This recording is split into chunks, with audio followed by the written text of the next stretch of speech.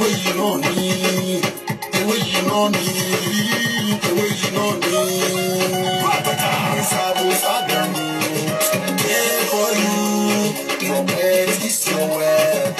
You need to know, just click on Esabod. Give you tips to live long at the storm. Every day, Esabod, care for you, your bed is your wet. You need to know, just click on Esabod. Give you tips to live long at the storm. Every day, you need to know what Bible say in your heart is the roots. Genesis chapter 1, verse 29.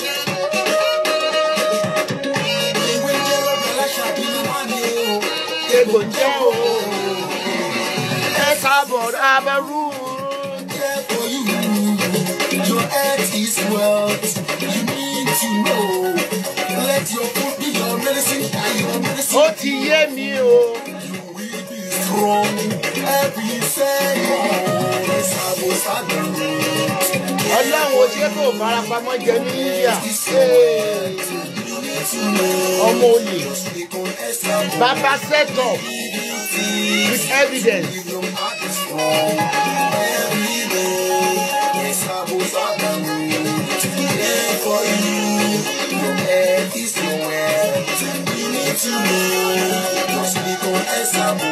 Ẹ ṣe lórí Instagram almost 300 láìsí ìlú 1 minute lórí ọ̀rọ̀ ayé ẹ Sẹ́límọ́tù.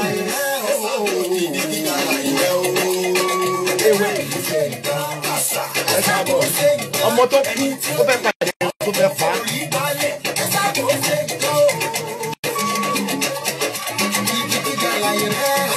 Ó ti yé mi o, máa bá sẹ́tọ̀. Aláṣà bí ná dọ́là, ó ná yúrò.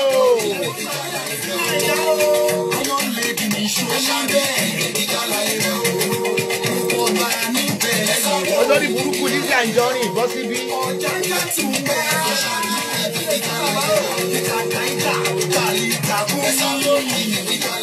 Ẹ̀yin ọmọ ọ̀rọ̀ kúrò.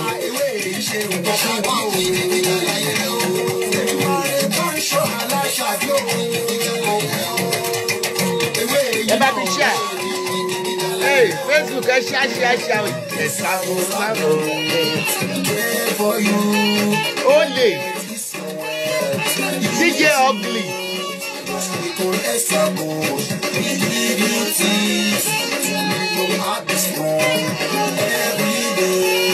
Esabod. Ó ti yé mi set up yìí ti yé mi o.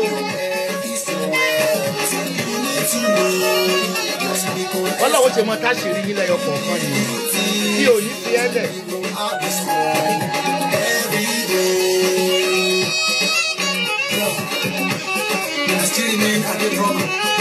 Esabod original number 1. God bless Esabod Globalists. God bless Esabod as a roots. God bless our fans all over the world. We love you. We love you all the fans of Esabod Absalom Roots all over the world. Mo ló ti yé mi, connection yẹn ti yé mi. Aṣọ ọmọ Yahoo lọ́kọ àti ìyàwó. Ẹ ṣe gbogbo yín tí ẹ wà ní orí Instagram. Ẹ wá gbọ́ ìgbésí ayé Ugly girl yẹn. Òun àtọkọ ẹ̀ Chukwumeli. Mo sọ bẹ́ẹ̀ náà. Mo ní olè kì í jà. Mo ní olè kì í jà kó má ṣe yàn lórí.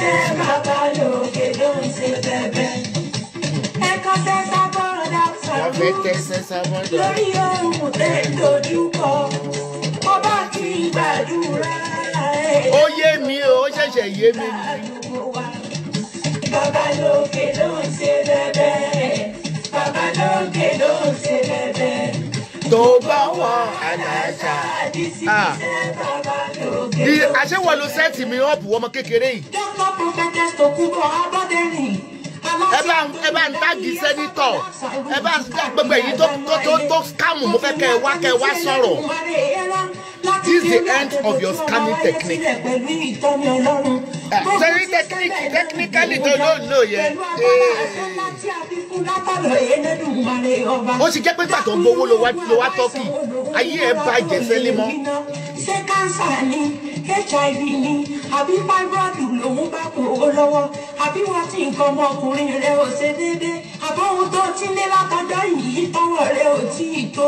Onírúurú sátẹ́lẹ̀dùnmáre èé ti parí lọ́wọ́ lọ́dọ̀ Esabod Absolute ọjà rẹ̀. Òróró àánú ń bẹ, òróró ààbò náà wá pẹ̀lú iṣẹ́ ìtúsílẹ̀ ọlọ́jọ́ mẹ́tàlá, àbí fún àṣeyọrí lẹ́nu iṣẹ́ rẹ̀ ní ìwé ìgbẹ́lu ní ìwọ wa. Àbò tí ẹ sobe àti mọ́lẹ̀ o. Wọ́n ti pè mí o. Dúró àṣàìṣe fún tolólùfẹ́, àdọ́dún àti bẹ́ẹ̀ bẹ́ẹ̀ lọ. Ọ̀pọ̀lọpọ̀ ènìyàn ló ń jẹ́rìí sí iṣẹ́ ìyanu tó lù wá ti gbọ́wọ́ aláṣàbíṣe. Fọ́lá ayé lẹ́kùn-ún rẹ̀rẹ̀, ẹ kàn sí wọn lórí nọ́mbà yìí. +353-899-545833. Abẹ́ ẹ sì tún lè kàn sí wọn lórí wẹ́bsáìtì yìí wọn lórí www.esabodspiritual. esabodspiritualcenter.com náà ni. Bí mo ṣe ń pè yín wọ́n ń jẹ́ o lẹ́sà-án ń jẹ́ o. But you have to take you out. Don't wait on my bed. No, come outside. Good boy.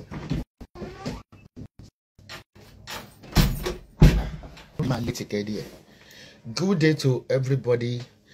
Good day to Esabod fans all over the world. Good day to all my fans on Instagram, on Facebook. Good day to the haters. Come closer. Orí ò ní díẹ̀ bí o. Ẹjọ́ ta la tún Ọlọ́run mọ̀ ní pé kí n lágẹ̀ẹ́ṣẹ́ kù.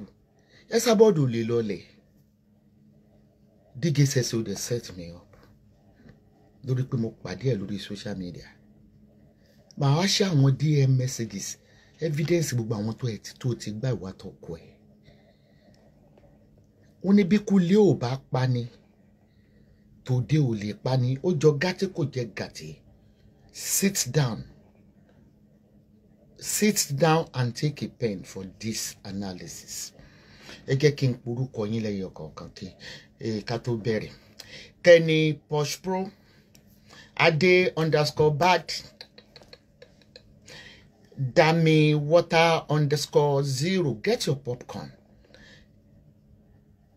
Ìrìn àjò mi á kọ́ ọ̀pọ̀lọpọ̀ yín business guru. Àti wọ́n tó ti dàgbà kó di business guru. Story tí mo fẹ́ kọ yìí sọ yìí á kọ́ yín lọ́gbọ́n. Ẹ mọ orú àwọn tẹ́ máa sá fún lórí social media àtàwọn tó yẹ kẹ́ ẹ máa fà mọ́ra. Ìmọ́lẹ̀ Ayọ̀mí 65, Queen_Arikeade1, Bimsy Ilof, Meme_Laguda, I am Sherry 15, Simi Yeni, Kamatekas go Finland_Bogo, DJ Cool, you all welcome. Ijaya Mutos Morie, Olúbùnmi Táíwò, mo kí gbogbo yín lórí Instagram onto Fenzi #1. Oli_1 Yinka Pretty Nikki_Enikede. Ẹjọ ẹ bá mi jù sí inbox àwọn ṣe rí gbogbo olóríire tó wà lórí Instagram yìí. Ẹ lè pàdé alágbèdá. Olè ara olè ẹ̀mí ò ní gáyìn. Ẹ invite àwọn ọ̀rẹ́ yín. Ẹ jù sínú inbox. Àmì jẹ́ ká expose olè. Ibi nìkan kọ́ ló jà lólè o. Ló pẹ̀lú ohun àtọ́kọ yìí bò tó fẹ́. Orúkọ ọkọ ẹ̀ yẹn. Ẹ gbọ́ collabo master. Mary_Ademola93. Oore lèmi ó máa ṣe bóre bá wá di ìkà ìpàdé ìdán o. Basira Dijua Kentobi AF. Prince Chiano, speak English. In a second, I will block your ass off from this platform. You are not welcome. You motherfucker. Any more telling me to speak English, I will block your ass, motherfucker, mother. I will block you off. Any berry wire. To the mo fẹ́ ṣe show yìí fún gbogbo ẹ̀rọ gbọ́ Yorùbá. This is a Yoruba forum. Okay? Olamide Oni story 1. Ẹ̀rí ọkàn sí ìjà mi. ẹ̀rí ọkàn já mi lórí Auto Femzy, ẹ̀rí ọkàn ó sì já mi lọ́wọ́ Ọlámídé Olóṣì. No be juju be that. Ṣé rò pójú lásán ni? No be juju be that. Yẹ pé lóun babaláwo. DJ Sexy, you have come to the end of your journey. No wonder. So first attack ló ń lò. Ayọ̀ Saheed Bishi báwo ni ọkọ mi ozone. Oyinlọmọ on point. Ẹni bẹ̀rẹ̀ wáyà. Mo kí gbogbo yín tá bá rí Ìkẹ́ Ibrahim Aminat tá bá ní ká máa kí yín lọ. Ilẹ̀ aṣú ilẹ̀ àmọ́. Tá bá ní ká máa kí yín lọ. Ilẹ̀ aṣú ilẹ̀ àmọ́. Àmọ́ mo kí gbogbo yín o. Ilẹ̀ aṣú ilẹ̀. Ẹ̀yin tẹ́lẹ̀ fẹ́ join video lórí Instagram kò tí ì tó àsìkò láti join Fringo. Royal B-Way, thank you for the badge. Ní gbókù ọmọ sí ní kúkú ìjìjì. Royal B-Way, thank you very much. Ẹ ṣé mo dúpẹ́. Mo fi platform sí ọwọ́ Ọlọ́run bàbá. Ọwọ́ Ọlọ́run ọmọ, ọlọ́wọ́ Ọlọ́run ẹ̀mí mímọ́. Kí Ọlọ́run kó fún wa ní ojú inú láti mọ òṣìkà ènìyàn. Ṣebí Yorùbá ló bọ̀ wọ́n ní kì í ṣe gbogbo fámílì èèyàn lẹ́bí èèyàn. Gbogbo ẹni tó bá ti wà láyé ò ní ẹbí èèyàn. Bíbí dé nífẹ̀ẹ́ ọmọ làkejì rẹ̀ gẹ́gẹ́ bí ọmọ ara rẹ̀ Rafiu Ayin Ọlá mo kí yín. Ipe cornerstone ọkọ mi wọ́n nífẹ̀ẹ́ ọmọ làkejì rẹ̀ gẹ́gẹ́ bí ààrẹ. Kì í mọ̀ ń ṣe DJ Sexy nìkan mo meet lórí Instagram. Gbogbo ẹ̀yin ọmọ mi tẹ́ wà lórí Instagram ẹ show love. Àwọn ọmọ tí mo meet lórí Instagram they are over 50. Tí wọ́n fẹ́ ti aláṣàbí. Mo dẹ̀ lọ wá àánú sí gbogbo yẹn pátá. Èyí tí mi ò yan náà tó rò pé mi ò yọ wá àánú sí bó ṣe kéńkélé bó ṣe béńbélé mo yọ ọwọ́ àánú fún yín. Èmi ò mọ̀ wípé ká máa gbéyàn wá join live chat èèyàn gbá mi mọ̀ pé èèyàn lè pàdé 419 láti ibẹ̀. Wọ́n ní ikú tó ṣe ni ní fìlà tí ò bá mẹ́mí èèyàn lọ ọpẹ́ ní fàlà o. Èyí ò mẹ́ni tó yẹ kéèyàn ṣe oore fún ẹni tó tọ́ fún oore gan oore fò látọ̀dọ̀ mi. Ẹni tí ò tọ́ sí oore bí Ọlọ́run lọ́ba bó dẹ̀ mọ̀ pé bó ti wù kí Selimot DJ Sexy kò pẹ́ láyé ogun ọ̀run yóò dìgbò yóò sì jásí o. Torí ewu orí ni mo fi ń ṣiṣẹ́. Kò dẹ̀ sí tó bá dé okay bí mo ṣe ń ṣe live chat lórí Instagram nísìn going to 500 ló ń wò mí. Ta ni mo fẹ́ tanà nínú yín? Ẹ bá mi tag àwọn ọ̀rẹ́ yín Àyìndé mi ọmọ Esabod mo rí ẹ. Empress mo kí gbogbo yín ojú babe one my love my baby. Ara àwọn ọmọ tí mo bí sórí Instagram nìyẹn. Ojú babe one dẹ̀ ga nínú ayé. Inú ẹ̀ mo ti bí Mandikis. Mi rí ẹni tó gbà mí nínú gbogbo wọn. Wọ́n ní ẹ jẹ́ kí ọmọdé kú yó wá sí ọ̀dọ̀ mi. Wọ́n ní ẹ má ṣe dá wọn lẹ́kùn ṣebí torí wọn ní ìjọba Ọlọ́run. Okay, ó rí pé mò ń bùgà owó lórí social media. Orí Ọlọ́run ni ó mọ̀ pé ẹni tí ò bá ti rówó rí bí àṣà yín. Kò sí mọ̀ ṣe orúkọ ẹ̀ ṣe kíní. God bless you for the badge. It shall never lack lórí Instagram. Olúwa ní wípé ẹ jẹ́ kí ọmọ kékeré kó wá sọ́dọ̀ mi. Téèyàn bá ń wá pé ẹgbẹ́ èèyàn lèèyàn fẹ́ bá ṣeré ńgbà mi. Yóò dọ̀rùn bọ̀. Agbéniga lèmi. Majority àwọn tí ó di ọ̀tá mi lórí Facebook gan kò sí èyí tí ò gbà nínú owó òun yẹn rí. Wọ́n ní bí a ṣe wálé ayé là ń rí. Mi ìfẹ́ mọ ìyá tó bí ẹ bẹ́ẹ̀ ni mi ìfẹ́ mọ bàbá tó bí ẹ kí n tó ṣe ọ́ lóore. Mi ìfẹ́ mọ̀ lù rẹ pẹ̀lú. Mi ìfẹ́ mọ̀ lù tó ti wá. Tèmi ní pé kí n náwó rí. Tèmi ní pé kí n fàyìn sókè. Nípa fífà sókè mo fi ń ṣẹ́gun rírí ni mo fi ń ṣẹ́gun àìrí. Nípa fífa ènìyàn sókè ní èpè ọmọ aráyé ò lè mú mi tó dájú ni kò lè mú mi tọmọ ọmọ àfi tí bí ò bá ṣe ìtọrẹ àánú. You want me, God bless you abundantly for the badge on Instagram. Mo rò pé ó ti gbé tó bí 2 years nísìn. Mo kú ti ṣe Instagram tipẹ́. Mo ti ṣe Instagram tipẹ́. Ó ti lé ní 9 years pẹ̀lú. Ṣùgbọ́n bí tí kọ́sítọ́mù èèyàn bá wà lèèyàn máa ń fi sí. Majority àwọn tó sọ mí di ọlọ́lá lẹ́nu orí Facebook wọ́n wà lára àwọn tó dẹ̀ nífẹ̀ẹ́ mi.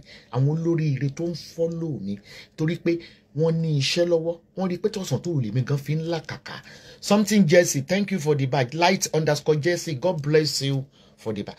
Wọ́n rí pé mo kò sẹ́ni tó máa tẹ̀lé mi tó máa yọ̀lẹ̀.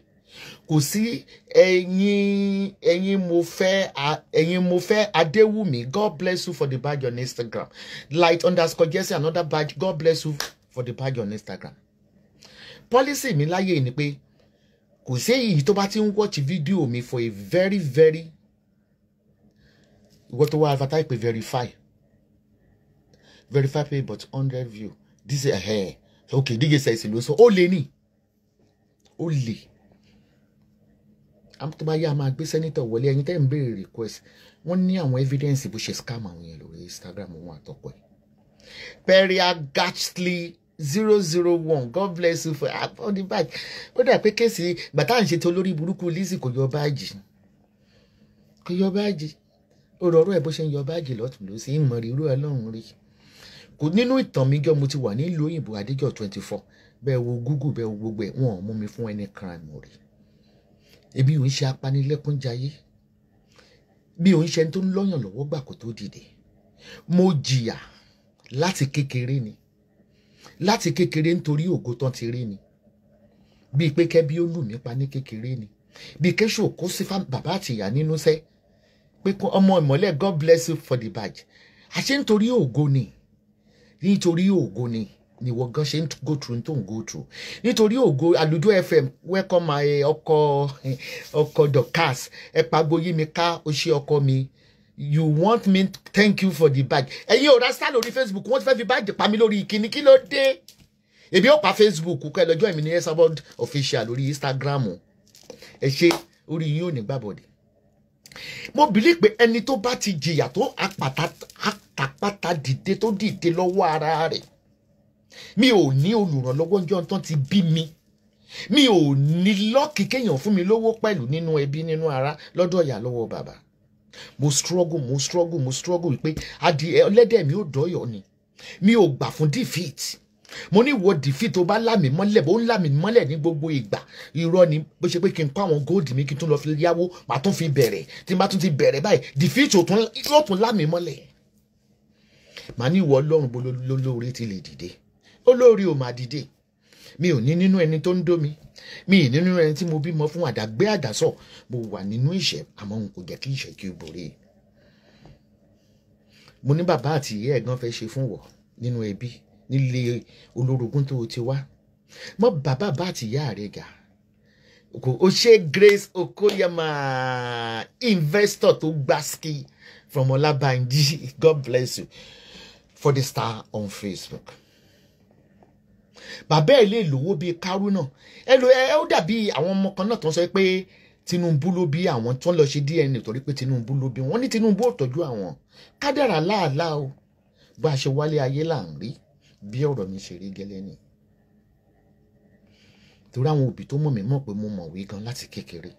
Ṣùgbọ́n àwọn orogún ìyá tó jọ ń gbé lọ́dẹ̀dẹ̀ ńkọ́ ẹ̀mọ́ tí wọ́n ti fi bó baba lójú. Ẹ̀mọ́ tó bí pàgbé pé kí n kọ́ kórìíra olùwẹ̀ kó ń lù pa.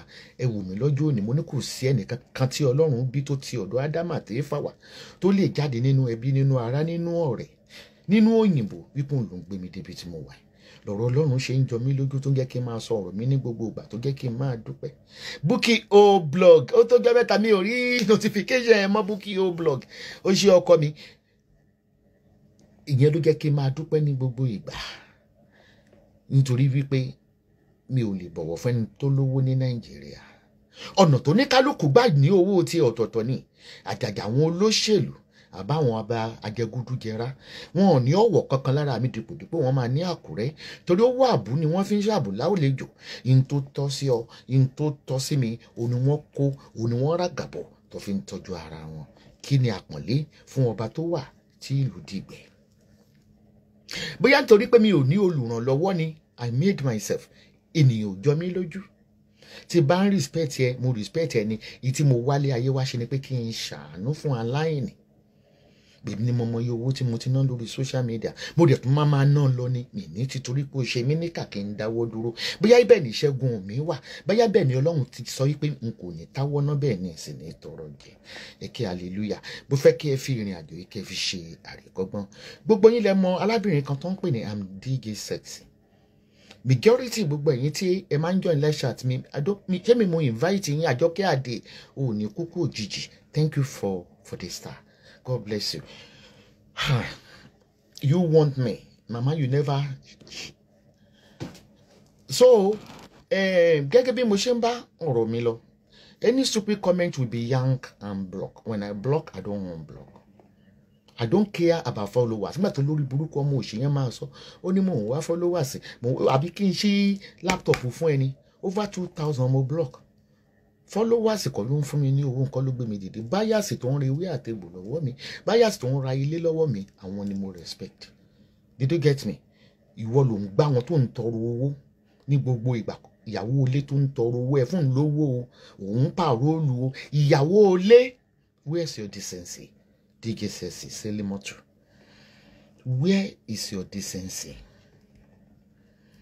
tó bá ní ọkọ lọ́wọ́ lótìtọ́ tọ́kẹ́ ò bá ń ṣe 419 ni lánàá tó ṣe ṣáàṣì oṣù tó ń tọrọ owó ẹ fún ńlá láti o ìyàwó ilé tó ń tọrọ owó máa dọ́kọ̀ ìyàwó tó ń tọrọ owó lọ́wọ́ ènìyàn ó máa jalè kí wàá ní kí single parent tí ò lọ́kọ ṣé wà tọkọ rí òṣìṣẹ́ ni tẹ sọ̀rọ̀ ayín di fine bara december lórí social media gẹ́gẹ́ bí mo ṣe sọ fún yín láti ìjẹta ọmọ yìí tí ń ṣe show fún mi tipẹ́tipẹ́ Princess Comedia my love how are you darling God bless you níjọ́ tí ọmọ yìí tí ń ṣe show fún mi mo mọ̀ yanu mo wí pé gbogbo àwọn ọmọ gbà tó kì í ṣe ọmọ Facebook àṣọ ọmọ Facebook gan-an ni torí pé mo ní ilé nì ó lọ ń comment sọ́dọ̀ gbogbo àwọn haters tó ń bú mi wàláhì ó kéré obì lò èmi lọ́mọ ẹrú mo ní warriors kò sẹ́ni tó kọjú ìjà sí Esabod from A to Z tó ń win mi rí Esabod fought 1,000 battles and won the battle ṣé yẹ màá fi ẹ́ kọ́gbọ́n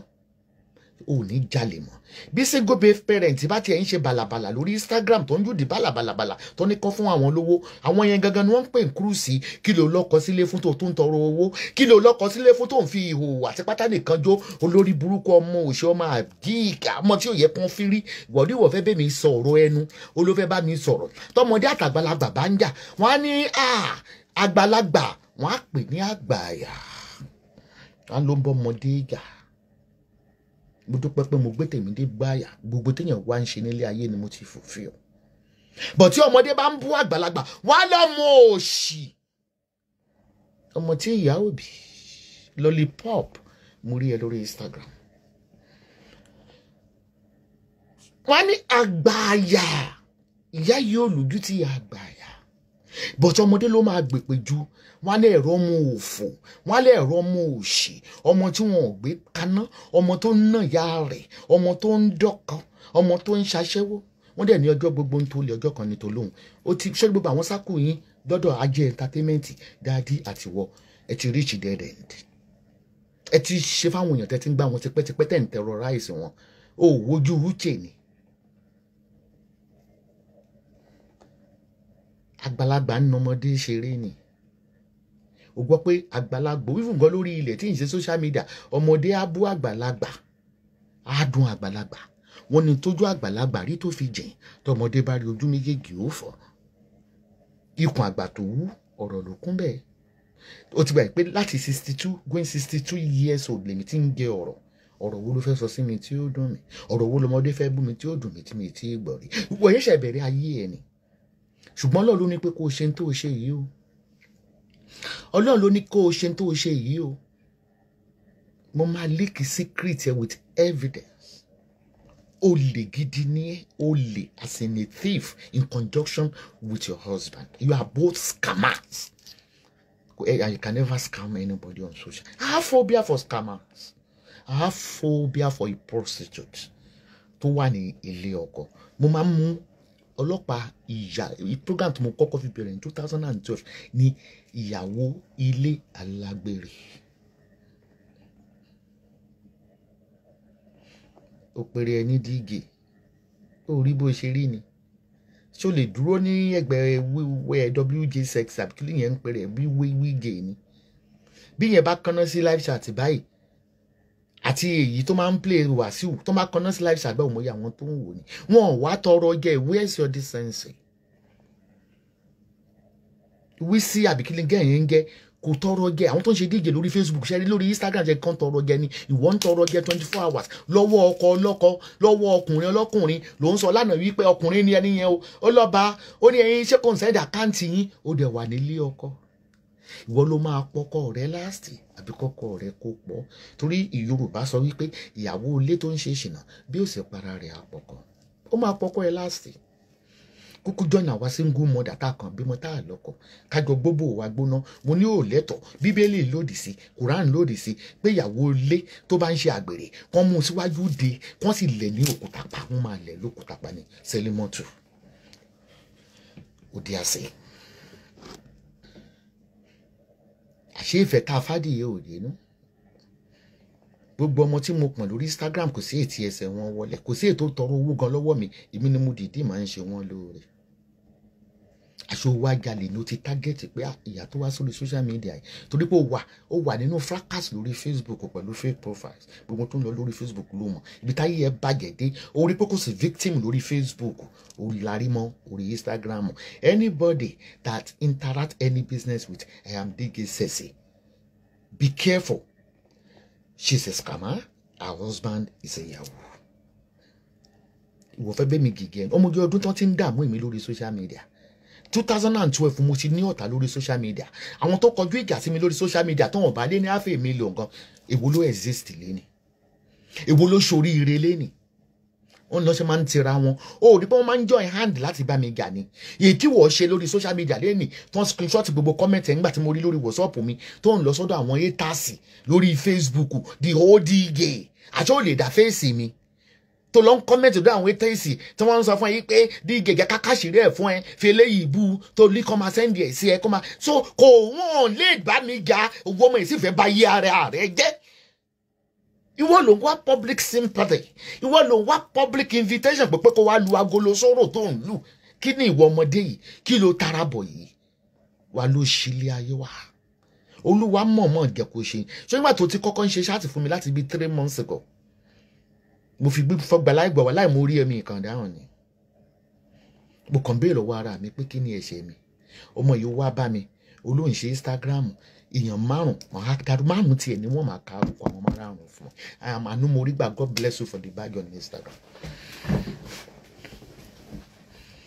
olóhùn ṣe Instagram tó bá fẹ́ ṣe Instagram wà láìtàlẹ́ kò yẹ kó gbàgbé $300 sí lórí burúkú 419 nígbà tó tẹ̀tí péré ẹ ní babaláwo tó ti ń rúfa sóun fi igi àṣẹ bá wọn sọ̀rọ̀ ní igi àṣẹ tó kọjá igi àṣẹ ti wá dìde tí ọ màá bí ẹ̀ wó lulẹ̀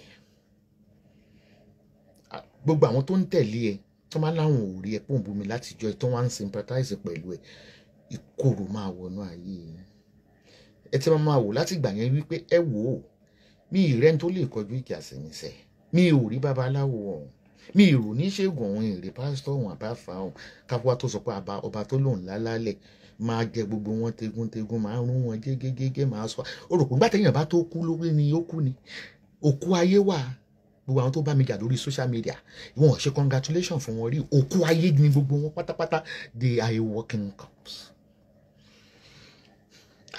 mo bá rí tí ọmọ yẹn ń bú mi ní gbogbo bàtàn scam mi ní tọ́kì yẹn I know when okay ẹ jẹ́ ká analyse ẹ̀ King Shubis God bless you for the ride ẹ jẹ́ ká analyse ẹ̀ just like bí mo ṣe ní 8 requests lórí Instagram tẹ́ni kí n join yẹn nísìn ṣùgbọ́n lóhun kò sí bọ́lọ̀ ń ṣe àtúpọ̀ orí ìdarí ẹ̀ ó tún wá jẹ́ kí n tún bẹ̀rù pé ṣé kí n tún máa ń ṣorí ní àbí stop ẹ̀ ìwọ ló jẹ́ kí n rìnrìn ṣọ̀lọ̀ṣọ̀lọ̀ DJ Sexy èmi ò mẹ́ni tó ń jẹ́ adé entertainment yìí rírí jẹ́ ọmọ ti délé ayé bíi pé kẹ́ request fún fídíò báyìí náà ní ká gbé yín wọlé tí pé mo ti ń gbé bọ́ńdù euro jáde mò ń gbé pánsì jáde bẹ́ẹ̀ ni mò ń gbé dọ́là sí iṣẹ́ ọ̀lẹ́kùn aláì mò ń gbé jáde ni àwọn ọlọ́pàá monitor péègì mi I'm a taxpayer in Republic of Ireland I have a registered company go and Google it Esabod Enterprises and Esabod itself has a trademark go and Google it managed by legal practitioners. Mo níṣẹ́ mi lọ́wọ́ ni mo dẹ̀ san tax fún ìjọba. Bó ní ìjọba ó ṣe sọ mí pé mo ti rí bọ́ńdù owó ṣé mi ò declare ara mi fún wọn ní ṣé mo ní ṣọ́ọ̀bù tí mo bá tajà tí ń fi sínú agolo tí ń fi sínú rẹ́kọ́ọ̀dù ni gbogbo iṣẹ́ mi online ni dandan ni kó go through my account ó ní mo máa submit fún the accountant. Mo mọ̀ ń jọyìn ọmọ ìlú òótọ́ mo mọ̀ ń promote ẹ rí pé mo máa ń gbé átíkù ẹ̀ sórí fèsì mi mọ̀ pé mo bọ́ sọ́wọ́ olè but wọ́n ní ikú tó ṣí ní fìlà tí ò bá pa ní ká máa dúpẹ́. Owó tẹ̀yìn rò pé ojú owó bàbàrà tó ń parí wọ́n gbà ní $70,000 sí wọ́n gbà ní $70,000 ojú ẹ̀ ló ti pọ̀. Ẹ̀yìn yẹn ni mo ra Mercedes Benz mi for €80,000. Èmi ò ní bùkátà gbogbo àwọn ọmọ mi ti dàgbà wọ́n dẹ̀ níṣẹ́ gidi lọ́wọ́. Kò lè tán ibi tí lékelèké mi gbé ń fọṣọ. Kò tiẹ̀ yẹ kí n sọ pé mo fẹ́ fún yàn ní give away mọ̀ lórí social media ká ní mo ti kanlẹ̀. Bẹ́ẹ̀ ni ẹ̀yìn yẹn mo fáwọn èèyàn ní 100,000 kì í ṣe èèyàn 20 mo fún lórí Facebook. 100K each. Gbogbo yẹn lẹ́mọ̀. Ní tá à ń jẹ́ kọ́ là ń ta. Olúwa ló ń bùkún yàn. Ẹ wá jẹ́ ká wá wo ìrìn àjò yìí. Mo fẹ́ kẹ́ mọ̀ pé set up. Ẹni tó bá ní làákàyè mo fẹ́ kẹ́ bá mi work in mathematics. Mi ì máa jẹ́ entertainment orí Instagram mo ti wà díẹ̀. Bó ti ń talé ní Turkey láti 2018 mo ní agent tèmi tí mò ń lò gbogbo ẹ̀dẹ̀ wà successful. Mi ò ní query mi ní problem pẹ̀lú àwọn tí mò ń talé fún. Ìjọ mo ti délé ayé mi ìbọ̀ sọ́wọ́ 419 torí mo smart. Mo rí pé a get entertainment and commenting bí. Mommy, when are you coming to Turkey? Ṣé mo dẹ̀ mọ̀ pé a ní idea kan which you don't need to blame me. Tí a bá rí ẹni tó ń support yẹn tó ń comment lọ́dọ̀ èèyàn you will definitely have an interest in them. Nítorí fata jẹ́ entertainment tó fi wọlé ni. Tí mo ṣẹ̀ṣẹ̀ ń ralé ní Esabod ni. Mo jọ tí mo dẹ̀ dé Turkey. Mọ́mí mi àwọn ni mo ti wà ní Kùsàdáṣì ibi tí mo ralé sí. Mo ní bọ̀ tí mo bọ̀ wá sí Esabod. Ó dẹ̀ pàdé mi ní Esabod. Mistake tí mo fi fọ́ sọ́wọ́ wọn gbà yẹn ni wípé mi ò believe pé létí wọn. Torí ẹlòmíì ń dáwọ́ ọdún méjì fún mi. Ó fẹ́ ra lé $30,000 sí ni. Wọ́n máa san díẹ̀ díẹ̀ ìjọ 2,000 ní ìjọ 3,000. Ọ̀tún owó yẹn bá pé màá ní kan pàdé mi ní Turkey. Because you cannot buy a property on behalf of anybody. They have to be there. So láti gba tapu. That is ten pé ní title deed. So àsìkò tí mo 2-bedroom apartment yẹn tó wẹ́ nìyẹn fi pé 2 years lọ́wọ́ mi ayé ìgbà tó wà ní 30,000 35,000 40,000 kí ẹ̀ ti sanwó bí 2 years nígbà tí mo ti ṣe 59 mi nítorí mo fi bọ́ sọ́wọ́ am DJSS gbogbo wọn nìyí ò ní ṣe oríire jíjí sẹ́lí mọ́tò òde àṣẹ wà á rí ìhòòhò ọjà wà á faṣọyà lórí owó mi òun ṣe ṣáàtì fún mi fóṣù 3.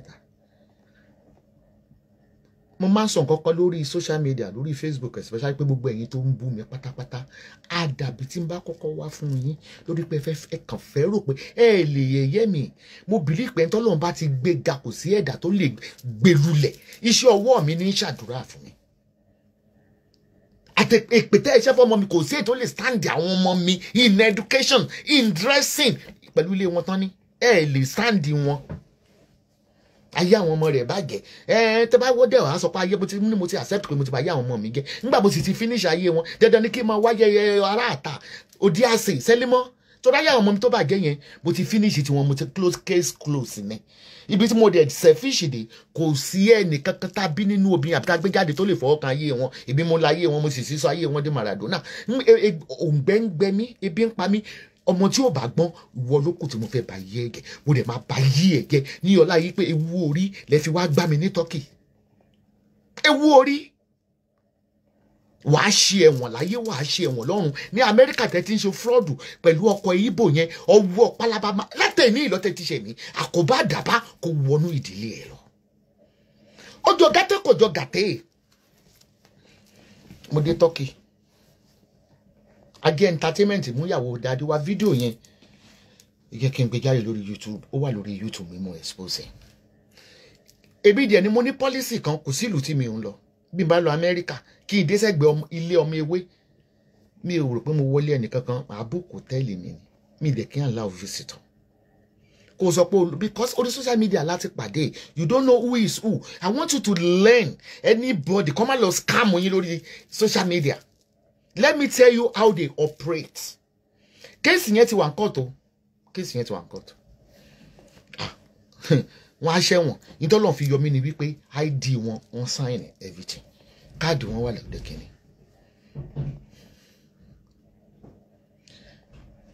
Mo ń wòye pé ọmọ tó ń pè ní màmá. Ó sọ títí bí ẹ̀ pé wọ́n tó gbàgbọ́ mi jáde wàá gbó tí mo rà tó ní fún fertility òlò pé mi ló fẹ́ bímọ fún ni. Kí la kàn mí?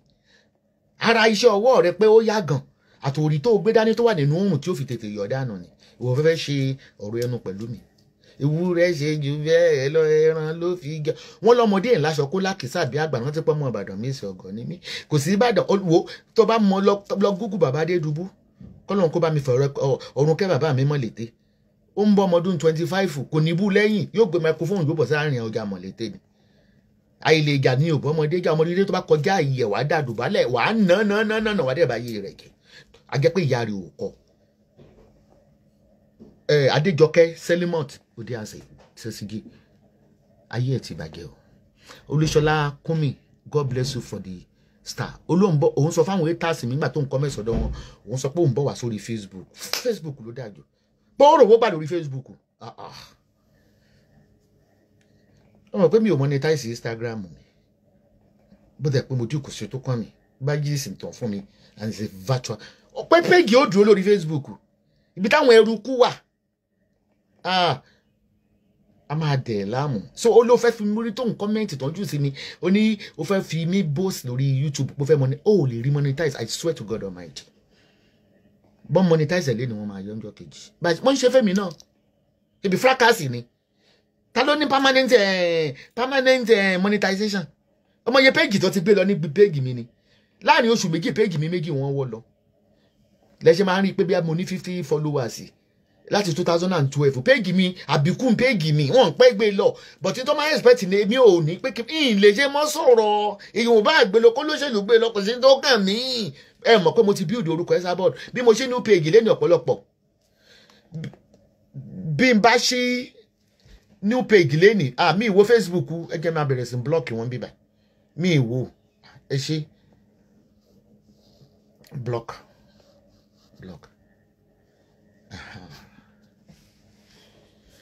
ẹ ṣáà máa fi rẹ́ẹ̀dì sí èmi tó yẹ bí kí n wá ní pé wọ́n monetize mi lẹ́nìí àbí kò ní dáa fún monetization I'm a CEO of my company ọ̀nà kan dẹ̀kọ́ lówó fẹ́ ń wọlé fún mi èló ni Facebook ń fún yín gan lóṣù ìgbà tí Facebook kọ́kọ́ bẹ̀rẹ̀ lóògọ̀ pátápátá lóṣù ẹ̀ lè gbà tó 1000 lóṣù ìwọ ọmọ kan tó dàbí ìmọ̀kúmọ̀ yìí ìyàwó ilé tó ń fi pátá nìkan ya fọ́tò ẹ mọ̀ tó fi ń ṣe fáwọn ọkùnrin ni èyí tẹ́ wà lórí Instagram ẹ wake up ọkọ ẹ ń lo ọmọ yẹn fún 419 ni ó sì ti gbá ọ̀pọ̀lọpọ̀ ènìyàn pẹ̀lú ẹ rí text message ibi tó yọ ọkọ ẹ ti ní pé òun fẹ́ wáyà 700,000 yahoo síbí kan tí wọ́n fi hàn mí wọ́n sẹ́ndì gbogbo ẹ̀ àníṣe ẹni tí ó sì lé ọkọ léwu àpálapàla ìwọ sì ló gbé hóró kan lọ́wọ́ ẹ̀ ó sì ń pààyàn lẹ́kún olówó gèrè tọwọ́ rẹ̀ ó kúkú ti sọ nínú ṣáàtì tó ṣe ní ìjẹta ó lẹ́sàbọ̀ olóhùn ṣẹgbẹ́ mi pé ìyá ló jẹ́ sí mi o èmi àti Nicholas lẹ́gbẹ́ ìwọ ìyá wà èmi àti Nicholas lọ́mọ bára wa jà báyìí èmi ò bẹ́ẹ̀ jiyàn ojú mi lọ ìyá mi ni ẹ pẹ̀lú ó wá ní mo mẹ́nu kọ́ mẹ́ ẹ tàṣé mo fẹ́ bọ́ àgbàlagbà ni nígbò fẹ́ nára rẹ̀ ṣe ṣáàtì tó ní kí n jẹ́ kórí mi pé pé ojú mi lọ pé wọ́n ní ìyá mi èmi ń bá àgbàlagbà èmi àti Nicholas lá ní pọ́blẹ́mù oró kan yẹn lájọ ní pọ́blẹ́mù màmá wẹ má bínú òde àṣẹ èmi ò mọ̀ sórí ilé mi wọ́n kọ́ mi lọ́wọ́ tó dáa mọ́ mi díje sẹ́ẹ̀sì ẹ pé Nicholas jáde kájọ jókòó lórí odó kájọ sọ̀rọ̀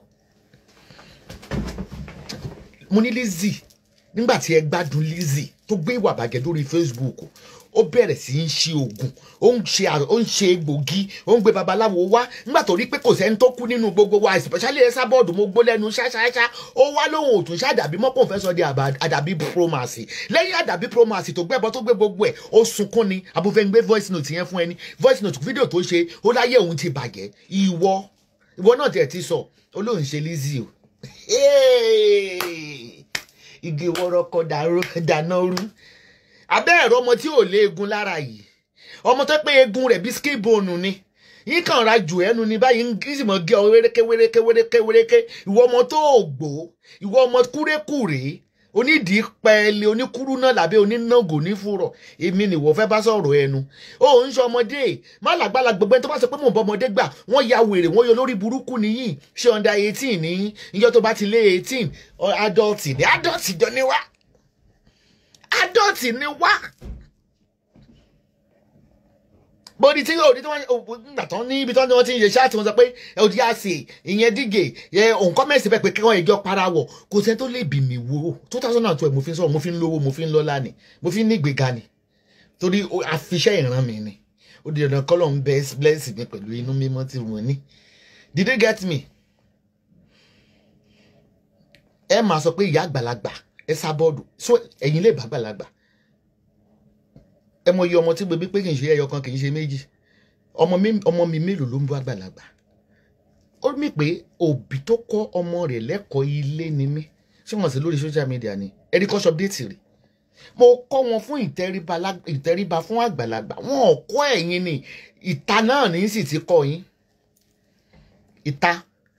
ìta ní ti kọ́ yín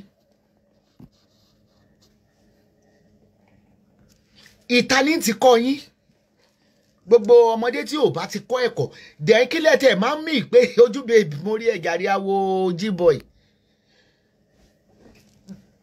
ọmọ tí ò bá gbé kékeré tún mọ wípé ó dẹ̀ ló wà nílùú òyìnbó ó sì nílùú òyìnbó ebi ń pa ẹ́ gidigidi ó ní ìtẹ́lọ́rùn náà ló ṣe ń fi òbò ló fi ń takọ ó ní ìtẹ́lọ́rùn ló ṣe ń fi òbò ló fi ń tọrọ owó lórí Instagram ṣé o gbọ́ nílùú òyìnbó tán sọ yìí pé tí àgbàlagbà bá ti lé ní 60 ó ti dọmọdé I'm a senior citizen àbó ògbọ́ ní Yorùbá nílẹ̀ Yorùbá pẹ̀lú something Johnson thank you for the badge on Instagram àbó ògbọ́ nílẹ̀ Yorùbá wọ́n tẹ̀yìn bá ti dàgbà pọ̀ ọpọlọ ọmọdé níbẹ̀ lórí mi ó jù mí lọ lóòótọ́ ẹ̀yin gangan ládọ́ọ̀tì tẹ̀ ń bá bébí jà bébí ni mí bébí lèmi lọ́wọ́ tí mo wà yìí wọ́n lágbàlagbà mọ́ ń dọmọdé mo ti dọmọdé ọmọ tí mo mọ̀ ń pa àwọn ọmọ mi ni mo mọ̀ ń pè wọ́n ní mọ́mí mo mọ̀ ń pè wọ́n dáadé bébí lèmi ṣáìdì ni mí kí ni ṣáìdì mi mọ̀ ó gẹ nílé ayé ẹ̀ ò ní bú àgbàlagbà mọ́ nílé ayé ẹ̀ ò ní tó ẹni tó yẹ kó tọ́ nílé ayé ẹ̀ ò ní 419 àwọn èèyàn lórí social media nù Ọlọ́run ní pé kó o kọlù mí náà so kíní yẹn wá lọ nígbà tí bọ́ọ̀ yẹn wá bá mi bá pàdé ẹ̀ mo wá sọ fún yín pé ẹjẹǹtì tí mò ń ralé lọ́wọ́ ẹ̀ ní Istanbul nìyí o mo ní ẹjẹǹtì tí mò ń ralé ní Istanbul ni mo ní àwa pé wọ́n nígbà tí wọ́n wà lótẹ̀l wọ́n wá ní 1 bedroom apartment tá à ń rà ní 30,000 ó ti dé 40,000 ó ṣọ́ọ̀kì mi pé mi wà owó lówó ti wà lọ́wọ́ mi fún 2 bedroom for the price of bó bá sọ fún mi ní láti pé àwọn tí wọ́n ti ń dáwọ́ mo ní owó tẹ̀ ń dá láti jọ inflation ti wà o gbogbo owó olé mo ní ẹ lọ Google iye tó ń ta property ẹ lè Google ẹ tèmi ní agent fees ni mò ń gbà bí wèrè yẹn bó ṣe sọ yìí pé mọ́mí ò ní agent ní agé bó ṣe wọlé sí mi lára nìyẹn ò ní agent ọjà wọn ò wọ́n direct ni kìnìkan ni ló bá di gẹ́ kejì wọ́n bá bá mi lótẹ́lì wọ́n bá gbé flower wá àwọn nìkan kọ́ ni ó gbé flower kọ̀ọ̀kan gbé flower àgbọ̀ kan gbé mi jáde wọ́n gbé mi jáde máa lọ Canada mo ní fans all over the world mi suspect pé fẹ́ scam ni but mi ìrújú wọn rí mi ìrí wọn rí bí tó ti yẹ kí n okay náà àwọn tó ń follow mi gan náà mi ìrí wọn rí àwọn kọ́ yóò lórí burúkú olè ni àní sẹ́tẹ̀ mi wọ́n fi máa dópin ní Turkey ọ̀rọ̀ yìí tó wọn bá ní repatriate wọn ní Turkey kan pé mi ní bastard kan pé mi ní bastard ebi ń gbọ́ mi ń gbà èèyàn ń fi kú dẹ́rù bè mí ikú ń bọ́ mọ́ rìn inú rẹ̀ ń dùn lè ní èmi gan ikú ẹ ń fojú ọlọ́yàn pé mo gbọ́yàn sídìí ẹ gbàgbé ọyàn tó bá ṣe rẹ ní rẹ kí n fokó sábẹ́ ebi gan tọ́ọ̀g ètò ẹ̀tọ́ wa máa gbáyàn ó tún wá jẹ́ speaker ó tún jẹ́ blogger ó tún wá jẹ́ one well-known blogger vulgar blogger ẹgbẹ́ tí ṣiṣẹ́ ọlọ́fẹ́ táṣìírí yín ni ìtàn pè ní dadi onískáfù òfò tó fi ń kówó tó fi ń jalè kiri wọ́n bá gbé champagne wá la bá ṣe fídíò bóyá náà lè rí fídíò yẹn ipe dadi nìkan kí mi o ìyàwó dadi nìyí o followers yín ni o ok ta ló fẹ́ mọ follow ó ti ṣẹlẹ̀ sí ọ̀pọ̀lọpọ̀ àwọn celebrity náà lórí social media ó ṣẹlẹ̀ sí bọ́ọ̀bọ́ yìí tó máa múra bí obìnrin yẹn bọ̀bọ̀ tó máa múra bí obìnrin yẹn náà ó ti ṣẹlẹ̀ sí rí ó ti ṣẹlẹ̀ sáwọn ìyàbọ̀ rí ó ti ṣẹlẹ̀ sí bọ̀bọ̀ àwọn pọ̀ṣà mi ìlú rí I'm not very good láti máa rántí orúkọ because stars àwa bẹ báwo la ṣe fẹ́ àwa tá a jẹ́ celebrity báwo la ṣe fẹ́ máa identify ìkà so I wouldn't blame myself mi ní really blame ara mi níbẹ̀ yẹn Kumi, God bless you. If you want to buy Olabanji ẹja, contact Olushola Kumi in America. She posts worldwide. Nti ìjẹun lé nìkan ẹjọ́ Olabanji mo ṣe jẹ́ tán ó ń kúnnú ń yí òyàn wọ́n sì ti spicy rẹ̀. Báwo ló ṣe fẹ́ dá style ló ṣe fẹ́ dá fans ṣe bó dé social media ẹ̀yin lẹ̀ rí mi ò rí yín náà. Mo sì dúpẹ́ lọ́wọ́ wọn mo rò pé ti tán kí n lọ bá agent tèmi. Ló bá di ìjọ́ kejì Agétúndé pẹ̀lú ìyàwó dádì. Wọ́n ní wọ́n ní kan gbé mi wá báwo mo dẹ̀ gẹ́gà tí ń jáde mo dẹ̀ gà tí kì í jáde I love my privacy n bá ní mi lọ wọ́n ti búùkù tébù wọ́n ti búùkù dínà wọ́n ti búùkù champagne èmi òkú máa kọ̀ họ́ọ̀lù ju sìgá lọ wọ́n ti búùkù ilé wọ́n ti búùkù tọ̀mù mo ṣáà insist pé ó ti rẹ̀ mí oorun mo fẹ́ sùn mi ò lọ àti pé bísínẹ́sì mo wá ṣe ní Turkey owó olówó ń bẹ lọ́wọ́ mi Peria Gasly 001 God bless you abundantly. Mo ní mi ò ṣe. Ó dẹ̀ lọ. Wọ́n àti ìyàwó dádì olè. Èmi ò ṣe àwọn tẹ̀lé kó láyà jẹ́. Àwọn tó jọba yín gan, wọ́n di àwọn èèyàn gan kan pa mí wọn ò lè rí mi pa èmi gan náà ti jáde. Màsàmájálà mọ́ kíkanjú lójú ogun. Ìwọ́n tó lọ fẹ́ àtàkì wọn mo ti ń bẹnu báàgì tèmi ni. Abọ́sì pé ìtẹ̀ ìṣẹ́ ní Turkey tẹ́ fi lo ẹ̀wọ̀n Turkey ìgbà kan nìyẹn kì í ṣe Turkey ìsìn Turkey wọ́n respect investor foreign EU citizen ní mí èmi ní property Turkey ni dadi ò ní property kò sí ètò ní property inú yín ẹ̀kún sọ́ọ̀tẹ́ẹ̀lì kiri ni kò ní dá fún yín lápapọ̀ ta ló bẹ̀rù yín ohun MC olóko of Turkey kò dé ní dá fún yàrá yẹ bó ṣe pè é pé rẹ lẹ́mísí ẹ̀sìn ṣoore fáwọn èèyàn MC ò ń gbẹrù lórí èèyàn ìjọ mo ti ń blog ẹ̀ sí mo sọ pé scam èèyàn rí òun ṣoore fáwọn èèyàn yìí ń gbẹrù lórí èèyàn Turkey ni but kéṣì ń ṣe wà lọ́dọ̀ ọlọ́pàá ní tẹ́ ẹ̀ mọ̀ ni àdírẹ́sì ọlọ́run wá ní pé kí ẹ là fi àdírẹ́sì àti rẹ́sídẹ̀ kíní ìwé ìgbélú ẹ̀ pásítọ̀tì wọ́n laminate ẹ̀ ó wà lọ́dọ̀ nòtẹ́ tó wà lọ́wọ́ wa alẹ́ ẹ̀ ní dúró jẹ́ tán àwọn ta ni tálẹ̀ ń halẹ̀ mọ̀ ṣáyìnfẹ́ ó dẹ̀ pé ẹ̀ mọ̀ mí kẹ́ tó wá gbá mi ṣá èmi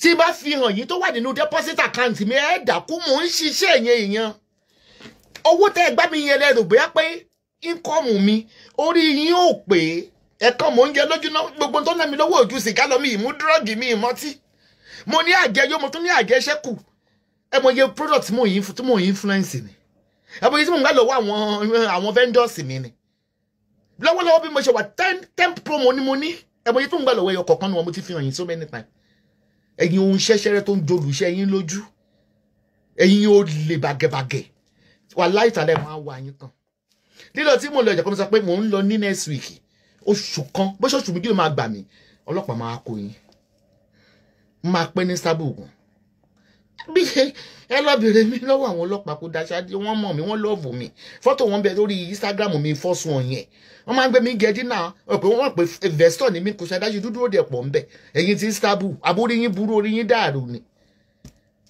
DSS wọ́sẹ̀ tèmi họ́pù máa fi hàn yín ní ìsìn kẹ́ mọ iye tí mò ń pa lóṣù kan má fi hàn ẹ̀yin ní 60,000 jọ lójú ẹ mọ tí ò fi lè dùn mí tí ò fi lọ jọ mí lójú ni pé Olúwa mú mi nínú àìní nǹkan kan téèyàn máa sọ pé mo máa fọwọ́ ka 60,000 gan máa ní láíláí iṣẹ́ yìí ti pọ̀ jù ìpọ́njú yìí ti pọ̀ jù ẹ̀yin ló jọ lójú ẹ̀yin ló jọ lójú iye tí mò ń pa lórí ewé lásán ẹ wò ó ẹ̀yin ló jọ lójú èmi mo kọ́kọ́ gbé ewé lórí social media ní 10 years ago mo ti ní customers rẹpẹtẹ ẹ̀yin ló jọ lójú ẹ dẹ̀ ti fi owó ọ̀ǹgan ẹ ti fi mu dúrọ́gì tán ṣé ẹ ti fi mu dúrọ́gì tán ẹ ti fi mu dúrọ́gì tán mo ti búlọ́ọ̀kì ẹnìyẹn máa wò rí ẹ ti fi mu dúrọ́gì tán ilé ẹ̀ ní tọ́kì tó o bá nílé èmi ti kó title deed mi jáde fún yín so many times dádì jẹ́ kí wo title deed bóyá ò nílé hòtẹ́ẹ̀lì lẹ́ ń sùn kiri fọ́wọ́ ni ò nílé àwọn tí ò tó yín wọ́n wà ní tọ́kì àwọn bíi Bukana lọ́ọ̀jì gbogbo wọn fight kínní gbogbo wọn ní klọ́ọ̀bù gbogbo ló ní iṣẹ́ tó ní company ẹ̀ yóò ní company ẹ̀ ní kankan ẹ̀ ní mọ́tò gọta ìsílẹ̀ ń gbé kiri ẹ̀ á máa da ìborùn funfun bójú ẹni gbádìí ó tó ṣí ó gbé ta láròyé ẹnu ẹlẹ́wà yẹn o kò mà ní yẹ yín lápapọ̀ díje sẹ̀sì ó mà ní kú síbi aṣọ ẹgbẹ́ wa ó mọ̀ ní jèrè gbogbo tó tara rẹ̀ jáde o ẹgbà mi tán òun arìn ẹ̀ síta kò mọ̀ ṣe ṣo èmi mọ̀ pé àwọn ọ̀rìn ẹ̀ síta bí ìkànnì ẹ lónìí tó pé mi fẹ́ fún ẹ ní viewers ó popular mọ̀tàn rẹ̀ ó bọ̀ tó popular ní ká ṣaṣẹ́wó ó dẹ̀ popular ní ká gbá yàn ó bọ́mọ nkẹta yàrá yẹ nínú gbogbo àwọn haters mi lórí social media ta ló ṣoríire kọlù mi kí n lògó rẹ ni bóòrí lò tẹ́lẹ̀ tó bá ti lọ́dọ̀ mi nítorí ìnìkọ́kọ́ wá bọ̀ bí wọ́n ṣe gbé mi lọ sọ́dọ̀ agent yẹn ni wọ́n pè wọ́n ní agent. Don't be deceived. About Turkey. If you want to buy any property in Turkey, make sure you go through authentic. You won't even know the authentic. The bad deal now again here. You have to material office won't find to. I want to move a little over 2018. Office won't find to. Fake 419. They are in big trouble because one arrest one again. First, the Tomahawk arrest of Olankofu. I get one be able to tí mo tẹ kọlù ẹ wá fẹ́ lo máa play voice note yín máa play tẹ pẹ̀lú DJ Sexy bí ẹ̀ ń wá jáde bí mo ṣe ń sọ bàbá set up o tún wá ṣe yẹn DJ ṣó yẹ kó tún mọ bú mi láìṣe ọ̀láìrò mi wà mí tètè connect mo kàn mọ̀ pé bí mo ṣe wà ń tọ́kì yẹn tán gba owó yẹn tí mo wà lótẹ̀ tí mo ń ronú owó tán gbà lọ́wọ́ mi. DJ Sexy was in Turkey in company in the circle of this Ajay and Daddy.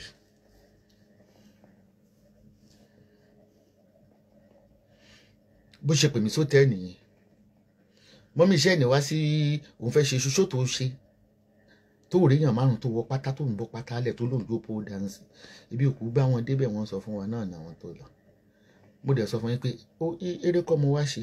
Àti pé ọmọdé ni ẹ ọmọ 30 something ni ẹ kí wá máa jó agolo sóró tó kó jọ nǹkan kan báyìí àwọn dadi ń bọ̀ gbẹmọ tó kọ wẹwẹ ṣé gẹmọ àwọn dadi ni àwọn dadi ló sanwó tíkẹ́ẹ̀tì òun tó fi gbé wá míwàá mo kàn pé dadi ni lẹ́yìn tó ti gbowó ni o mo ní dadi mo ní ṣé ọmọ yẹn tó ń jẹ́ DC Sexy ó lọ́mọ òun ni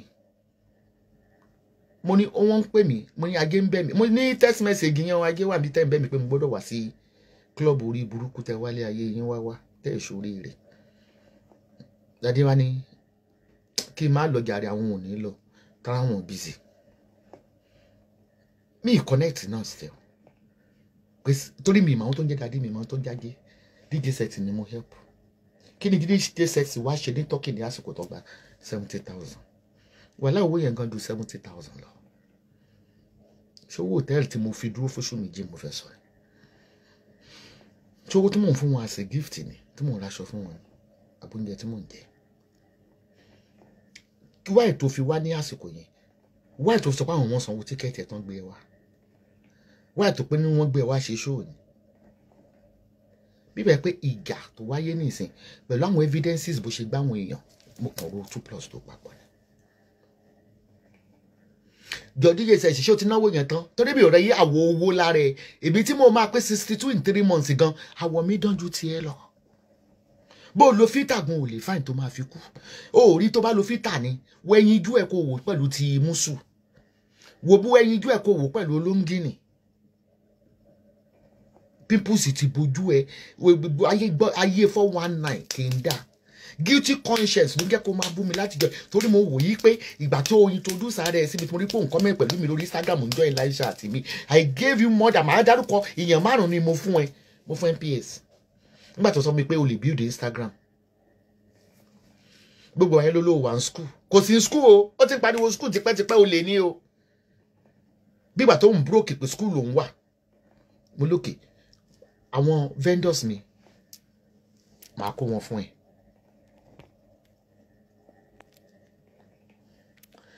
mo ní àwọn vendors mi ẹ má wọrí Instagram ti block ẹni yẹn dànù mo ní àwọn vendors mi màá kó wọn fún ẹ kó bá wọn build Instagram ṣé mi lè build ẹ ni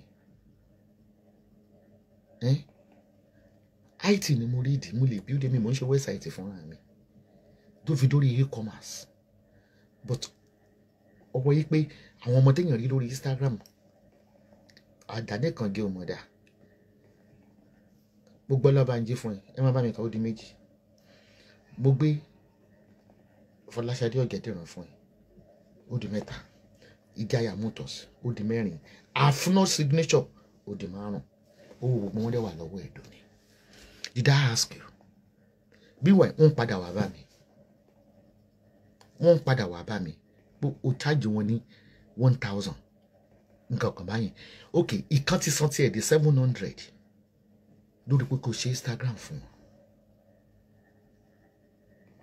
o ní 300 ti san o ní 400 ti san but the way to think communicate arrogantly sí wọn tó bá pè pé ìgbà wo ló kíní ìmọ̀ ààrẹ ẹ̀dùn àdékùn lọ́ọ́ máa bá PA sọ̀rọ̀ call my PA in Nigeria ọdún mélòó la fẹ́ fi pínlẹ̀ wèrè kí ni wọ́n fẹ́ fi organic ṣe kí ni wọ́n fẹ́ fi non organic ṣe wọ́n ní kò ṣe Instagram ni yìí tó fi sọ pé wọ́n tó fi ń ṣáàjì wọn ní 1005 ó nítorí pé wà tún promote wọn ó ní influencer ni ẹ kò mọ̀ sí ètò fún kò tẹ̀ sẹ́yọ kan tó fún ní password dùdú ní lónìí I didn't ask you so gbà tó wá bẹ̀rẹ̀ sí ń bú mi ìyẹn gangan ló wá ń wù pé mo wá ń bẹ̀rẹ̀ sí ń wo conscience mi pé mo dé láìkọ ọmọ yìí o to the extent olóní fertility problem sẹ́ndẹ̀ àgbòsẹ̀ kí ni ilé tọmọ yìí fi ń bú mi àṣẹ́rí ọkàn dákun ṣé orówó gbà lọ́wọ́ àwọn dáadé tọ́lá náà tún máa gbá ẹni sọ pé ó yẹ kó o padà ní déètì kan tó pè mí tó lo change tíkẹ́ẹ̀tì ẹ̀ báwọn dáadé ń gé jáde lọ fún kínní ìwà ọ̀tìgbà táwọn èèyàn wá ń jáde bó ṣe gbà wọ́n yìí mo kàn ro 2+2 ní pé kí lọ́mọ ìwá ṣe ń tọ́kì lásìkò tó ń gba 70,000 ìwọ lójú ọmọ yìí tó wà ní deposit account mi ò ní náwó lára ṣé aṣọ ní ìnínú ilé ni ṣé gold ní mi ìní ni àbí bàtà tí mo fẹ́ rà oúnjẹ mi ẹ̀yẹ ọkàn lójúmọ́ ni nítorí mo lè rọ́dá oúnjẹ 50 euro tí ń gẹ́tọ́ lórí bẹ́ẹ̀dì ń bẹ̀yìn mi ìdẹ̀ ń kọ́ rẹ̀ mi ń lọ pàtì bó ní ṣe ní lákòjọ báwo ló ṣe máa wọ́n dáadé báwọn ṣe gbé ẹ wá sí talking about it táwọn people scam but àwọn tó scam mi ṣe mistake tí wọ́n á fi rówó mi gbà àwọn ṣe bàbá mistake tó pọ̀ torí ibìkan ń pè ibìkan ní hotel níbi téèyàn máa fi show ID wọn wọ́n ṣe photocopy ẹ̀ wọ́n lè escape later ni mo gbé pé 419 làwọn dáadé ń ṣe gbogbo àwọn ará Nàìjíríà ni wọ́n ti 419 tó náà fẹ́ ra lé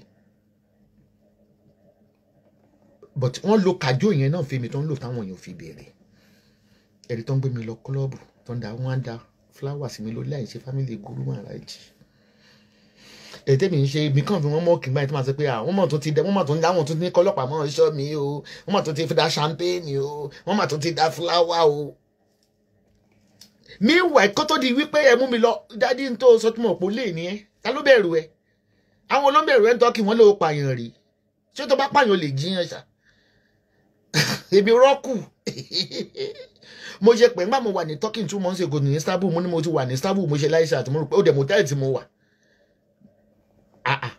mo rò pé wà bá mi ń bẹ̀ ni èmi rọ́ọ̀kù kéèsì yìí ti wà lọ́dọ̀ ọlọ́pàá Again, gbé voice note Sesige Daddy Atemi 3 week or you can gbé jáde. Come on to plan work. Ẹ wá wò ní ìsìn ẹ̀yin ọmọ tẹ́ wá ṣẹ̀ṣẹ̀ fẹ́ dìde. Ṣé bẹ́yàn làwọn set àwọn Àyìndé. Tọ́lọ́run lómi nípasẹ̀ wọn kàn fi lè mú ọkọ wọn ton gbà mí. Àwọn ṣé bẹ́yàn ni àwọn gbogbo issue about one call to Sam could just leave me alone, please. But the issue one call to call. Money muti mole. Molati mole. The motto, but I'm up with case you want vacation. Some kini one or dig says see me for Pokemon boomy. I be sure you put boy she papo.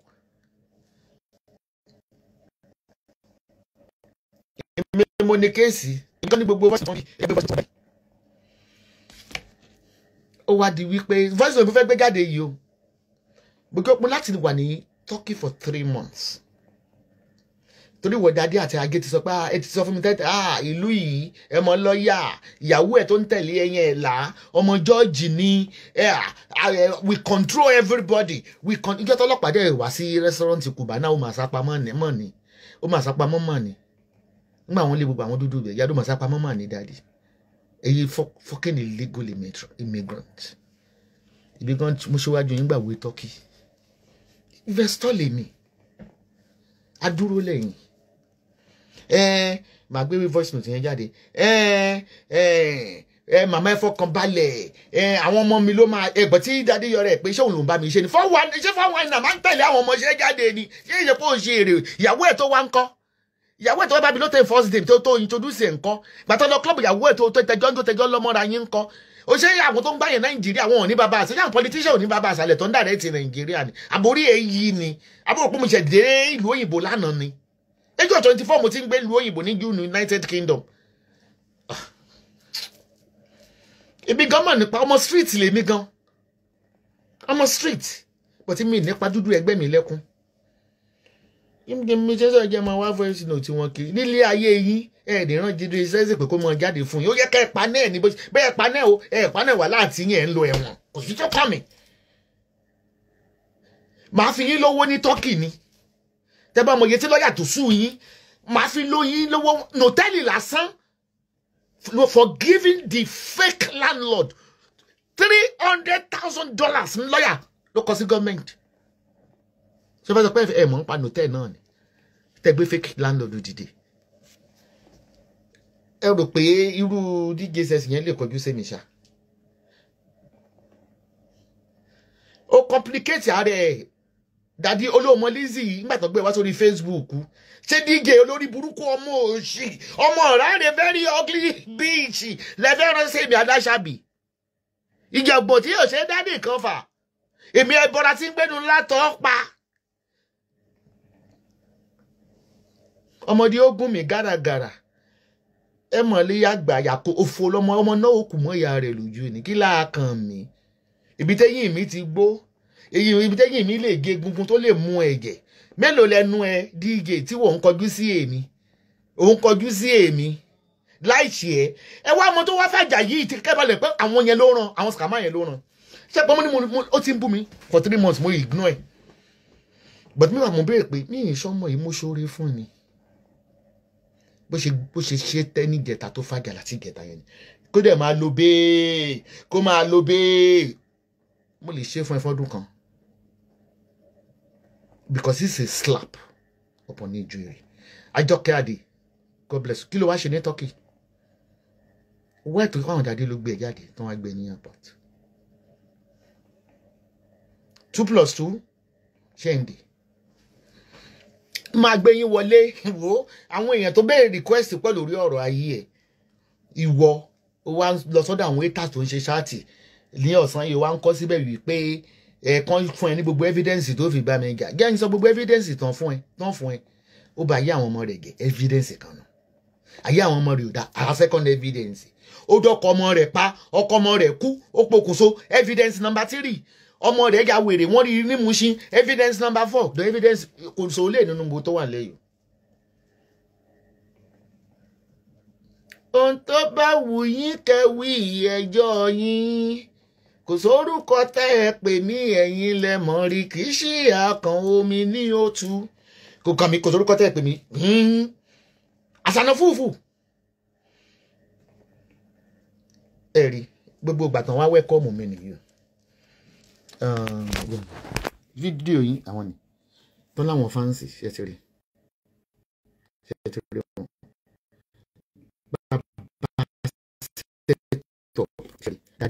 wọn I'm a celebrity. Anybody can celebrate me. How will I suspect you people? I'm a celebrity. Every time I celebrate me all over the world. I'm a celebrity. How will I know you people are 419 you are scammers? Kí ni DJ wá ṣe ní Turkey lásìkò gbà yẹn? DJ sẹ́sì. Ó ti gba olúgbọ́n wà tó kẹ́ ẹ ti gbé mi. Ó gbá rẹ̀ sà. Ṣóyè tẹ̀ wá gbà yìí. Ó ní ó ràn yín lọ sọ́run. In the mighty name of Jesus. After ẹ̀pọ̀ orin ni mo ṣe fún ẹ̀mí ìmẹ̀rí. Tí mo gbé contract fún ẹ. Ta ni yín? Ta ń babaláku yín? Ọ̀rọ̀ wá débi owó tán. Ṣé nígbà tó àwọn ẹrú kú dádì gbowó tán? Ń bá ń pe dádì. Gbà mí mo wà lótẹ́ẹ̀lì. Kò máa gbé fóònù. Fóṣù méjì tí mo fi wà lótẹ́ẹ̀lì. Nígbà tí mo wá lọ ṣe ṣáàtì mo expose wọn wá ní ẹgbọ̀ nítorí òun fi gbé fóònù ní wípé àwọn èèyàn yẹn ti wọ́nù pé kó má bá mi ṣe ikú òjijì ni ó pa yín ṣé mo ní ká bá mi ṣe pé mi náà báyọ̀ ń ṣe ni mo ló gbá mi ó ní kó má bá mi ṣe bàtọ́ pọ̀ pé wọ́n ní kó má bá mi ṣe kílẹ̀ gbowó lọ́wọ́ mi fún ẹ ní rí bá ti ṣe ọmọ yìí mo máa kú pìpìpì ní gbogbo owó yẹn ẹ mọ̀ fi ra kásikẹ́ẹ̀tì ẹ mọ̀ fi ra kọ́fìn kò ní yẹ yàrá bàbá yín kí ló bá mi ṣe fún dàbí pé òun sọ mi ewé dẹ̀ tó bá jọ mewé tó nífẹ̀ẹ́ mi tó ní ìfẹ́ mi àwọn mewé tó ń tẹ̀lé mi tó bá sọ pé má bá yan yẹn ṣe wọ́n máa ń jà níbẹ̀ ni pé ìyá yìí gúùdù o ó ní tí wọ́n ò fi gbà tó ń gba tẹ́tẹ́ gba $60,000 tán ó ní tó ò fi gbé kọ́ọ̀lù gbogbo gbà yẹn òun gbọ́ sí i but wọ́n ní pé kó má bá mi ṣe ẹ ní jèrè gbogbo ọmọ yẹn ẹ sunkún lórí ọmọ yín ẹ wọṣọ opó ẹ wọṣọ ọ̀fọ̀ àìsàn ó pa gbogbo yín kò ní dá fún yàrá ogún ọdún mi ni ewu orí mo fi ń ṣiṣẹ́ nínú òtútù language tó lò yẹn ó ti indicate pé òun sọmọ ewé àwọn ọmọ ewé tó ń tẹ̀lé mi láti 2012 kọ́ wá pé wọ́n pé wọ́n bá yẹ ewé ṣe wọ́n máa ń jáde bẹ́ẹ̀ ni pé ṣe is our mother ó dàbí Koko Zaria kò ní nǹkan kan ṣe pẹ̀lú politics tó bá ṣe ní tinú politics mo lè bú dáadáa kí n bọ́ ga rẹ̀ ọmọ ewé ni tipẹ́tipẹ́ ewé nation ni kì í bá mi sọ̀rọ̀ ẹni ẹlẹ́ni tó bá sọ pé kí ló ṣe lẹ́yìn kí ló wá lọ́dọ̀ àwọn ìyá nípa ẹ̀ fi màmá náìsì gan tàbí pé òun sọmọ ewé pẹ̀lú language yẹn ń gbà wọ́n pè ń pé ìgbà tó rí fídíò tó rí wọ́n sọ pé kí ló ń ṣe lọ́dọ̀ ìyá yẹn ẹ̀ẹ́dẹ̀ ìdáwó mi padà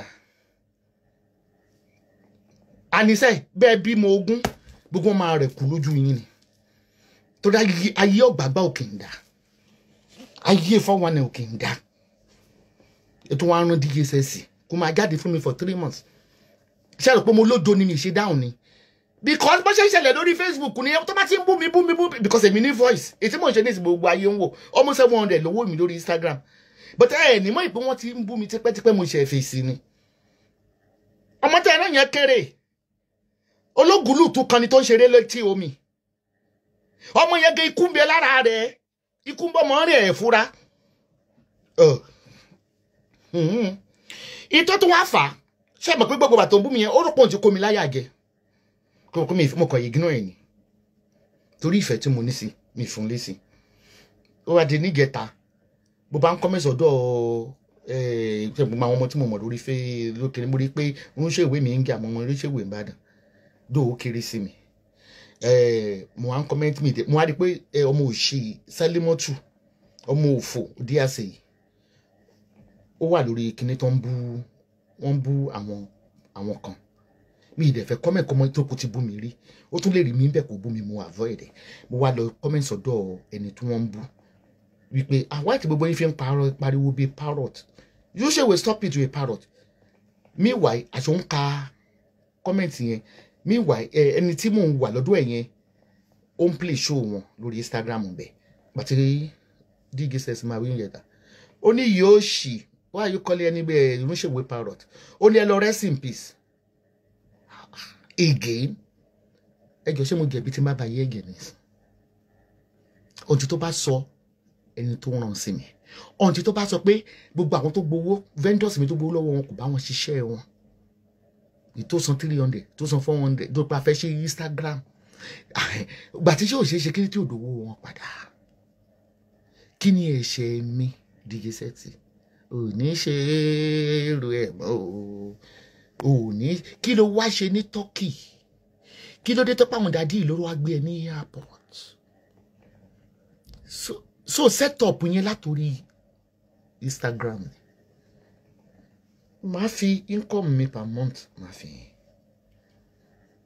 ẹ̀tọ́ lọ́run bá ti dá láre ẹ̀dá kan ò lè bí wó lulẹ̀ ìbí máa ṣoore tí màá fi kú ni mo ṣe fáwọn èèyàn onémi fáwọn èmi ò fún yàn 2,000 naira rí bórí tó sọ́dọ̀ oríṣà tẹ̀lé rẹ̀ kẹ́ wọ́n fún wọn èmi ò fún yàn 2,000 naira rí ó bẹ̀rẹ̀ láti 10k mi ìdẹ̀ máa wọn tí mò ń fún mo ṣe àwọ̀ ní 3 days ago tí màá fi dọ́kẹ̀tì hàn yín èmi ò ṣoore pé kán fẹ́ràn mi àbí kán follow mi mo tó pé mò ń dúpọ́ lọ́wọ́ Ọlọ́run yìí pé mi mọ̀ pé mo lè débi tí mo wà lẹ́nìí láìsí ìrànlọ́wọ́ ènìyàn lórí tèmi ń ṣe kí ló tí wọ́n gbọ́dọ̀ fún àwọn tó ń follow ẹ̀wọ̀ náà ó ṣe tó fún wọn tó 2,000 tó wí àbí kó fún wọn ní 1,000 naira kí tó ń tọrọ owó lọ́wọ́ wọn ó wà lé ọkọ ó ṣe ṣó lánàá ó tún ń tọrọ owó ipe ọba ẹsẹ̀ gbẹgẹ́ ńlá láti ó wà lé ọkọ kò ní dáa fún ẹsẹ̀ límọ́tò ọ̀dí àṣẹ kò ní dáa fún ìyá tó bí òfò níyé ó fojú sunkún ẹ̀ àwa wí tó ní mo mẹ́nu kọ́ mẹ́ fún rẹ̀ ló sọ́mà tó ń bu mi lọ́dọ̀ ọ̀run ṣèwì nígẹ̀ta ó ní kí n lọ sùn kí n lọ rest in peace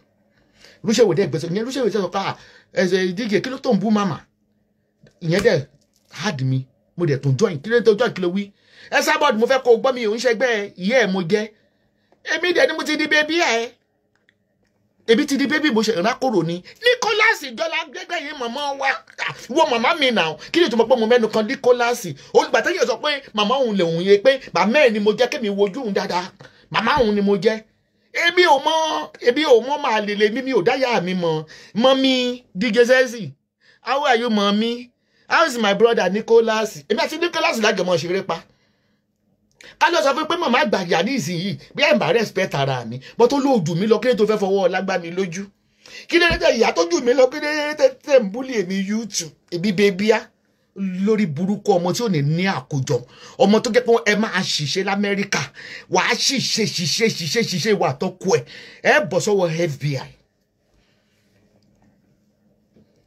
ebi tí tẹ́ fi máa rí tọ́mọ sọ pé Esabod máa ń jà nìyẹn o tọ́mọ ti ń bú mi lórí Facebook olórí burúkú wọ́n dọ̀pọ̀ táwọn máa ń fi ọmọ bú mi ipa ayé ọmọ ẹ̀ bàjẹ́ gbogbo public figure náà ọmọ náà wọ́n fi bó ṣọwọ́n gbé fọ́tò ọmọ Fúnkẹ́ Akíndélé jáde ní ọmọ ni wọ́n máa ń bully náà kò get to my children wọ́n rí yín because they are well trained they are cultured and educated wọ́n máa wòye bí miscreant ni ayé àwọn ọmọ rẹ̀ ti bàjẹ́ ó pa nǹkan àwọn ọmọ rẹ̀ jẹ́ ó dọ́kọ̀ ọmọ rẹ̀ pa kí ẹgbẹ́ náà ṣé ó gé wọ̀ kí ló dé tí lè dọ́kọ̀ ọmọ mi pa ó kó ọkọ ọmọ mi dùn ni tó kó rè bá dùn yín fi ẹ̀mí rẹ̀ lẹ́ẹ̀ kí wọ́n ló dé ẹ̀ẹ́dẹ̀gẹ́ dọ́tọ̀dọ̀ yín náà pa ẹ dákun ẹ ṣàánú abiyamọ ẹ bá mi béèrè lọ́wọ́ ẹ o bó ṣe mẹ́díẹ̀tì nìyẹn ṣé màtí wọ́n á dé Facebook mi ò lè sọ fún àwọn èèyàn lórí social media pé wọ́n gbà mí I kept quiet àwọn èèyàn kàn mọ̀ pé mo pẹ́ ní Turkey mo kàn ní tí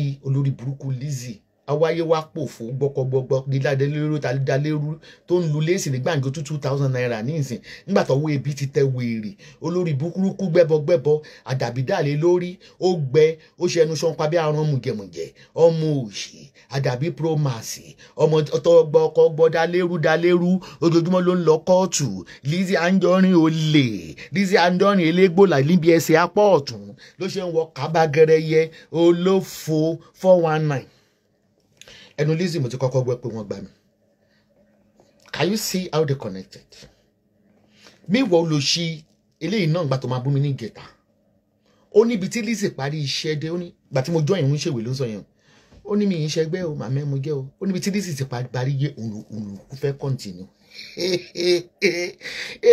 ẹjẹ rẹ́rìn ẹlẹ́yẹ ẹyẹ bàgẹ̀bàgẹ̀ tí ń gẹ ẹyẹ lóòlà ọba gan ṣe pẹ̀lú alálẹ̀ wọn tẹ̀ ni ó gbọ́ pé mi ju ẹni tẹ́ pé ń jà ni ìwọ lè pè ń jà tí peoples kojú ẹ̀ tó o rí bó ṣe rí ni o rí wọn orí ẹ̀ bó ṣe rí ni you look tacky Sẹ́límọ́.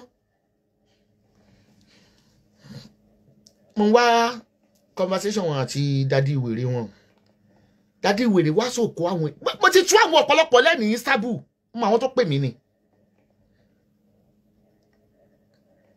bó ti tú ọ̀pọ̀lọpọ̀ lẹ̀ wọ́n máa kó wọn láyà jẹ́ pé ó fẹ́ ná wọn wàá ló fẹ́ pa wọ́n wọn ò bí ẹrí kó ṣerú ẹ̀ mọ́ dádì ṣó ò ṣe èrè ṣó ò ya wèrè ibi tí wèrè ẹnìkan ti parí níta nìkan tí ẹ̀ṣẹ̀ ti bẹ̀rẹ̀ ìgbà tí mo sọ pé mo wà ní Esabod 2-3 months ago kí wà bá mi ibi mo ṣe fídíò lọ́dọ̀ àwọn estate agent yẹn tájọ lọ ibi mo ṣe fídíò ń bẹ orí ẹ burú bí egun tó ń lé wèrè ṣe irú àwa bá wà ti sáyìn fòkú èmi kan mọ̀ pé ṣe tó rísìkì ni mò ń ṣe ibi kan ti sáyìn fòkú mọ́ fi kú yọ̀ mí ìgbẹ́ni tó para tí ó lè pọkàn ambọ̀sì wípé kó tó pa mí ìwọ gan ni wọ́n gbé òbítúwárí ẹ̀ jáde I swear to God tó rán mi níṣẹ́ wọ́n á gbé òkú ẹ̀ dìde wọ́n á gbé tọmọ ẹ̀ dìde àìsàn máa pẹ́ ò ní kúrò nínú àìsàn tó wà lára ẹ̀ ń ṣe èrè yẹ́yà wèrè ni èèyàn aláṣọ kan ẹ̀ ni mo bá rí tí olórí burúkú dígẹ́sẹ̀sì pé mi gbà tí Lizzy gbé kìnìyàn jáde pé Esabod ò lè sọ wọ́n ti gbá ní Turkey n bá rọ update ṣe pé kò ṣeé sọ fún yàn kankan ìbí wò pé kí má tàṣírí wọn síta ìgbà tí wọ́n bá mi lótẹ́ẹ̀lì nìyí tán náà wọn ò mọ̀ mí ìgbà tí wọ́n bá mi lótẹ́ẹ̀lì ni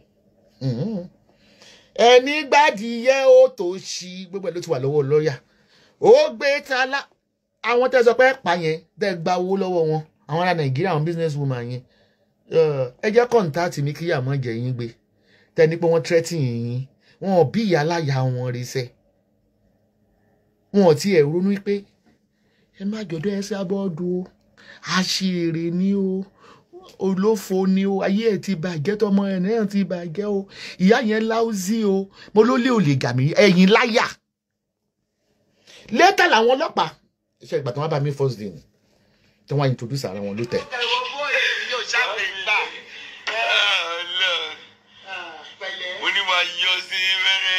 kí wọn dàdí lójó ṣàtọ́kì ò tó lóun ò mọ̀ wọ́n rí bẹ́ẹ̀ ṣe wẹ̀rẹ̀ ayé kọ́tọ̀ àmọ́ rí.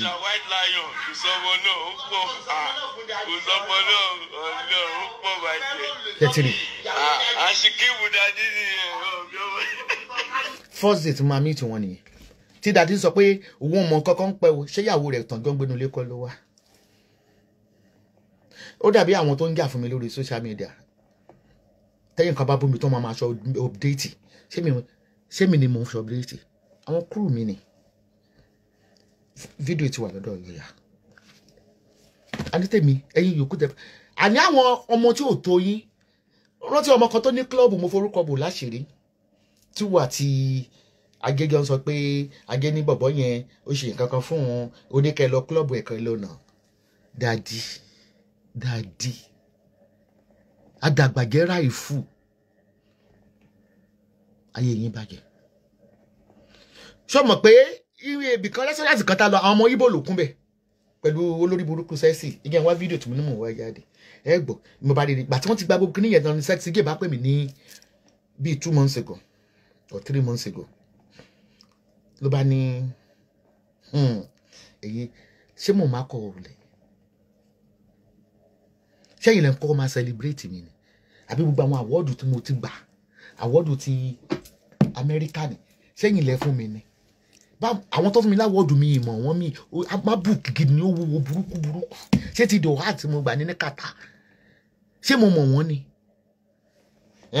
ẹni tó òǹgbọ́ sọ̀rọ̀ yẹn tó wọn ò fi dá sí ni wípé àwọn péyàn pé kí ló lọ ṣe lọ́dọ̀ Esabod mo ní àìsàn tó wà lára ẹ̀yẹn ló máa pa ẹ́ ò ní rí solution sí.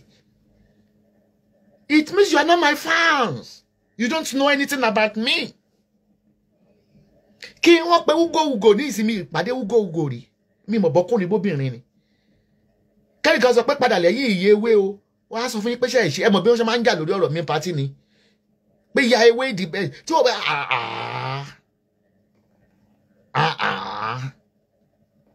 It means pé setup ni. Torí ẹ̀ lòun ò ṣe pé nígbà wọ́n ní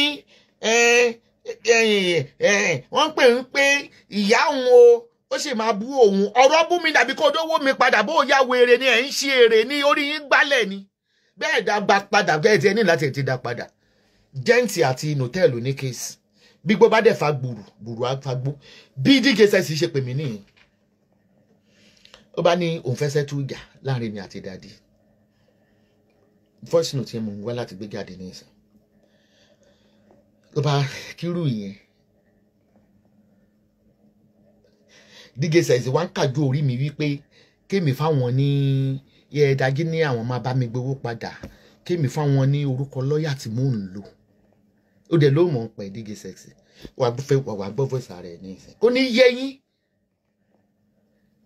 èmi gẹ́ ìgbà tó ń pè mí èmi gẹ́ ìjáyà lè bàlú tọ́kì jẹ́ lè bàlú ajẹ́bọ̀ṣẹ̀ wáyé kò lè wọ police station ìjọ tá à ń drive lọ bìkọ́ wọ́n máa ń ṣe stop and search ní ìsìn ní Turkey ṣé oríwèé ìgbélùgbé sílẹ̀ kì í ṣe kí ní sàásù ló fi hàn wọ́n ẹni gbẹ́dì ó tó bọ́n ọ̀bà mọ́ bí táyì gbé là passport number everything ó wà lọ́wọ́ mi tẹ́ ó wà nínú fọ́ọ̀mù tó wà lọ́wọ́ mi ó gbé ta láròyìn kò tí ẹ̀ ta yín lára ẹ wá mọ tí Daddy lè ṣe bó ṣe lọ pé àwọn ètà ẹ mọ̀ káwọn ètà sàn máa lọ bá bó ṣe lọ grant interview mo ní interview yẹn náà bí báyìí o ẹ bá ń grant interview bí ó ti ẹ̀kọ́ kọ́sọ̀ yẹn tó máa gbowó lọ́wọ́ yàn àmọ́ àwọn mọ̀ pé ó máa ń tàyàn lára owó yẹn náà pọ̀ ẹ sápà tó máa bá gbogbo ẹ̀ jẹ́ nígbà táwọn ètà wọ́n ti ọ̀rọ̀ bọ̀ lẹ́nu but ìyá yẹn ò ṣe gbé true lawyer kó tó ṣáájú owó yẹn mi ò gbé nǹkan kan true lawyer rí láti 2018 because I'm dealing with the authentic estate agent.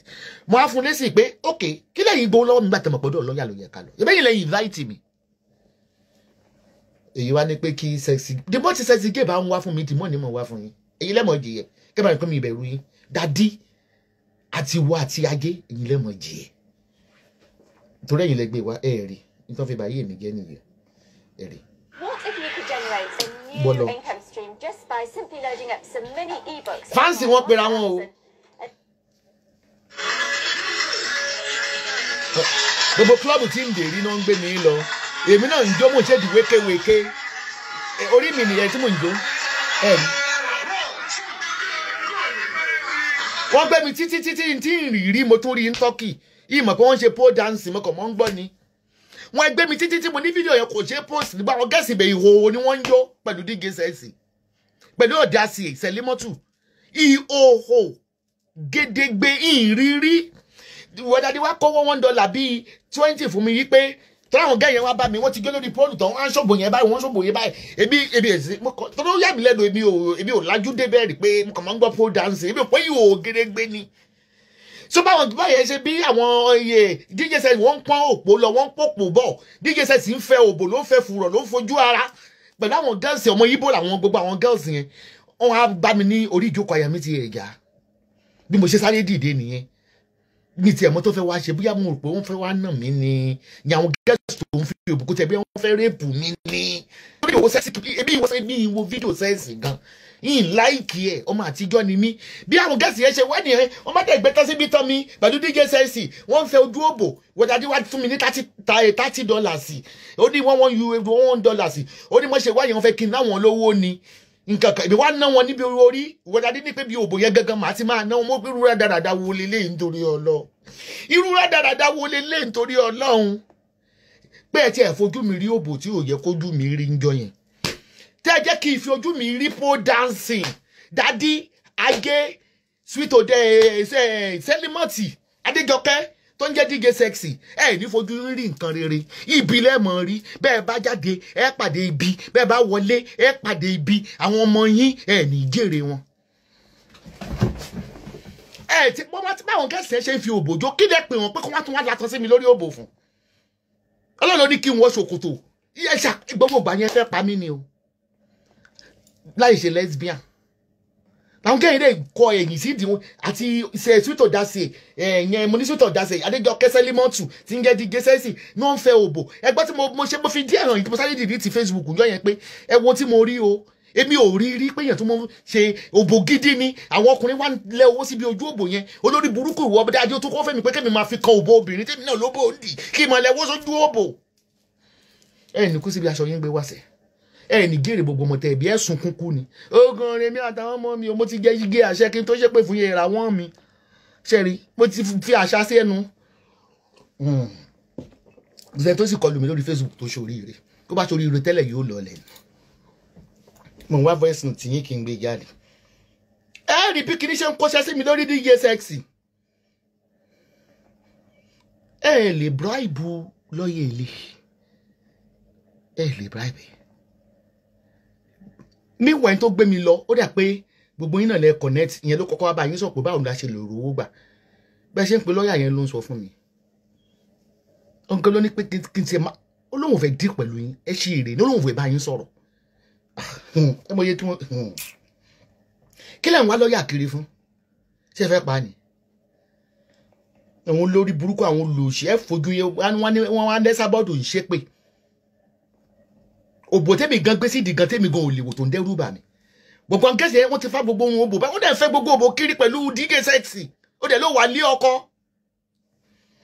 gbogbo bàtà wà tọ́kì yẹn ni o tí mo ló wá ṣé wọ́n sọ fọ́kọ yìí wípé odopo dancing ṣé o sọ pé nǹkan ìlẹ̀kẹ̀ wà ń di ẹ̀ ṣé lẹ̀kẹ̀ ò sí ń di ẹ̀ dígé sẹ́ẹ̀sì anyway ọkọ ẹ mọ̀ pàṣẹ wo nìyẹn náà ó mọ̀ pàṣẹ wo nìyẹn náà olórí burúkú ò ní náwó fáwọn oníbàárà ní Turkey ò ní náwó fáwọn homeless oníkèmí mọ́tò owó bojú òbò olórí burúkú dádí ó lò sí pẹ̀lú $1 tó ti rọ tó kó lé mi lọ́wọ́ ebi ò dẹ̀ mọ̀ gbà tí yìí ṣe rí mò ń lẹ̀ sórí oníkèmí ti bojú òbò ó lò ṣẹ́yìn rádaràdà yìí kò ní yẹ yín ẹ lè réyàn gbà mọ́ Turkey yẹn sẹ́ mo ní èmi gangan lọ́ba Turkey èmi ní investor Turkey gbogbo ìwé tí mo fi ra léṣẹ́ rí ẹ orúkọ mi bẹ̀ ẹ rí físíkà báyìí náà lòlò tí ẹ yọ mí tí mo tún fún yín ní kọ́kọ́ mo fẹ́ fún yín ní kọ́kọ́rọ́ ilé mi kan pé kẹ́ lọ máa ṣọ́lé dè ń bẹ́ kò dẹ̀ ní dá fún gbogbo yín lẹ́yọ kọ̀ọ̀kan. Ọlọ́run ló ní kẹ́ ẹ kọlù mí o Ọlọ́run ló ní kẹ́ ẹ kọlù mí o ní ìṣojú àwọn èèyàn ti là ní ìsìn wọ́n mọ̀ pé àwọn ò gbọ́dọ̀ dé sàkání yín ojú wọn ti là wọn tẹ bá bọ́ sọ́wọ́ dadi ẹ̀ tó ń pè ní dadi ń Turkey tẹ bá bọ́ sọ́wọ́ Agé entertainment ó gbá Gẹ̀bù náà actor Ìgẹ̀bù àwọn ohun òṣì wọn máa ṣe bí àwọn aláṣọ méje oníbàtà ẹyọ kan kò sẹ́ni tó jáde fún máa ń sá lọ láàsì mi torí kò lè rè mí ẹnájì ọmọ ọdún tí mo ti ń sọ̀rọ̀ ni láti 2012 veteran blood speaker lèmi ẹ̀wà rán ẹgbà mi tán ẹ̀wà tó ní kólórí burúkú ọmọ òfò yẹn kó máa ṣe ṣáàtì fún mi lòun náà ṣe ṣáàtì fún mi láti bí oṣù mẹ́ta ó tún máa kọjá ìyá rẹ̀ nígẹta mojú ẹ̀yìn láì ṣáàtì tó ní pé ẹ̀yà rest in peace màmá ẹ wojú mi òun ṣe àmọ́ àwòkù ti tẹ́ po bí ìnífẹ̀ẹ́ lẹ̀ o tó dé gbogbo àwọn ọ̀tá tó lọ báyẹn duty tiwọn ni wọ́n gbọ́dọ̀ bí tọ́ba bómi lójúmọ́ báwọn wọ́n ṣe fẹ́ wà relief wọ́n gbọ́dọ̀ bómi lójúmọ́ náà repetition náà dẹ̀ ní gbogbo tó ń sọ wàá jẹ pé o ti ẹ̀fẹ̀ jàjà yẹn tó lọ ń comment ọ̀dọ̀ Lizzy náà lẹ́nì bó ṣe lọ yẹn dígé sexy so òun ṣe bó lóò burú so bó ṣe ń kó wọn láyà jẹ lórí Instagram yẹn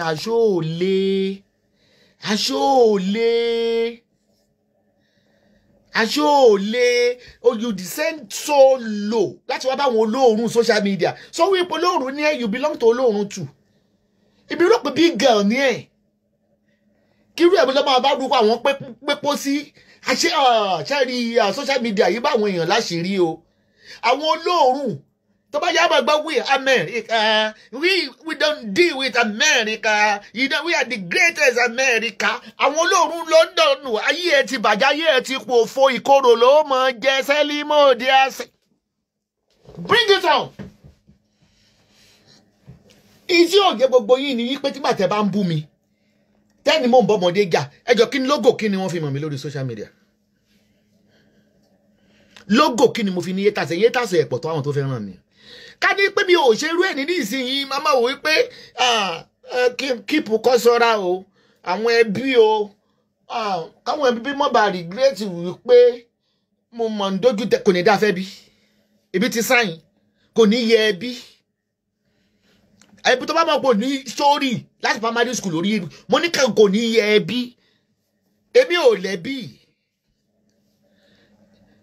ìsìn lọ́kọ ìlọ́rẹ̀ àwọn ọmọ mi dẹ̀ ní wọn bá mi sọ̀rọ̀ torí mò ń dojú tọ ọmọ gán mọ̀ pé ìyá dojú ti ni wọ́n Esabod lójú ti mo láwọn gómìn bá mi sọ̀rọ̀ grandchildren gómìn bá mi sọ̀rọ̀ gédégbé mọ́ wà sáwọn ọmọ gómìn pé ìwé rẹ̀ olùsí nìyá àwọn ni sáwọn ọmọ pé adójú ti ni nìyá àwọn ni sẹ́yìn lẹ́mọ̀ ń gbàtẹ́ bá bú mi tó ti bá bú yín ẹ mọ̀ gbọ́ o kìíní kan o kò respect àwọn ọmọ ẹ ẹ̀yin respect àwọn ọmọ tí yín lẹ̀ ń bọ́ àgbàlagbà ẹ respect ìyá yín lẹ̀ ń bá àgbàlagbà mọ́tò ni ó pa yín ní ẹyọ kọ̀ọ̀kan mọ́tò yàbàrà yóò gorí yín mọ́lẹ̀ bẹ́ẹ̀ wà yóò tàkìtì kò ní yẹ gbogbo yín lápapọ̀ ẹ ń ṣe èrè ohun voice aláya àwọn tó fáwọn tó lọ báyìí mi mo fún wọn lóhùn ọ̀dọ̀ mi àwọn àjẹkù mi tó ti ṣẹ́ ni ó wá ní pé wọ́n gíye ṣẹ̀ṣẹ̀ òun kọ́mẹ́ǹtì kiri orí Facebook gbogbo ó ní gbogbo àwọn tó bá ti ń bá mi ń yàtọ̀ ń bú mi ó fẹ́ join wọn Wíná owó tálẹ̀ mi sábà. Wíná àṣé ò lé gbogbo ẹ̀yin tó ti kó láyà jẹ ẹ̀jẹ̀ mọ̀ wá kíní yẹn ni gbogbo ẹ̀yin tó ti kó láyà jẹ tẹ̀ sí lójú kò lé ó ti kíp ó ti lọ jẹ rẹfújí lórí Facebook ó lórí burúkú aṣẹ́wó náà bì ẹni ó bò pẹ́ lólóbò gbígbẹ oní pimples ló bò gbogbo ẹ̀ náà láríjọ pole dancing kò ní yẹ kò ní dá fọ́kú ẹ̀ kò fún gbogbo ìbílẹ̀ ẹ̀ ó ṣe. So tó bá fẹ́ join ní ṣe lè join torí mo ti pa kíní ẹ lè join bàbá fẹ́ join èmi ni wọ́n ń dẹ́rù bà èmi o mo tó ń sọ ni wọ́n náà sọ pé bàtò gbé bánà kan dọ́dọ̀ ẹnìkan Nàìjíríà wọ́n ní ìyá wèrè ní o ṣé bí sọ pé mi ò ṣe wèrè ni wèrè tó gbáski olóòṣìṣẹ́ wọn mú bú ẹ wọ́n ń ju kiri gbogbo tọ́kì wọ́n mú gbogbo òjúbọ ẹ wọ́n ń ju kiri gbogbo tọ́kì DJ sexy òbò tí ó lálùbáríkà ó rí pé $2 péré mo fi síbi òbò ẹ ṣé pé $2 mi mú ti èyí sì kí obìnrin kí òbò rẹ̀ yọ bí álọ́ọ̀mù olóbò gbígbẹ èmi ò lọ́ta àwọn pípù yẹn kàn fi mí wá viewers ní wọn ọ̀dẹ̀ lè ní 1000 tí ó wó wọn èmi ni wọ́n fẹ́ máa fi kúrúùsì gbé pọ́pọ̀ yẹ ẹ jáde kí n mọ̀ bí yẹ ẹ ṣe rí ìyóò ṣì yóò fò ìyá dànù ìyá tó yẹ pé kò ní jẹun ọmọ tí ó fi kú tó bí wọ DJ sexy àwọn ọ̀rẹ́ tó bá lárí mọ́ wọn á jẹ gbá anybody á jẹ gbá tí pọ̀ tó ẹ máa jẹ gbá tó mo sọ fún yín lójàre báwo ni kálẹ̀. Wọ́n mẹ́ka alẹ́ mà. Báwo ni kálẹ̀ o ṣàlàáfíà nìyà. Ọkùnjọ́ mẹ́ta mà kí ló wá ṣẹlẹ̀ báyìí. Ṣé bí gbogbo yín rí tó ti bí mi láti bí oṣù mẹ́ta. Ẹ̀yin kan tẹ́ ẹ súnmọ́ mi gan ráǹfààní mi jẹ́ olóṣì tó kó gbogbo àǹfààní ní olóògùn fún mi ni. Wàláì èyí lèmi ṣe ń rí gbogbo kinní yẹn lórí Instagram wàláì talẹ̀ because Facebook mo bẹ́ẹ̀sì sí Instagram mi tiẹ̀ fi bẹ́ẹ̀ ń wá síbẹ̀. Olórí ọjà ń tà lórí Facebook ju Instagram lọ. Wọ́n máa ń cruise ní Instagram. Mọ̀ tẹ́mi bá ti àgbo lèmi dẹ̀ tà báyìí bá ti kọjú mọ́ mi lẹ́mọ̀. Mo ní kó o pè mí. Mo ní kó o pè mí bóyá ò rí kọ́mẹ́ mo tẹ́sí báwo ni ọkọ mi wà máa ta ó dò lórúkọ ó lọ bí gíga ìyá mo ti ẹ̀bẹ̀ ṣé àgbo ẹ̀yẹn gan sórí péjì mi ní Esabod spiritual gbà kan. Èèyàn wàhálà mi wá mo ṣe ń rí gbogbo nǹkan tó ń ṣẹlẹ̀ mi mọ nǹkan tó fẹ̀rẹ̀ tó wà jẹ́lẹ̀. Ilé mọ̀ọ́sì ló ti ń bú mi. Kò dé ní àṣẹ mi. Ọlọ́run bá ṣẹlẹ̀ rí mi ò rí wàhálà ẹ̀. Ìgbà tó fọ̀lú ẹ̀ o lè má rí. Ó dẹ̀ fi mí kúrò tó ń fi mí kúrúùsì nígbà tẹ́ gbá mi tẹ́ sẹ́ẹ̀tì mi ọ̀pù. Ara àwọn ọmọ tí mo mọ̀ lórí Facebook lọmọ tó ń sọ̀rọ̀ yìí nà. O ò níṣẹ́ lọ́wọ́ ò ní kankan. O tiẹ̀ wá tún wojú o mọ́ra. Kí ló wá ṣe ní Tọ́kì lásìkò tí àwọn dadi tó gbé ẹ wá? Kí lẹ wá pín? Owó wo lẹ wá pín? Owó tẹ máa fi ra pósí ọmọ. Owó tẹ dígà ó fi dígì kòtò fún yín. Ẹ má wàá gbá èmi o nílé ayé yín. Ebi ò tẹ̀lé fọ́ọ̀sì trap yín mọ́. Bí n bá wà bí kan tẹ́nìkan pé òun fáǹsì mi, máa fọ́gò mọ́ lórí mi. Àbí tí n bá mọ̀ pé lóòtítọ́ òun tẹ̀lé mi tọkàntọkàn tí mo mọ̀. Irú yẹn máa sọ̀rọ̀ sí mi. Ẹ má bínú. Mi expect pé èèyàn ti sẹ̀sì jẹ́ lè jọ fa ọ̀rọ̀ báyìí mi ìfọjọ́ kan ọ̀rọ̀ rárá pé àmọ̀ expect wà láti. Nígbà ọ̀rẹ́ ìbá ni wọ́n tún gbá mi. In just 90 days, my team and I recruited over 2,000 people in our network. Wọ́n máa lọ jàre kọ́ máa mú tí ẹ lọ́wọ́ máa lọ jàre. Sẹ́nitọ̀ mo fẹ́ kó wọlé kó fi gbogbo àwọn evidence receipt gbogbo àwọn tó gbá tó sẹ́ndì sí ẹ tó sẹ́ndì sí mi kó bá mi fi hàn.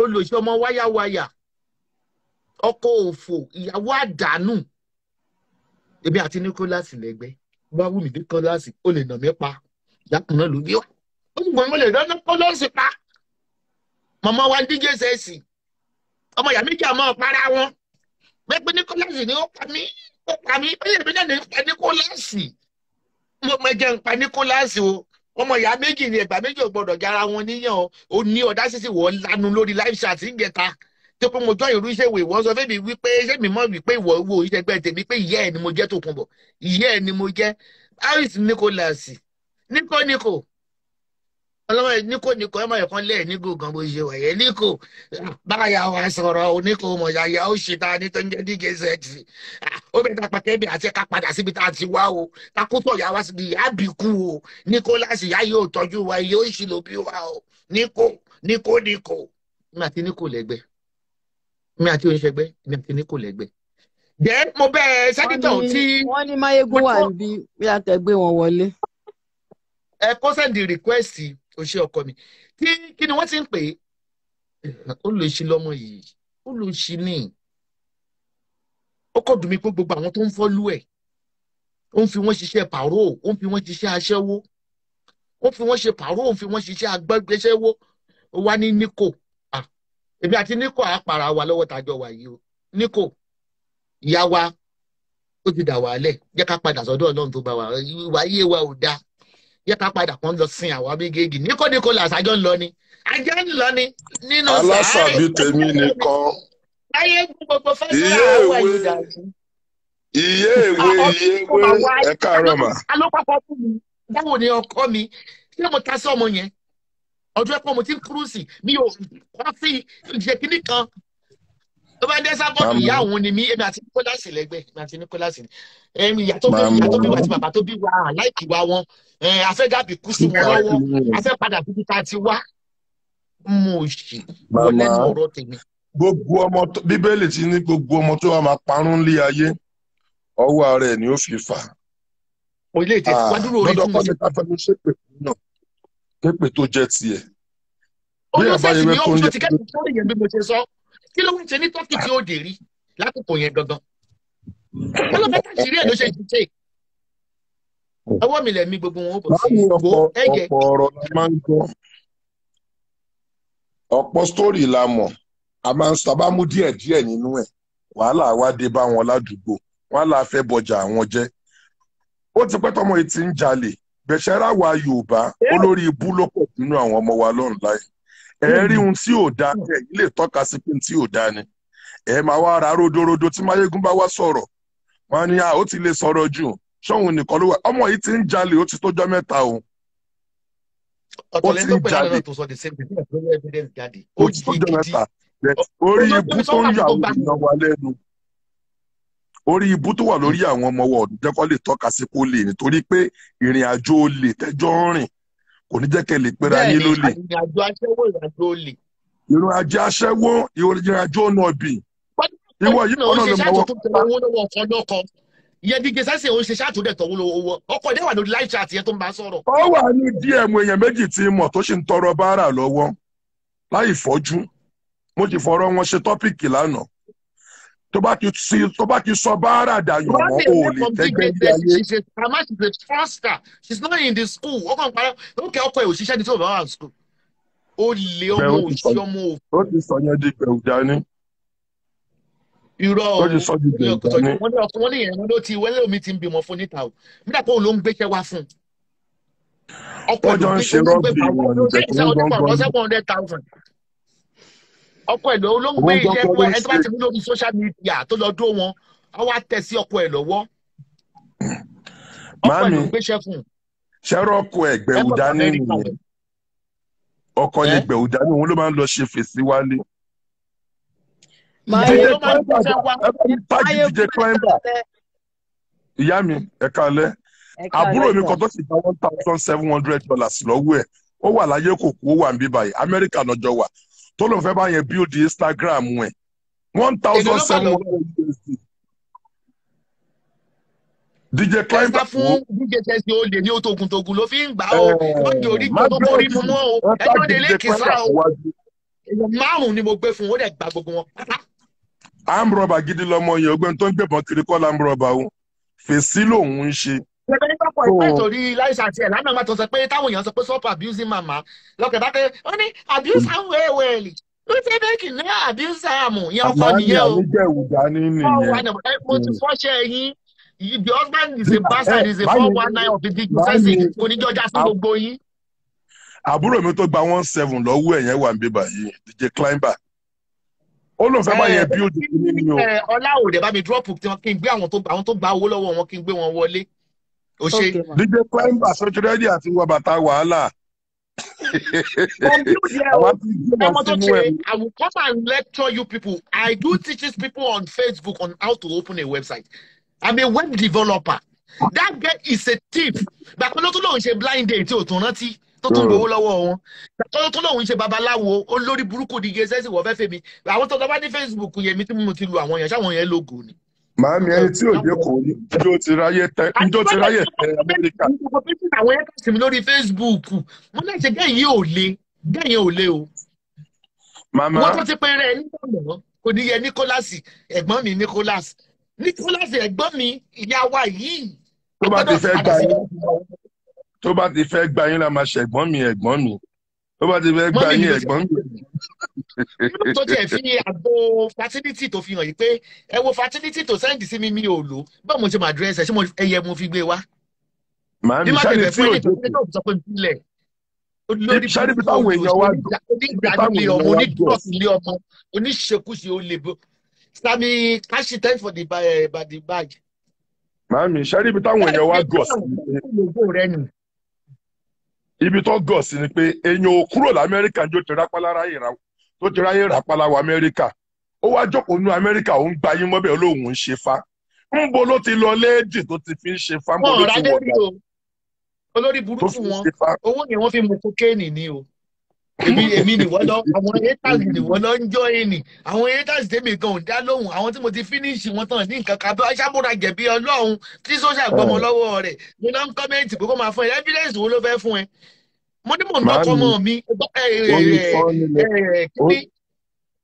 orí sọ́ọ̀nù mọ́ mi ṣé wọ̀ ni ṣọ́ọ̀kù ọkọ ọmọ yín mo dó ni mo sì lè dó wọn pa kán pokùn tó kò sí nǹkan kan. Alábàjẹ́ ni tọ́lọ́ fi ti dáadáa. Orí sọ́ọ̀nì lẹ gbé wálé ayé ẹni ẹlẹ́ni ló ń rẹrù sọ́ọ̀nì ẹrù tọmọ yìí wú ẹrù tó rù yìí ọlọ́mọ ẹ̀kọ́ rùn wọ̀ pa torí gbogbo ohun tó jùlọ ló máa ń dá wọlé jẹ́jẹ́ mo jókòó mi ọ̀rọ̀ tí yóò kún ẹ lápá kún ẹ lẹ́sẹ̀ yí ẹ̀ tọrùn ẹ bọ́ ṣọ lọ kò dẹ̀ ní bọ́nú ẹ̀ bó ṣe máa bá lè ti lànà kúwọ̀ náà ni báyé kúwọ̀ náà ni ṣọ́bù ó ti búwọ̀ náà rí ni. Ṣé bí ogun tó ń ṣẹlẹ̀ káàkiri rògbòdìyàn lórí ọ̀rọ̀ àwọn járìn ṣé báwọn járìn ló gbé wá sórí láìpẹ́ tó torí wọn bẹ̀rẹ̀ orí burúkú. Ó lo sí lọ́mọ yẹn dẹ̀. Tó wá ń bú for no reason mi ò mú ẹrí mi ò ń ṣọ lọ́rọ̀ ẹ. Ẹgbẹ́ bàbá ẹ̀ ló tún bú yẹn o. Mi ò mú ẹrí mi ò ń ṣe lérí ẹ gba mo ti rí pé wèrè ni ẹ mo ti tètè là ń búrọ́kì. Alágbè gbọ́dọ̀ tó mọ̀ òṣì ni. Ẹnu ẹgbọ́rọ̀ èyí tó kẹ́nu bòdì. Ọdún ló ní Instagram olórí burúkú ló ní 1 million followers. Ẹni tó tó fẹ́ build page tó ní 200 tó lọ ra fake badge tó mo fẹ́ rà fún mi ò gbọ́ mo ní mi ò fẹ́ mi ò wá followers ọ̀gá mò ń tà. Ó fi kíní yẹn rọ́ọ̀bù kiri ni ó fi òdẹ̀ lè tó fẹ́ bí ayé. Wọ́n tà lórí Google na fake badge. Kò lè tẹ́gbẹ́ because jẹ́jẹ́ mo jókòó mi ò ń ṣe ọlọ́rọ̀ ẹ ngba mo jẹ́ pọ̀ sínwín ni ẹ ni mo ti gbà ẹ́ bí ó máa flag Instagram page èmi ò ní followers tí ó flag tiẹ̀. Ọkọ ẹ̀ ní Mark Zuckerberg. méjì wọn mo lọ lẹ́yìn last month bá a ti ń ṣe lórí Facebook ni wọ́n náà sì ti kó sága nísìn wà á pẹ́ nípa pọ̀ ká máa dáwọ́ bò wo mo òṣìṣẹ́ mo òfò máa dànù àwọn ọ̀rẹ́ yẹn dẹ̀ tún sọ fún lánàá àwọn tó ṣẹ̀ṣẹ̀ rí pé kókó yẹn ló tẹ̀ ẹ́ ó dẹ̀ sọ ọmọ yẹn lóògùn ó dẹ̀ ń control gbogbo bẹ́ẹ̀ kó ló ń bọ̀ wọn. Màmá ẹ máa jáyé yín lọ gbogbo ọmọ tó bá máa ṣòfò ní ayé ọwọ́ ara ẹ̀ ló fi máa fà ọmọ tó lẹ́nu àgbà ń rùn ni òun náà ń fetí sàárè ẹ̀ ṣeré ni. Stọ́wọ́n tẹ̀lé kókó mi kò yẹ kó kí n sórí fọ́mọ yìí nífẹ̀ẹ́ bí láṣìírí ló bí ìfẹ́ sọ̀rọ̀ èèyàn. Màmí mo ti padà brókè fún mi ló mú fẹ́ ra mọ́tò. Ìjáyà mọ́tò Zakiru Díìnì. Màmí mo padà gbogbo ẹ̀ la rí. Ẹ wo mọ́tò tọmọ mi tún ti já gẹ́ǹgbé ti Facebook sí kọ́. Màmí ẹ jọ mo fẹ́ ra mọ́tò ẹ fún mi lówó sẹ̀. Bí mo tún ṣàdúrà fún ọkọ kéèké ló mọ̀ lọ́dún mò ń jó. Màmí òkè lẹ́yìn náà máa lọ. Àmì bó sọ pé kéèké ló mọ̀ lọ ọmọ mi. Ẹ ní ọmọ òfò tó ń gbé pè kiri ìjáyà yìí ó ti lanu ó ti bún ó tún dẹ̀ tún tọrọ báárà lọ́wọ́ ọ̀jáyà lẹ́yìn ìgbà tó ti bàjẹ́. Ó ṣàwọn sọ́ọ̀rì yẹn fún mi gbà yìí pé ìjáyà ń fẹ́ ọmọ kan ọmọ yẹn wọ́n wà ní ẹ̀jọ́ kan wọ́n á bẹ̀rẹ̀ sí í sọ̀rọ̀ lórí burúkú lọmọ yìí sẹ́yìn ìyá ní gbogbo ìyẹn ẹni tí òun tó fẹ́ ṣe jẹun ó ń ṣe DJ ó tún tọrọ báárà ó tún ṣe olóṣó tiẹ̀ ti ta.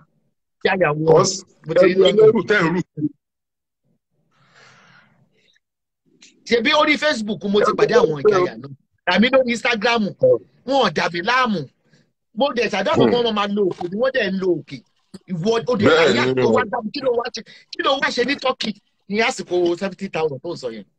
ó wá ṣe ó wá ní olóṣó. pé ó ní wọ́n gba 70,000 lọ́wọ́ mi ó ní wọ́n tún dó mi ẹ bá ń ká hallelujah ẹ wá bá ń ká olóṣì hallelujah mi ò mọ̀ pé mo sì dùn ẹ ti mi ò bá mọ̀ pé ní mo sì wà lórí màmá gravel street èmi kọ́nà wá ń bí o sọ túbọ̀ wọ́n pè mí fún wọ́n ilẹ̀ fi ní ọkọ gbogbo ni àtàlàáfíà ẹ ti bá rìn àjò tí yín débì kan òun ló ṣẹ̀ bẹ̀rẹ̀ ìrìn àjò tó ṣe ń ra ó tẹ̀ ní ẹ ti rí bímọ ayé gbé ẹ ti èmi bímọ rí ayé ọmọ lò ẹ ti bímọ ẹ èmi ti ló mọ̀ bímọ pé ọmọ ìwọ ló ṣe ń ṣe rádaràda ìyàwó ilé ìwọ ń búyàn kọ́ńtọ̀ wo bí lọ́dọ̀ tèmi fáwọn ìyàwó ilé tó ń ṣe ṣọṣọṣọ lẹ́lẹ́lẹ́yà ṣé bí wọ́n yìí èmi nìkan máa ń náà ló bọ̀ máa àwọn wọ èèyàn pátá àti kiri ìgbà àjọ tí wọ́n ọmọ lè. ojú òórùn mi rí aṣọ gidi lọ́rùn ẹ̀rì olóòórùn olóòórùn ó màámi ṣe dígì ó ṣe é tì ó ṣe babaláwo ó ṣe é màámi tì ẹ bá ń gbàbúrò mi tó gbowó lọ́wọ́ ẹ̀ yìí wọlé DJ Climber send the request. ẹ kó send request ó gbowó lọ́wọ́ yẹn gbogbo náà yín á máa bẹ̀rù àti sọ̀rọ̀ tí Máyégún má ti sọ̀rọ̀ ẹgbẹ́ tó ìgboro máa lè ṣe ó ń kó gbogbo wọn láyà jẹ ni mo ti fún ní long rope mo fún ní long rope gan ni àdóṣù mẹ́ta ló fi bú mi ń kó kí ni wọn náà mọ̀ láyà. ìjàyà mú gbogbo wọn mọ̀ tí gbogbo wọn bí mi lè pè kí ni mo ní ẹ máa wò níran bọ́tí mo mọ̀ pé gẹ́tí máa ya lù báyìí àmọ̀ kò mi yí alẹ́ ti fẹ́ gbóhùn lọ lórí burúkú olóyè wéèrè ó wà lórí Facebook fraka gbogbo sórí Facebook tó fi bú mi ló mọ̀ pátá ọmọ táyé ẹ̀ ti bàjẹ́ kọjá àtúnṣe. ó dẹ̀ mọ̀ káyọ̀ jà lọ́wọ́ tó ń tọrọ owó mo ti rí voice note yẹ mo ti rí èmi ni wọ́n fẹ́ fi sọ̀rọ̀ ohun àti àwọn tó gbá mi voice note tí wọ́n ẹ̀ gbọ́ ní ìsinyìí o ọmọ òsì ọmọ ọ̀jàgbọ́n ọmọ tó máa fòkú ẹ̀rànṣẹ́ sílé ó ní olórí dúró jẹ́ tán burúkú àtọmọdé àtàgbà kò sẹ́ni tó jọ ẹ́ lójú. mo ṣe jí láàárọ̀ yìí ni mi ò tí ì jata mi ò tí ì jẹpo mi ò jẹyọ àwọn láyé mi. Instagram ò kì í bú mi àwọn ọmọ òsì làwọn ọmọ tó ń bú mi lórí Facebook á dẹ̀ ti mọ̀ pé wọn ò ní ìṣẹ̀ ń bá wọn jà wọn ò lówó wọn ò ní nǹkan kan ìwọ DJ Climber àwọn tó send request. màámi njọ́ tí n bá ẹni tó bá bu yín tó bá ti bu yín njọ́ tó bá máa ń wìn ní agent tó lówó tó yín tó ní anything tó yín máa tó gbà Instagram àbí o mi ò tí ì rọmọ náà mi ì rọmọ náà. ìjà ìyà kúrò nígbà ìjà rè bẹ́ẹ̀ bá ní kórìí kò subject ìjàgà tí pẹ̀lú àwọn girls ẹ̀yin lẹ máa ń sọ bẹ́ẹ̀ bá kórìí ẹ̀yin kò lẹ máa ń jẹ́ subject káwọn ọmọ ìdí ní sọ́ndì ọmọ yìí ti kọlu ẹ̀ ṣe mọ̀ pé mi ó tún lọ pa tí o tún lọ lọ́wọ́ fún wèrè màmá tí olóògbé. mi wá sórí Instagram ra jókòó mi jẹ́ ni. Máyégún ọmọ tó wíbi sátẹ̀ lánàá ni ó ní kọ́ sọ fẹ́mi pé tẹ́mi ò bá dákẹ́ òun ò ní dákẹ́ tọ́pẹ́ ní ilé yín àgbàlagbà ló dákẹ́ fọmọdé ní ìwà sọ fún mi. kí ni àṣírí wo ló mọ̀? olóòbùkú pàtàkì ẹnu tá àti ìfi jẹ nǹkan téèyàn ń jẹ láàárọ̀ yìí tàbí ń ṣe ìpè fún ẹ bóyá máa jẹ́ ti ẹnì yẹn torí tímọ́tímọ́ lè tímọ́ ní kí ló kọ ẹni yẹn? tímọ́tímọ́ lálámọ̀ ń ta mọ̀. ṣé rí o pick up àbí ta irọ́ ló kọ? ṣé peppermint sọ gbowó lọ́wọ́ tiẹ̀ náà DJ Climber tó gbowó lọ́wọ́ ẹ̀ mọ́ ní kọ́ pé wọlé náà. orúkọ pọ̀ mi bàtí mi mọ spẹ́ni orúkọ tó ń sọ yẹn kẹ́ni yẹn tún send request kó cancel kó send request ó gbáwọn èèyàn gan ọkọ ẹ̀dẹ́ mọ̀ sí. ẹ̀rù máa ń bà wọ́n àti sọ̀rọ̀ yìí. ọ̀rọ̀ wo ló ní lẹ́nu orí tó ń ṣépè fẹ́mi àgbàlagbà èmi tiẹ̀ pé wẹ́ẹ̀ ni wọ́n ṣépè fẹ́mi ìwẹ̀ ni tí bá máa dé báyìí wọ́n á ti ṣépè lọ lórí Facebook fún ọmọ mi ayé àwọn ọmọ mi dájú àwọn ọmọ ẹ lọ ìwọ lọ ń dárúkọ sínà orí bó láyà gidigidi ṣá ó lè rí gúnú bàtà ẹsẹ̀ ẹ̀ ni àwọn gbọ́ kí tíjọ́ títí náà ti wà lórí Instagram sórí fún ó tọrọ owó rí wọ́n ń tọrọ owó ni ó dẹ̀ pé díje mélòó ló ń tọrọ owó lórí Instagram díje wo mélòó ló ń tọrọ owó. tí iṣẹ́ ò bá gbé ẹ mọ́ jẹ́ ká ṣe GoFundMe báárà fún ẹ ó níye tó máa ń wọ bẹ̀. nígbà tó fi kọ́kọ́ fẹ́ kọ́ jáde àtọ̀ ó ní àyèjáyẹ̀ pé ó ní kó wọn lọ ṣe dish game state kan wípé òun dẹ̀ bíǹkì gan òun dẹ̀ tóbi gan màtó máa débẹ̀ báyìí wọ́n ṣòun báṣabàṣa òun ní kò fẹ́ gé ọ̀jà yà sùn ní ohun òṣèṣò yẹn ń jọ yẹn. ẹjọ́ ẹ ti pọ̀ jù ẹjọ́ wèrè lọ́tún lọ́sì wàá ṣàkóso sí fracas láàrin àwọn èèyàn. bá fẹ́ kọ́ sí fracas. èmi àti ẹ̀ ń sọ lọ́rọ̀ à ń ṣe léré ó kàn lọ yá brain járìn ìdíjọ yẹn ni ló wọ láìpẹ́ ló bẹ̀rẹ̀ ìpè for no reason. Máyégún ló lọ yá brain. ó yá brain járìn lórí.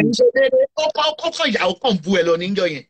wàláì mo fọlọ́hún ẹlẹ́dàá búra mi ò ń sọ lọ́rọ̀ ẹ̀ mo ti ṣe ń blocking tipẹ́tipẹ́ for more than 2-3 months. irọ́ ó bẹ́ jẹ kúìn lórí Instagram ní oúnjẹ ní kò ní 300 followers. àwọn tó bá gbé brain wọn lẹ̀ tó ti gbálẹ̀ bọ́ tó fi ń gbá bí ìgbẹ́lẹ̀ àgbẹ̀kọ̀.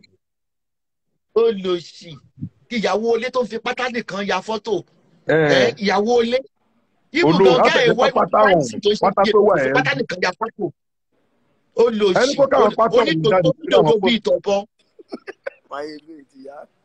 wọ́n pátá wèrè pátá bíi pátá àwọn ọmọ ẹ̀yìn fẹ́lá olóòórùn elébi ó Màámi ẹ bá lè mi sọ fún Máyégún pé kó sọ kó yé pọ̀ ọmọ yín ní sákósákó mi ò sákó mọ́ mo ti kúrò ní Instagram. ìgbáyà Ẹ bá mi sákósákó. kìlọ̀ fún Máyégún. ó wà lára àwọn tó yẹn embarrassing ìjayà tó fi kó ìjayà tí ó rà ẹ̀ ó dẹ̀ ń tọrọ owó lọ́wọ́ yẹn náà ni àmọ́ iye owó tó fún un bá tó fún un lówó pọ̀ tìbí ní kó bẹ́ẹ̀ ṣe péjì náà nà. Bẹ́ẹ̀ni bẹ́ẹ̀ni. Màámi ó darí ìjayà àwọn yìí yìí gan kankan. ìjayà yìí gan yẹ kọ́ non spiritual cord torí ìjayà fún ariwo lọ́rọ̀ pé eléwúrẹ́ Wọ́n ni. ti nà mí ní wọ́n ti nà màmá no ìjayà tẹ̀ ti wá cool down. ó ti cool down Ìjayà náà. ti Sílẹ̀ tí cool fẹ́ kí n down. ṣe kí n lọ para mi kí ní depression. ẹsẹ̀ fẹ́ para yín ni ẹ má gbà tẹ́ ṣe kò lé lórí. ìjayà sákósákó. Depression. Ẹ má pè mí sákósákó ẹ pè mí ní ìjayà mọ́tò. díje tó tún ṣe ń pọ̀ gbogbo iṣẹ́ ló ṣe àṣetì ni ó ṣe lẹ́yìn ó ṣe tì ó ṣe tọ̀hún ó ṣe tì ètò tẹ̀tẹ̀ ó ṣe wá gbé dání ìgbà àṣetì ló máa jẹ́ tiẹ̀ gbọ́dọ̀ ta ni mo rí ó ẹ ṣe o. tèmi ò ṣe é ṣe. àdó tó bá sọ lọ́dọ̀ àwọn acres ó máa wó ìyá yẹn gan Esabod. ẹgbẹ́ ìyá aláya inú yín á dẹ̀ máa dùpẹ́ fẹ́ kú àgbàlagbà ẹ̀dẹ̀lẹ̀ fẹ́ dàgbà. wọ́n mú ta ti wọ́ọ̀nù tó wọ́ mi orí kò ti di àbíkú mọ́ ní ẹ̀ lọ́wọ́ bó ṣe wà yẹn. ẹ̀dẹ̀lẹ̀ fẹ́ dàgbà ẹ̀ lè dàgbà ọmọdé tó ń tó ń bá dàgbà kórí ẹyẹlé lòun fẹ́ máa jẹ ni orí ẹ̀ lẹ́yìn èèyàn oníjó tẹ èèyàn kò ní dàgbà. ṣé mo pé kẹ́kẹ́ jọ́ sàpàtàpà gbé ègì ó lè fún mi tí bá ṣe àìdá fún un. àdìmọ̀ kọ́kọ́ fámàsì fún yàn mí ìbàjẹ́ ọkọ̀ ṣàdédé ń bú mi. kí ló jẹ yó alógún yọ fún tó ní tọbẹ̀ ṣòro. ṣé mo tọrọ owó lọ́wọ́ ẹ rí ni àbí mo sọ̀rọ̀ lọ́rọ̀ fún ẹ rí kọ́sọ́màsì ni mo kó fún ẹ. ṣé tó bẹ́ ti san mí nìyẹn ebi tí mi ò lójú tì wọ́n lè bọ́ra ilé ní ìsìnkú pátá sí bra. bàbá wa Barrister ó ti kọrin Ọlọ́run fọ̀rọ̀ ọmọ gbájú lọ́lá ó ní bọ̀wọ̀ fún bàbá pẹ̀lú màmá o ọjọ́ alẹ́ kò lè dá bọ̀wọ̀ fún bàbá pẹ̀lú màmá o ọjọ́ ẹ̀ kò lè pẹ́ láyé gbogbo ọmọ tí ò bá bọ̀wọ̀ fàgbà tó lójú àgbà ló ń fẹ́ irú wọn ò ń tẹ́gbẹ́ orí ẹyẹ ẹlẹ́ ni wọ́n. wọ́n pọ̀ lórí sí Facebook wọn tẹ́gbẹ́ wọn ní kankan wọ́n ṣe ọ̀gbọ̀n ti pa ní. òun lẹ máa rí mi tágbà kò bá dé báyìí ní mọbi tó ti lọ fẹsẹ̀ kọ́ wọ́n máa bá bẹ̀bẹ̀ wọ́n máa bá tọrọ àánú ọwọ́ ara yín lẹ fi ń ṣera yín ẹ̀mí tí yín wọ́n fi kú àgbàlagbà. mi dùn pé ọ̀dọ̀ ẹni mo wà mí ò bú mo ń play show wọn lọ́hùn ẹ̀ mo dẹ̀ ń gbọ́ ìyá òṣì rẹ̀ bí ó dárúkọ ẹ mo mọ̀ tí bú mi tẹ́lẹ̀ kò sí tó kàn mí. mo kàn rí màmá tó yọ ọgbọ̀n ọmọ lọ́dọ̀ mi bí ò ṣe bí fún ẹ. gbogbo ọmọ tó bá ti yọ pé àgbà ìjọ òun ló gbé òun láṣọ lóṣù. torí pé o ti máa ń bú gbogbo àwọn èèyàn lórí Instagram ń kó wọn láyà gé èmi Adétòkunbọ̀ tí ilé èpò lójú fọba tí ilé èpò lówó àwọn wí tó ní mi ò lè wà Nàìjíríà ṣó ò ṣí èrè ṣó ò yá wèrè àbò lórí burúkú ni ìwọ ni wọ́n tó dé tọ́kì tó fi òbú ẹ tó fi map of Turkey ó yá wèrè ó ṣí èrè ni tí wọ́n fẹ́ lọ Nàìjíríà máa lọ Nàìjíríà I was in Nigeria 3 years ago ó yá wèrè ni ṣé mo ní business Nàìjíríà ni. ẹ bá rí yín lórí ẹńtà ibi tí ìyá alájà ẹ wò sí. burúkú lórí Facebook gbogbo àwọn tó ń bú mi pátápátá gbogbo tó ń sọ ló ń rìpíìtì ó tún wá lọ kọ́mẹ́ǹtì sọ́dọ̀ wọn àwọn tó ń lọ kọ́mẹ́ǹtì abórajẹ̀bi Ọlọ́run òkú ayé gbé pósí alára bútẹ́bútẹ́ gígagíga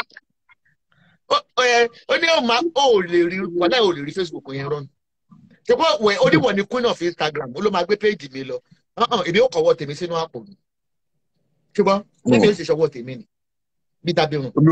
olórí ibú ọmọ mi ẹ ń jáde inú yín dẹ̀ ń dùn. ó bọ̀ pé lọ ó ní kéré ní kólásì. ọbọ̀ ò ń jèrè lẹ́yìn ọkọ̀ kò ní jèrè.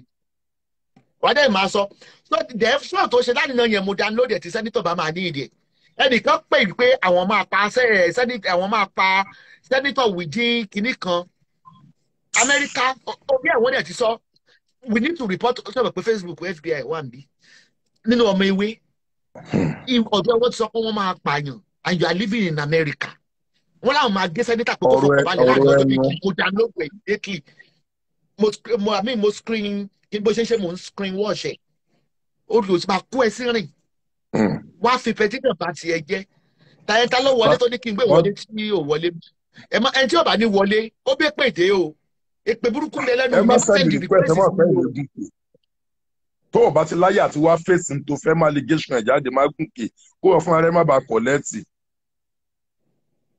ó dà pé bóyá kínní ni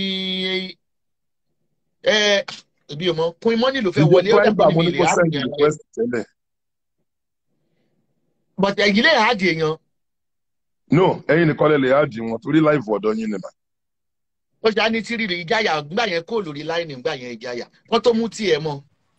Màámi ọ̀tẹ̀lẹ̀ mú tèmi mọ́ Ìjáyà ẹ tó bá sóun mú ṣe tèmi mọ́ sòfin ọ̀nà lẹ́yìn ìyá mi kámẹ́rà mọ́. ni. Ó ti kó ẹ láyà gẹ̀ irú yẹn ń ṣe pé fún ìjáyà. Níbo ṣé mo jẹ́ ọmọdé? Ó ń jẹ́ ṣàìfún Adékúnlé mọ́tò sí. Màámi ta ló Ẹ̀rọ òótọ́ ẹ̀ nílé tẹ̀ sí wọn. Ẹ̀rọ òótọ́ lẹ̀ nílé tẹ̀ sí wọn lójú. Àtọ́kù ẹ lọ ò ṣe pé fún pé ọ̀tẹ̀ ò ní dọdún òkè ní kankan báyẹn ìwọ gan tó pé èpè sì wà lára ẹ̀. Màmá ọmọ yẹn ti tẹ̀lé ara Màmá àwọn ọgbẹ́ tó bá ń ṣépè fún mi pé mo fi ń lówó lọ́wọ́ anybody ẹ máa ṣépè fún mi. ọmọ yẹn ti tẹ̀lé ara ẹ̀ ó ti forí ara ẹ̀ dájọ́ bó ti wà. Wà láì tí wọn ò bá ṣépè fún mi wọn ò ní ṣe oríire gbogbo ẹni tí ò bá ṣépè fún mi bó ṣépè fún kí ni bú ẹni. èèyàn tó ṣépè fún ọmọ tọ́lọ́run fẹ́ tọ́lọ́run wá wò pé ẹ ṣépè fún á dẹ̀ máa gbé mi ga ẹ̀yin ẹ̀dẹ̀ wà ńlẹ̀ ńlẹ̀ wàláhì bó ṣe ń bá wa jà ní nǹkan wa ń lọ sókè lẹ́bàálẹ̀ ṣépè nǹkan wa tún ṣe bìsàbìsà. ibi tí mo sì yẹn àwọn dadí tó gbowó yẹn ni wọ́n rán síta bí mo wá ronú pé mo ṣorí pé pé wẹ́jọ ṣe ni. olóògùn tó ní wọn oore máa ń dibi mọ́ wa lọ́wọ́ lórí Instagram ni a bá ṣoore fún yín èbí lẹ máa fi ń san torí ẹ̀ lẹ́ ṣe ní tó wà nílé ayé torí ẹ̀ lẹ́ ṣe ní tó wà. ìkọ́nu wọn tó ń bú mi lẹ́nu ọjọ́ mẹ́ta yìí yàrá kan ló máa ń wà ojú kan bẹ̀ ló máa wà bí ẹlẹ́wọ̀n mo dẹ̀ wá wò títí ọ̀rẹ́ ẹ̀ ní kí n tẹ́lẹ̀ request mi o máyégún mo fẹ́ kó respect mi Olúṣèwé fẹ́ wọlé ọ̀yà Olúṣèwé kí máyégún olùlọ́rọ̀ tí mo bẹ́ẹ̀ sọ nítorí ọmọ mi járìn mo fẹ́ kó kí máyégún. mọ́mì tẹ bá fẹ́ bá mi sọ ẹ má sọ pé torí ọmọ mi járìn ẹ mọ̀ pé ẹ̀yin àti second born wa ṣe mọ̀ pé jọ lọ school ni ìyá mi lẹ jẹ́. ìgbà tó bí àti second born yín tó wá lọ school second born fẹ́ ẹ̀gbọ́n mo jẹ́ fún ẹ mo fẹ́ kó o kí. ẹ má bínú pé mo kọ́ ti. n bá sọ̀rọ̀ máyégún. mọ́mì ẹ yẹ kí n sọ nǹkan tí mo fẹ́ sọ. mo bá wò bóyá o lẹ́kọ̀ọ́ torí bàbá wọn kọ́ wọn bẹ́ẹ̀ bọ̀ bóyá o gbẹ̀kọ̀. mọ́mì wọn kọ́ mi ṣẹ́rí nǹkan tó ń ṣẹlẹ̀ ń sìn yìí nǹkan tó fẹ́ jẹ́ kó ṣẹlẹ̀ gọ́gọ́gọ́gọ́ ló ń ṣẹlẹ̀ yìí. mọ́mì èmi ò lè dúró kí irú nǹkan báyìí máa ṣẹlẹ̀. mami ẹ̀ẹ́kẹ̀mí máa lọ ná ó ṣàárọ̀ Monday báyìí. ara mi ò ní gbà ṣẹ́mọ reason láàrẹ ò ní ìgbàjẹ́ oko etí sápò ni. mọ́mì ara mi ò ní gbà. níbo ní káwọn èèyàn sọ pé ó ti ń bú mi ti pẹ́. nǹkan tí mo ti ṣe láti sọ fún nǹkan tó fẹ́ jẹ́ kó ṣẹlẹ̀ gọ́gọ́gọ́gọ́ lórí ire mọ́mì èmi mo sọ bẹ́ẹ̀. mọ́mì ẹni tó jẹ́ kẹ́ máa rí ìwọ̀sí irú ìwọ̀sí tẹ̀ ń rí yìí nǹkan tó fẹ́ jẹ́ kó ṣẹlẹ̀ gọ́gọ́ ló ṣẹlẹ̀ ṣẹ́rí ẹ̀gbọ́n tó wọ funfun. máyégún mo máa yọ ẹ́ kó lórí live chat yìí mo máa yọ ẹ́ kó ní orí live chat ọmọ òsì ọmọ òfò tó kọ́kọ́ bú mi ẹni kò lọ bá sọ̀rọ̀ èmi torí tẹ ló ṣe bú mi èmi orí live chat ẹ ló ti ṣẹlẹ̀ ó ti pín màmá ló ń jẹ́ fún mi. mọ́mí ẹ jẹ́ kí sọ̀rọ̀ ṣẹlẹ̀ ẹ̀gbọ́n tó bọ́lẹ̀ sí bó ṣe bọ́lẹ̀ ló ṣe máa jábọ́ ìjà tí ó ti ju 1 week ló ní pé nǹkan òun lọ sókè yín kọ́ ẹ̀ ò ní lọ sókè.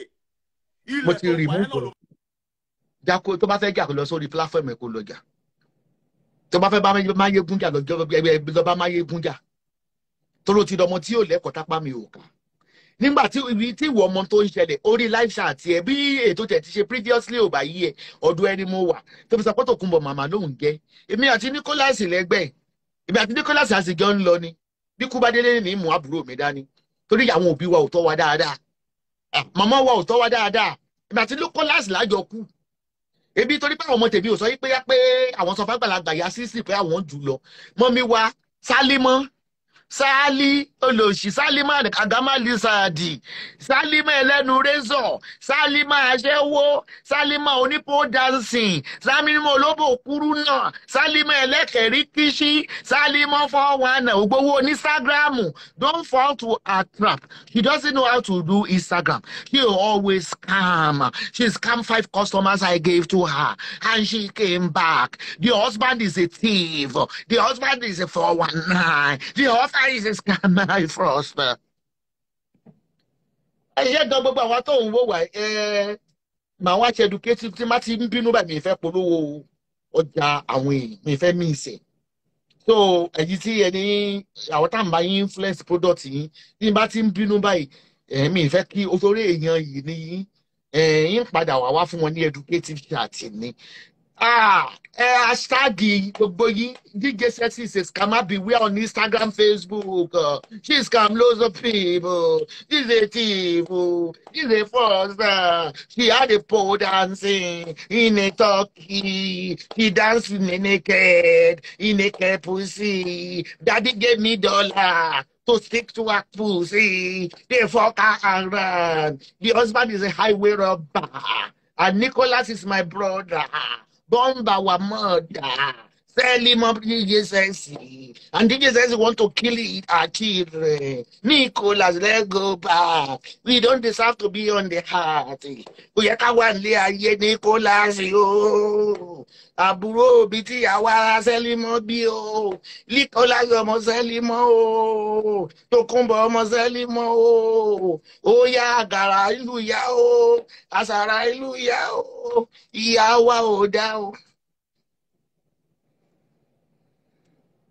Màá sọ ọmọ ẹ̀pọ̀ ọmọdé òun láṣọ kó lè kìsà ní àgbà. Ọmọdé ni ìwọ ò láyà akẹ́bọ̀gẹ́. Ọmọdé ni ò ní àyà fèrègì jòbì. Ó dìjọ́ tó bá sọ pẹ̀lú oore tí mo ṣe fún ẹ. Ó wá sí Turkey, òun gbìjà ṣé dádì ló tiẹ̀ pé kò òun gbìmọ̀ ókè tó pé mi àti dádì àjọ sọ̀rọ̀ síra wa. Ìwọ ni wọ́n wá rán síta. Ikú òjijì ni ó pa ilẹ̀ mọ́ àti gbogbo ẹni tó gbà mí. Ẹ̀yin olórí burúkú máa ń ṣàǹfẹ̀yìn ni. Bí a fi iye tẹ́mi ń pa lóṣù ẹ̀, ó yá wèrè ni, ó ń ṣe èrè ni. Torí òtútù ni ó yẹ ń lọ ṣiṣẹ́ lé ní àwọn tó ní ọ̀dà lọ́wọ́ mi bọ̀ tí ó di gbogbo fẹ́ gbọ́dọ̀ jáde lọ́la. Kí n post ọjà wọn. Ibi níṣẹ́ lọ́wọ́. Orí kẹ́mi mọ́ tọrọ owó lórí social media ni. Ìyàwó olé oníṣìnà. Ọkọ òṣì tó fẹ́. Ọkọ oní spamless. Tí spam díẹ̀ ò lè dọmọ. Tó ń gbọmọ àlè kiri. Nicholas, see you on the bed. We need to talk. Our mommy, she's disgracing us. DJ said this is our mommy. What's the purpose of us staying there? Let us go. Nicholas, come. Nicholas, come. Ìyá bìkú. Èèyàn kan lè fi. Ṣé èèyàn kan lè dojú ti Esabod ṣá? Ṣé pé mo ti kẹ́kọ̀ọ́ mo ti promote orúkọ ẹ ní ìsìn? Wọ́n pé tó máa ṣe ṣáàtì ní ìsìn wọ́n àtẹ̀gbọ́n tó máa wí. Bó tó lómi ẹni ó rẹ̀. Olómi ẹni ó rẹ̀. Pàtẹ́wọ́ fún mi mo ti fún ẹ ṣe bó ní mo fẹ́ fi ẹ́ kúrúùsì. Àbò lórí burúkú ni ẹni mo gẹ́ bí Nollywood. Àbí mo ń ṣe blind date. Àbí kíní kan mo ní kó mo lórí Facebook customer mi wà. Make sure pé wọ́n náà ní 900 tó máa wẹ̀ lórí Instagram tó bá fẹ́ ṣe. Àwọn èèyàn máa sórí èpè ń já ẹ̀. Don't give her money. Those that are following her, those beautiful girls that are following her, she will tarnish your name. I know her better than you. She is my mother. She gave birth to me and Nicholas. Our mother is a robber. Our mother is a highway killer. Our mother is a scar. Nicholas, come, let us go. Màmá mi olórí burúkú, màmá mi ò wèrè. Again, mo ní mo fẹ́ play voice òun àti daddy. Again, play fún yín. Kẹ́ mọ̀ pé setup ni. Èmi ò ní gẹ́tán. My weaken ni both spiritually and physically. Bàtọ́ tẹ̀ ti bú mi bí ẹ̀kíní bí ẹ̀mejì bí ẹ̀mẹ́ta tó pín mi fún ẹ lẹ́sìn ṣé kò yẹ kó dákẹ́. Ó wá sọ di yẹn gbé sórí tẹlifíṣàn pẹ̀lú ìgbọ̀ ẹ̀ dáadáa. Wàá jẹ wèrè lè mi ò nà máa orí tó ń pè mí lẹ́sà wèrè.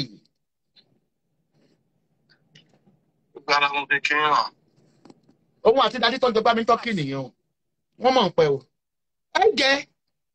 Ẹ jẹ́ gbogbo yín. Èmi ya wèrè ibi tí mo lè dúró tí ó dídí ọba aláyé ẹ̀yin ìnú mẹ́. Ẹ máa gbọ́ fún ọ. Níwájú Ọlọ́run àti ènìyàn báwo ni mo ṣe máa sọ pé ìwọ̀n kò tó wọ̀ ń pèèyàn ni. Ẹni mo máa ṣe ṣáàtì mi gan, ó ní mo pe daddy.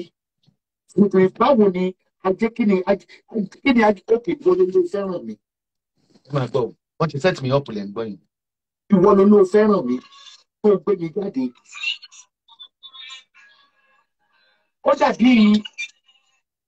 Ó dàbí ọ̀rọ̀ tí kíní ń sọ. Ajé ń sọ, ebi ò lè sọ lórí láìní pé lórí nǹkan báyìí ló sọ nípa DJ Sexy. Pé mo pe ẹnìkan ló fẹ́ gbà wọ́n ní kò mú owó wa. Mo wá béèrè tí bá ti wá pé ẹ̀ tó bá ti gbé ó máa ní wípé dàdí ò jí ọ̀tí 9 p.m. ó yà mí lẹ́nu pé o lè gbé ní táìmù tó máa sọ fún ajé pé dàdí ò gbé kọ́ọ̀lù á ní ó ṣe fàájì tí wọ́n 5 ní àwa gan wà kiri. nígbà tó gba 70,000 nìyẹn o. báyìí mo tó gbé ọmọ yẹn pé ìjọba mi bẹ dàdí wọn láwọn lè control gbogbo kìíní mo ní sùúrù kìíní yẹn láti main àwọn mi ò sọ fún ẹ̀dọ́ náà mi ìpè yẹn kankan ní tọ́kì kì í sọ fún wọn. ọtí ìgbà tí kíní flyers wà ń lọ lórí Facebook wọ́n ti gbá o Lizzy ni wọ́n ti lù jìbìtì ara o wọ́n ti gbá ní ká ló sọ kíní ìsìta. lọ́wọ́ tó lè pè wọ́jà títí pé ìfẹ́ tó fi hàn mí ó ló lè kọ́ńtrólù ó sì bẹ́ẹ̀ accepted ọ̀gbẹ́fẹ̀ ìjọ wà bẹ́ẹ̀ àwọn ọmọ ẹ̀ láyé ó ti fi ọ̀rọ̀ ìtùnú wípé kí n má wọrí o Esabod ẹ má wọrí ẹ ní sùúrù oṣù mẹ́ta mo fi sọ owó tẹ́lẹ̀. You did not talk to me. Bó bá ṣe òwò náà kí ló máa ṣe.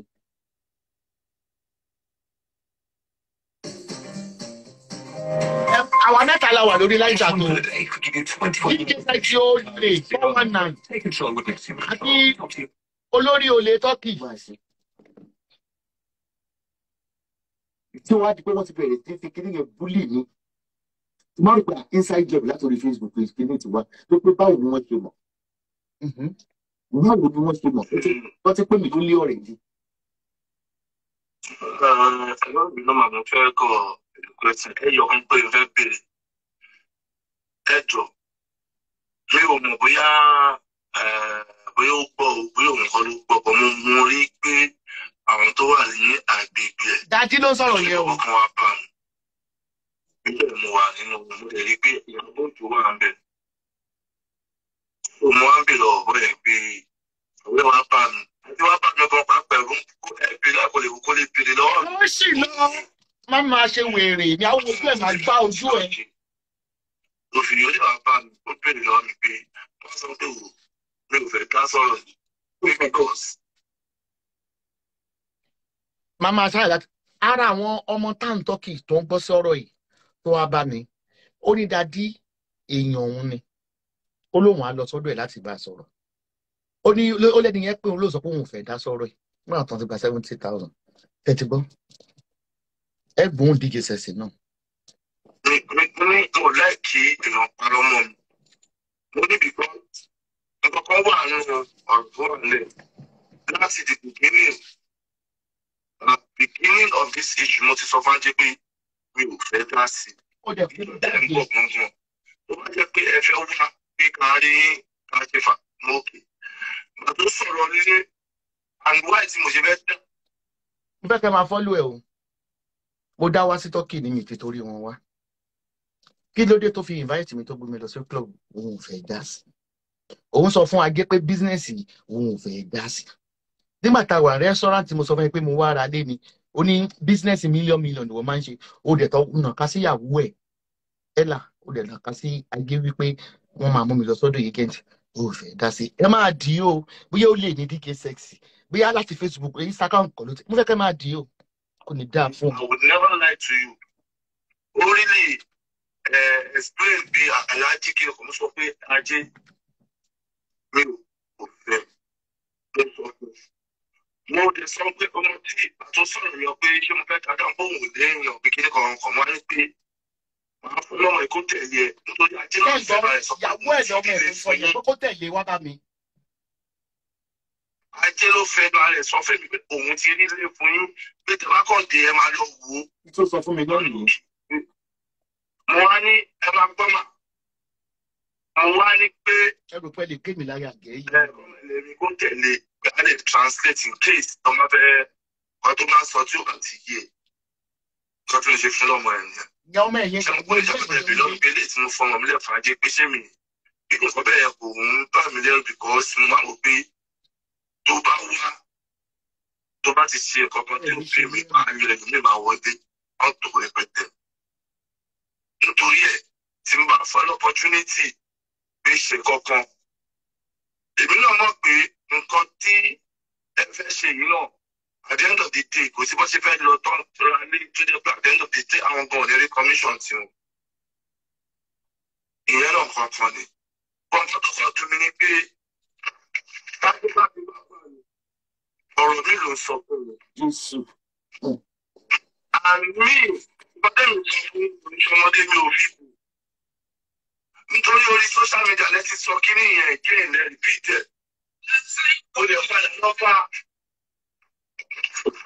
Mo lè padà lọ́fà láàárọ̀ kùtùkùtù. Mo rìn lọ, I was bitter and it's painful. Mo ní ṣòmọ̀ pé wọ́n ló dá gbogbo bullshit sílẹ̀. Wọ́n ló fà mí wọ́n ló fà mí tó wọ́n tẹ̀lé mi. Òun ni ìyá ti sọ ní gbangba, ó sì tún parọ́. Ó sì tún parọ́ pé ìyá bẹ́ẹ̀ darí nǹkan tó dẹ̀ ṣe ń sọ tó máa sọ ni pé ìyá bẹ́ẹ̀ forí gbà àwọn ògbà. Lẹ́yìn ọ̀bá lọ́ọ̀bù èèyàn, inú àyọ̀fẹ́ mo ṣe fara nù ẹ̀bí olóńgbò. Kí ni mo mọ̀ ń pẹ́ tí mo fẹ́ sọ fáájú? Máa sọ̀rọ̀ lọ. Wọ́n tó ń jalè tán, wọ́n fẹ́ tẹ̀. It's too painful pé mo sọ mo tí mo ń dùn mí. Mo ní torí kan tí mo ti ń bẹ̀rù láyé bí mo ti ẹ̀fẹ̀ lọ social media. Bólú tí wàá rí mi. Even gbogbo portable gbọ̀ngàn. I was doing it typically because I'm paying more portable account olórin kí ni commercial entertainment mi. Ó lè sọ entertainment kankan, èyí kọ́ lè gbé wá, ẹ̀kọ́ ṣe lọ. Àwọn oníkìlọ̀ ní mo ṣe bẹ̀rẹ̀ tàbí bẹ̀rẹ̀ sí gbé mi káàdì kí ṣe bẹ́ẹ̀ náà lè bẹ̀ mí lórí ti ìjẹ̀bù náà pé kí n dá sí i. Ṣé mo sọ fún mi? Ṣé mo sọ fún mi ó bá jẹ̀bù náà? Ṣé mo sọ fún mi kò fẹ́ dá sí i? I gave them money to do everything with that. Bí èyí tí ó ṣe bá sọ tí sọ ọtí ti sọ̀rọ̀ fún mi pé iye táwọn kan iye táwọn ti dùn mí ní òbèrè. So kí ló gbogbo bàbá ẹ̀ máa ń ṣẹlẹ̀ tó bá jẹ́ pé àgbẹ̀bọ́n bẹ́ẹ̀ kí n ká sí i. Ó ní bó ṣe máa pèsè pé ó ga àwọn tọ́lọ́ pé o kò tó àwọn sọ́kọ́lé ẹ̀ o báyìí wọ́n sọ o. Lẹ́yìn ni mo pè é, mo sọ lórí sọ̀rọ̀ pé nígbà tí mo kọ́kọ́ ṣe ṣáàtì yẹn ni pé ibi ni mo pè pé. Ṣáàtì tẹ́ ṣe yẹn òun ló jẹ́ kí n jáde tán tí wọ́n fi bí mi wọ́n lọ bá pé. Dábàá gẹ́ẹ̀tì gbà yẹn, ó ní tóun ò ṣe dá sí ọ̀rọ̀ $70,000 ní wípé ó lájẹ́ wá bá òun wípé mo sọ fún un pé dádì pè mí o. Níwọ̀ mi mo dẹ̀ pè láti pè mí mo pè gan kò gbé fún pé dádì ló pè mí o. Ok, wọ́n pè ẹ̀ wọ́n pè é, ṣé yẹn ló ṣe dá sówó yẹn? Ó fẹ́ náà rẹ̀ sọ ní ìsìn oníwọ̀ ló ní pé kí ìyàwó ẹ̀ Ajé àti wọ ilé kan náà nígbẹ̀yìn mẹ́tẹ̀ẹ̀ta ń gbé. Keep pushing DJ Sexy out. The more I have loads of your record. Keep pushing her out. Ege. Kí ló ṣe yìí fún? Kí ló ṣe léyìn fún tó fi jẹ́kọ̀ọ́ pé mi síta to this extent láì tó fi parí fèmí pé because nítorí nǹkan kíkíní tó jọ ẹ́ lójú yìí òun àwọn kan tó ti fi bàjẹ́. Tó mọ orúkọ tí mo máa lẹ́nu yẹ̀ tí mo fi bí lórúkọ bọ̀ tó sọ pé òun bí tó ti ṣe social media wẹ́rẹ́ gbé ló ń ṣe. Ok, mo dé Turkey. Ìjọ Sátidé ọdún kan gbé mi wá pẹ̀tì gbàdé tébù fún mi mo ní mi ò wá mo fẹ́ sùn. Ìjọ kejì Ajétúndé wá ó dé. Then I was in one African restaurant. Bá tó pé nǹkan ibo ni mo wà ní oúnjẹ ìyàn bì kan. Ajé ó dẹ̀ wá bá mi ń bẹ̀ pẹ̀lú Taizi. Ó ní dádì ní kó tó máa gbé mi bọ̀ kíá. Ó dẹ̀ mọ̀ nípa ẹ̀. Ó dẹ̀ mọ̀ mi rí o.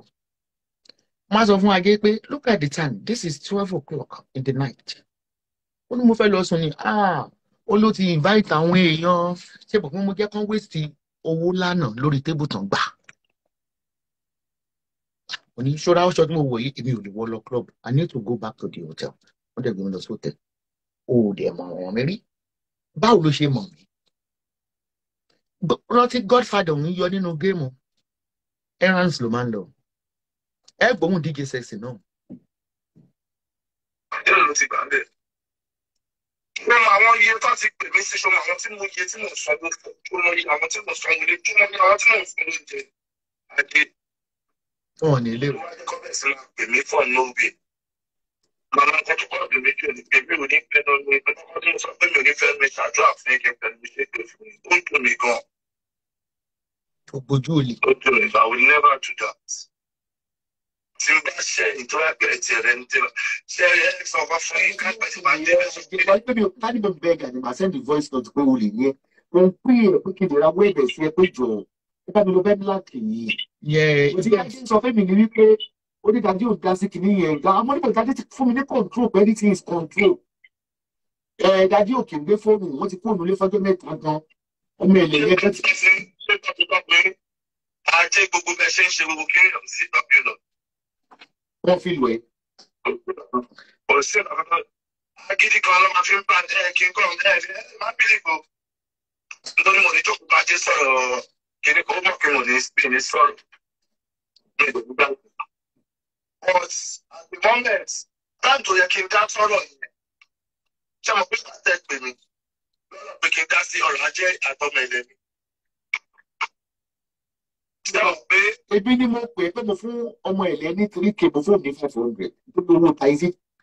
Iṣẹ́ ò tí ì bọ̀ sí o. I'm a generous person. Nítorí Taizé náà ń gbé èlò náà ń gbé Taizé. Bóyá $10 àbí nǹkan. Mo dẹ̀ tọwọ́ bá pọ̀. Mo dash wọn ní $3,500. Kì í ṣe commission. Ọkọ̀ fún wọn. That's me. Jẹ́ kí n jẹ́ lèmi. Ẹ máa gbọ́ lọ. Wọ́n dẹ̀ mọ̀ ń pè. Ṣé ń gbọ́? Ẹ máa gbọ́. ajé ti ibẹ̀ yẹn tó ń kọ́ ní ajé yẹn kó máa ẹ̀sìn fún mi pé àbùkọ́ tó ọtún torí ìwà ìbèdè tó fẹ́ kù yẹn ló ṣe ṣe bẹ́ẹ̀ yẹn ọtí ebi tó fẹ́ kọ́ máa sọ ni pé àyà ń tòlè là tó ṣe pé ayé yìí. Orílẹ̀-èdè ò fúnra sí àwọn ẹ̀bà tó fi àkáǹtì $1 million sí mi. Ajé tẹ̀ sọ pé ṣó ní $1 million kọ̀bọ̀ ni. Ìyàwó dádì lórí fóònù. I'm only helping you because of my husband. I'm not doing this for a commission. We love you. We watch you. Esabod, we love you. Look, I'm rich. Obagbe, fake ni o. Èmi mọ̀ pé fake ni. See, I have $1 million in the account. You see, all this thing, me just happy because Daddy love you. Wọ́n wá sọ fún Ajé wípé ebi mọ̀ pé lè gbá mi pẹ̀lú $1 million. Lájẹ́ bá tó sọ pé kò ní $1 million kọ́bọ̀. Ẹ máa gbọ́ o. Ṣé pé mi play voice note rí? Ẹ jẹ́ ṣe gé yà. DJ Sexy. Olórí burúkú. Owó tó ti ń gbá àwọn èèyàn ti pẹ́. Eléyìí, àṣàrà ìlú nílé ẹ̀. Pé kìíní kan. Bọ́ọ̀lù tájọ́ wa ń parọ́ wípé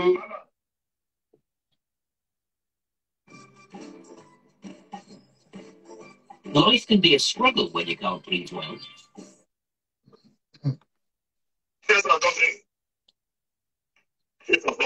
Èmi ò ní bí o fẹ́ sọ̀rọ̀ gbogbo ń fẹ́kọ̀ sọ̀rọ̀ kan ní pé ẹ jẹ́ gan pé wọ́n ti gbọ́dọ̀ fẹ́ sí gé.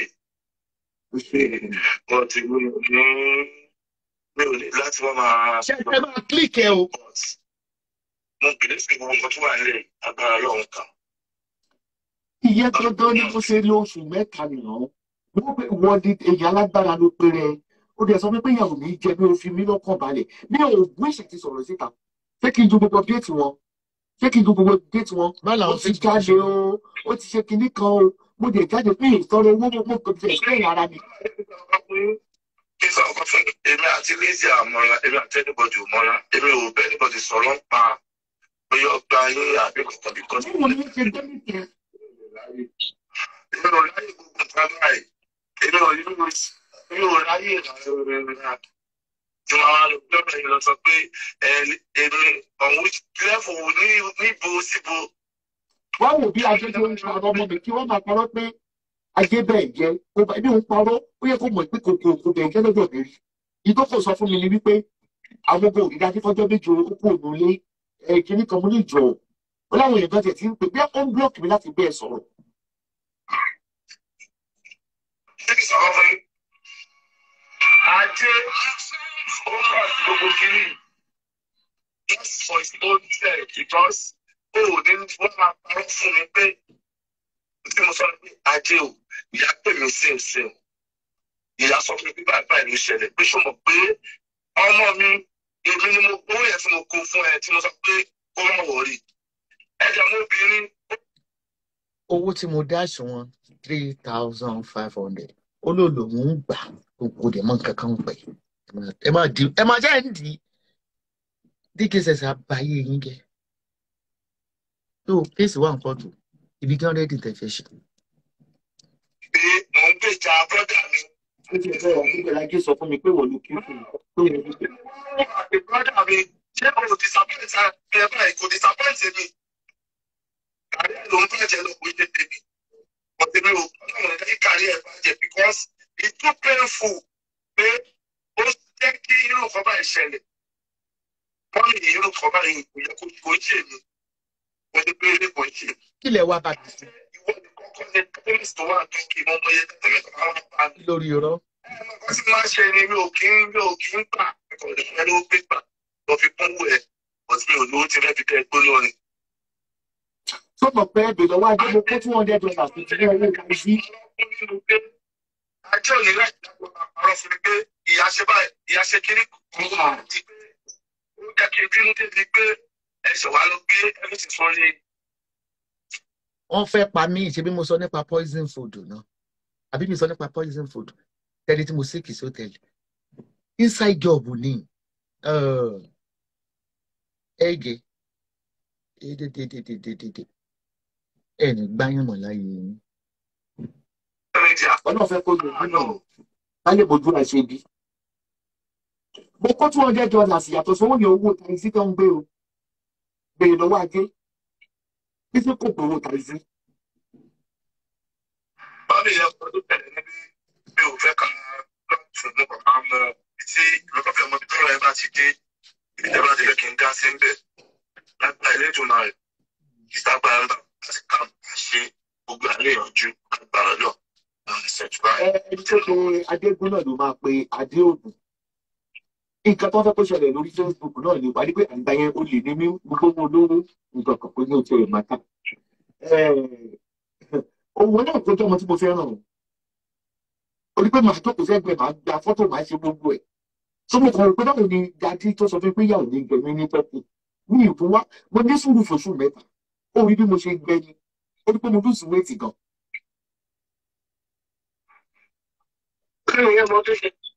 má dùnú ọkọ mi orúkọ òní báyìí àwọn èèyàn máa pèsè ẹ padà. DKSS ló pé wà papọ̀ náà wà lórí kí n kọ́ ilé wọ́n ní ká pe wèrè ní ọkọ ìyàwó bóyá ó wá jáde. God bless you, Britney Spears, for the staff. God bless you. Ká pe wèrè ní ọkọ ìyàwó. Torí tí ìwọ dáadé sọ fún mi pé ó ní gbogbo ọlọ́pàá ló mọ̀, gbogbo adájọ́ ló mọ̀, wọ́n ló ń kọ́ńtrólù, ìwọ ló ń ṣe kinní kan. Nígbà bọ̀bọ̀ promoter tó wà ní Dubai yìí iṣẹ́ mọ̀ ń bọ́ promoter tó máa ń lọ UK tó máa ń lọ Dubai báyìí. Ó wá dọ́bà láwọ́ abẹ́ nígbà tó mess up ní ó gbé Zazuzẹ ó gbé lọ sí Dubai. Ó sọ pé kò lè wọ Turkey mọ́. Ẹ mọ̀ gba àwọn ṣàkárá yẹn. Èmi náà ń kígbe control we control. Okay, ó fẹ́ dá sọ̀rọ̀ yẹn. Kí ni àbúrò ọ̀hún náà mi pé kan lọ gbé mi wá fún club? Àbí kí n fi fídíò bá ṣe jọ wà ń bẹ̀? Ṣé n fi fídíò ìyàwó ẹ̀ tó ọmọ ilé tó ló tẹ̀lé pé ṣé ń jọ lọ́mọ́ra yín tẹ̀ ń kí sí i? Kò ní dá fún yín. Ẹ̀jẹ̀ ṣègè. Èmi rọ́pò èmi wọ́n halẹ̀ kú mímí o. Torí tó bá ní kí n má ṣe màá ṣe. Torí yẹn ní kí n ṣe sexy. Òun náà wá sí Turkey nígbà yẹn. Tí kìíní yẹn ṣẹlẹ̀, ó gbà rí tán. ẹjọ kò sọ pé bórí gbogbo ọ̀rọ̀ yìí sì gbé ní bá dájí àkọlé ìtòrí wọn náà wọ ọkọ wọn kárí àwọn ọ̀rẹ́. DKSS ló sọ̀rọ̀ yẹn o. gbogbo àti ìyàwó wọn dẹ̀ bá wọn yín ṣe nǹkan àkọlé ìtòkọ ló sọ fún mi wọn náà wọ́n ní ìfìkà àwọn táwọn jọ ń sọ̀tù lọ tó jẹ́ láàrin ọkọ tí síyàwó. lórí sọ fún mi gbogbo ìlàjì sọ fún mi. ẹ̀kọ́ máa fẹ́ sọ fọdún méjìlá dídá bí ẹ̀kọ́ ṣe fún àtúntò fún mi owó ìjẹ jáde lórí ẹ̀ ṣàlàyé fún wọn láti wọ́n lọ́wọ́.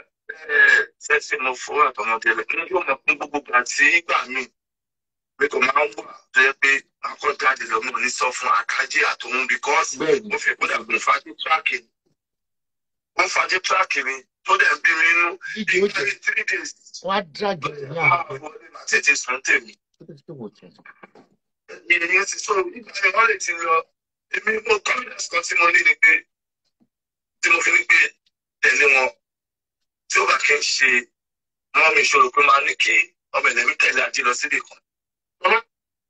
Ó dẹ̀ ní tó fi gbé fóònù mi ni wípé àwọn èèyàn ní kó sá fún mi o ìyẹn ìgbà tẹ́ gbowó tán òun ò mọ̀ mí o ó dẹ̀ ní kíyàwó ẹ̀ tó bímọ fún ẹ kó tẹ̀lé mi ṣẹ́ǹdé àdémi màá lé yín pọ̀ǹtọ́kì èmi àwọn tó kórìíra yín pọ̀ǹtọ́kì gan àwọn tó ní business tọ́kì gbogbo wọn lájọ ń sọ̀rọ̀ dáadáa gbogbo wọn ní first day wọ́n ní first day táwọn ò fi pè mí wọ́n ní àárín àwọn 419 ni mo wà àwọn tẹ́ ẹ̀ mọ̀ ló sọ fún mi wọ́n ní 419 ẹ̀ pé mi ò ní ìdárúkọ yín format wípé àwọn ti mọ̀ pé ń fẹ́ wá gbà mí ni wọ́n náà wọ́n mọ̀ mo lẹ́ẹ̀ ṣe pè mí. màmá ní pé ọmọ yẹn sọ fún àwọn pé trust àwọn àbí màmá yẹn mo sọ. mo ní confidence mo ní tí mo ní ni pé màmá ni. màmá mi sọ níra. so tí wọ́n á ní pé kọ́mọ mi tẹ̀lé wọn mo lè ká pé àdìgbì kí mo lè confidence mo tún wá fi ní láti bẹ̀rẹ̀ tí mo fi ní pé kó ṣe ajé nìyẹn àwọn ní kọ́mọ mi ṣe ìgbà tí mo travel tí mo lọ sí àlàálẹ̀ àti mo lọ tẹ̀sí mi tẹ̀lé mi ni tó bẹ́ẹ̀ ó jókòó sílé ni ṣùgbọ́n àwọn tó ká láti lọ mo lè tẹ̀lé mi ó máa gbà ní ó tó kó dáhùn àjẹdẹ and secondly ni pé nǹkan tó ń bí mi lójú ni pé tí mo sọ fún ọ nǹkan tí mo fi sọ̀rọ̀ tí mo sọ yẹn ni pé ìgbà tẹ fẹ́ ra ilé ó yẹ kẹ́ ẹ gbé. mo sọ fún ẹ yàrá lókè ibi bẹ́ẹ̀ ká lọ jẹ restaurant.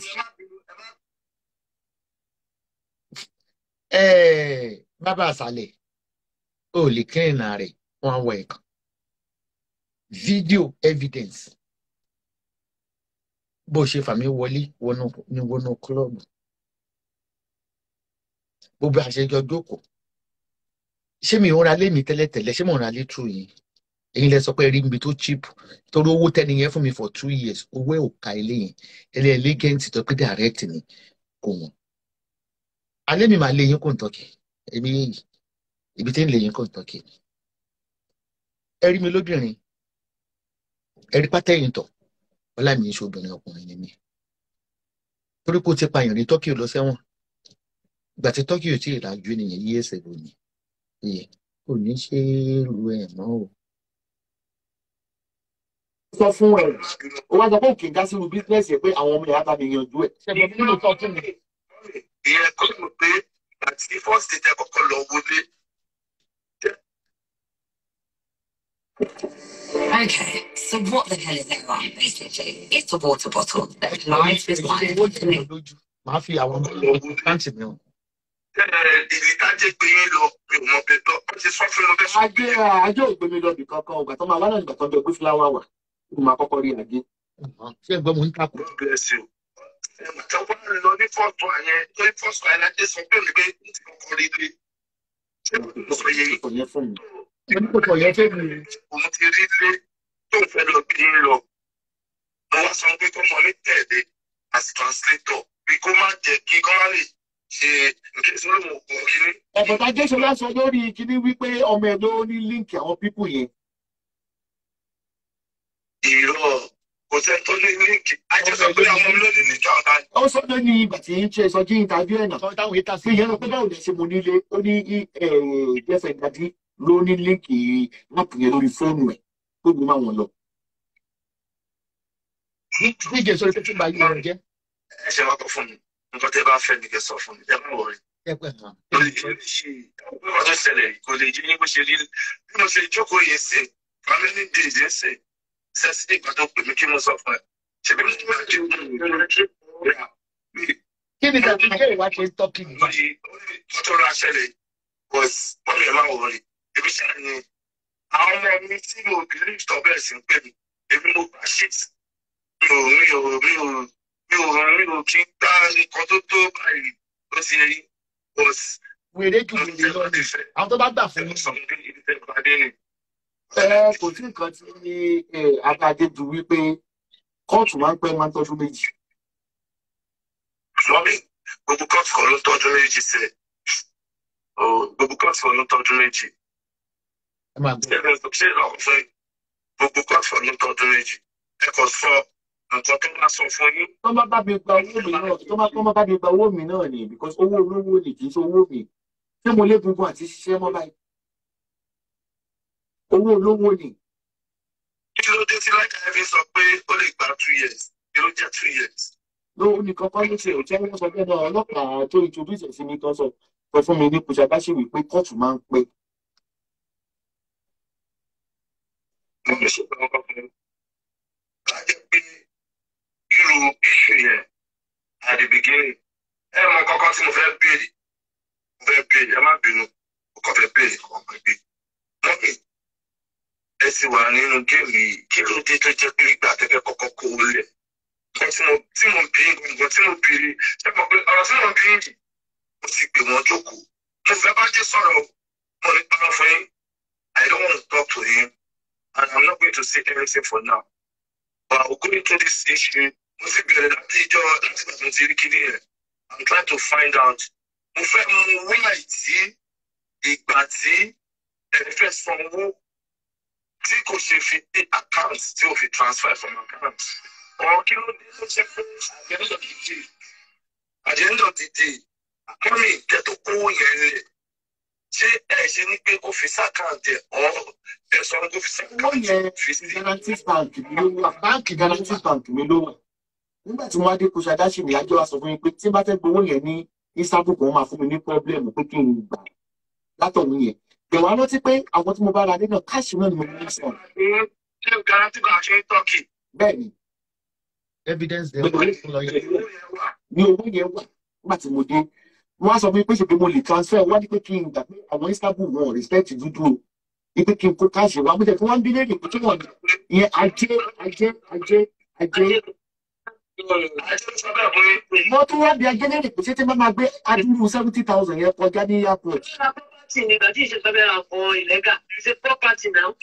ọba ẹgbẹ́ wọn tó gbèsè wá jẹ́ pé ṣé wọ́n ní sọ pé gbogbo ti ládùú owó yẹn ó ní intercontinental ní pé àárín ara wọn ni pé wọ́n ní bí mí léèrè if not so mi nípa owó yẹn wá. èmi máa ń tra because I do legal business irú tọ́kì tí mò ń lọ títí wíìkì nísìn mo ti transfer bí 30,000 sínú àkáǹtì mi I have a business account. Mo ẹni tó ra ilé $350,000 very popular person in America. I didn't go through a lawyer because those people make the agent mo low. They are faithful. Mo dẹ̀ máa sọ nípa tàlàjì náà fún yín. Àlàjì tí ibi àtẹjọ́ ń ṣe àwọn ọ́fíìsì tẹ́lẹ̀ in táwọn people yìí ṣe. Daddy especially. Okay. Nígbà tí mo wá sọ yí pé mi ò lè kó 70,000 mo ti gba owó yẹn wà nínú bank $70,000. It's a legal money. Mi ò ṣé tọ́kì mo ti fẹ́ kó 70,000. I transfer them through my bank in Dublin here. Mo wá fẹ́ wá sí Esabod pé kí mi wá báwọn agent tèmi gangan tí mo máa ń báwọn èèyàn ra lé kó tó di pé wọ́n double cross. Meanwhile, àlàjì kan wà tí mò ń bá ṣe business tẹ́lẹ̀. Ìyẹn ṣàṣemáṣe pẹ̀lú customer mi kan. Ìyẹn wá sọ fún mi nígbà yẹn wípé 1 bedroom tí wọ́n o wípé 30,000 ni. Meanwhile, ajé ní ibi táwọn fẹ́ mú mi lọ is only 25,000. Ìbí wá bá làjì jà wípé nígbà tí n bá wá ra 1 bedroom tí 30,000 dẹ̀ lówó ẹni yẹn náà tí ó fẹ́ rà tí mo wá ta bedroom 30,000. Báwo business class ni mò ń wọ̀ bí ìwọ commercial. Agent fees kọ́ dẹ́gbẹ́ tó máa fún ọ̀gán 25 ní ẹwà àlàjì. Ebi àti àlàjì gàgà tó dẹ̀ sẹ́ pé àwọn dádì wa lọlé tó láwọn fẹ́ lọ nà ipò ń gbà mí. Wọ́n block ibẹ̀ yẹn. Because ebi wò yí pé ilé 1 bedroom 23,000 yẹ kó wà 25,000 yẹ kó wà. Tábà wọ́n mú 5,000 yẹn mú fún 25 ó kú 25 kò tẹ̀ sí ìyówó business class mi. Lè àwọn wá sọ mi pé àlàjì gbà mí bọ́n ṣe bá àlàjì gà ni. Àṣàwọn gan ni lórí burúkú ògbàgbà. The more ti DJ Sexy bá ń wá, the more exposed sí. That means ó ti fi hàn gédé pé DJ Sexy tí ó di tọ́kìrì àsìkò tí mo wà níbẹ̀ ni ó dé. Tẹ̀dẹ̀ gbé sótẹ̀ o. Ṣé ẹ̀ ń dé o? Ẹ̀yin tí Instagram ṣé ẹ̀ ń dé o? Lórí wípé mò ń pe gbogbo yín ọmọ mi lórí social media o.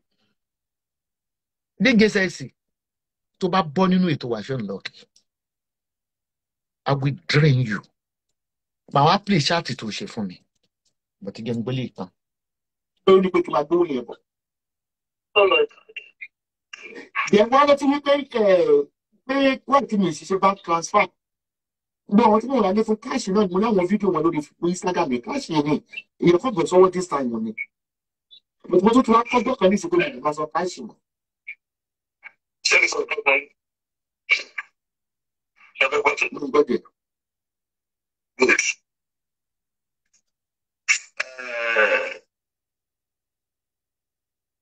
First, ilé tí wọ́n kọ́ ra. Ìgbà tí wọ́n fẹ́ tẹ́lẹ̀ tó bá fẹ́ rà tí wọ́n gbé kí ìjọba mọ iye tí ọ̀tá lẹ́yìn. Ìjọba kọ́kọ́ gba half. 2018, àwọn tí mo ti ta ilé fún they are more than 12. I don't have problem with my agents. Agents mi mo ní pé kó jẹ́ kájẹ́ lọ bá kájẹ́ wá sọ pé ilé wọn mi wàásù ilé tí wọ́n. Even if bá fẹ́ ra 1 bedroom ní Turkey leasing start from 40,000. Kì í ṣe ayé ìgbà tá à ń ra 25. Kì í ṣe ayé ìgbà tá à ń ra 30. Kò yé yín. Lẹ́yìn ìyẹn màá tún wá fi text message agé hàn yín lẹ́yìn tó ń gbá mi 70 wọ́n tó fẹ́ gbá mi ní another 40. Màá tún open message mi fún yín lórí WhatsApp. Àṣìṣe 70 kan mi tí ì rí gbà. Because mo ṣì ní customer kan tó tún fẹ́ ra lé lásìkò yẹn. Tó bá tún láwọn tún ti rí bì kan àwọn ilé wá straight forward mo kọ̀ rò sínú pé sí àwọn ilé people yóò ṣe èrè. So ẹ tún fẹ́ gba another 40k plus 70 kó jẹ́ 100 kíní kan. Tó kò ti bank. Ṣé ẹ máa fẹ́ lọ sọ fún gbogbo? Now.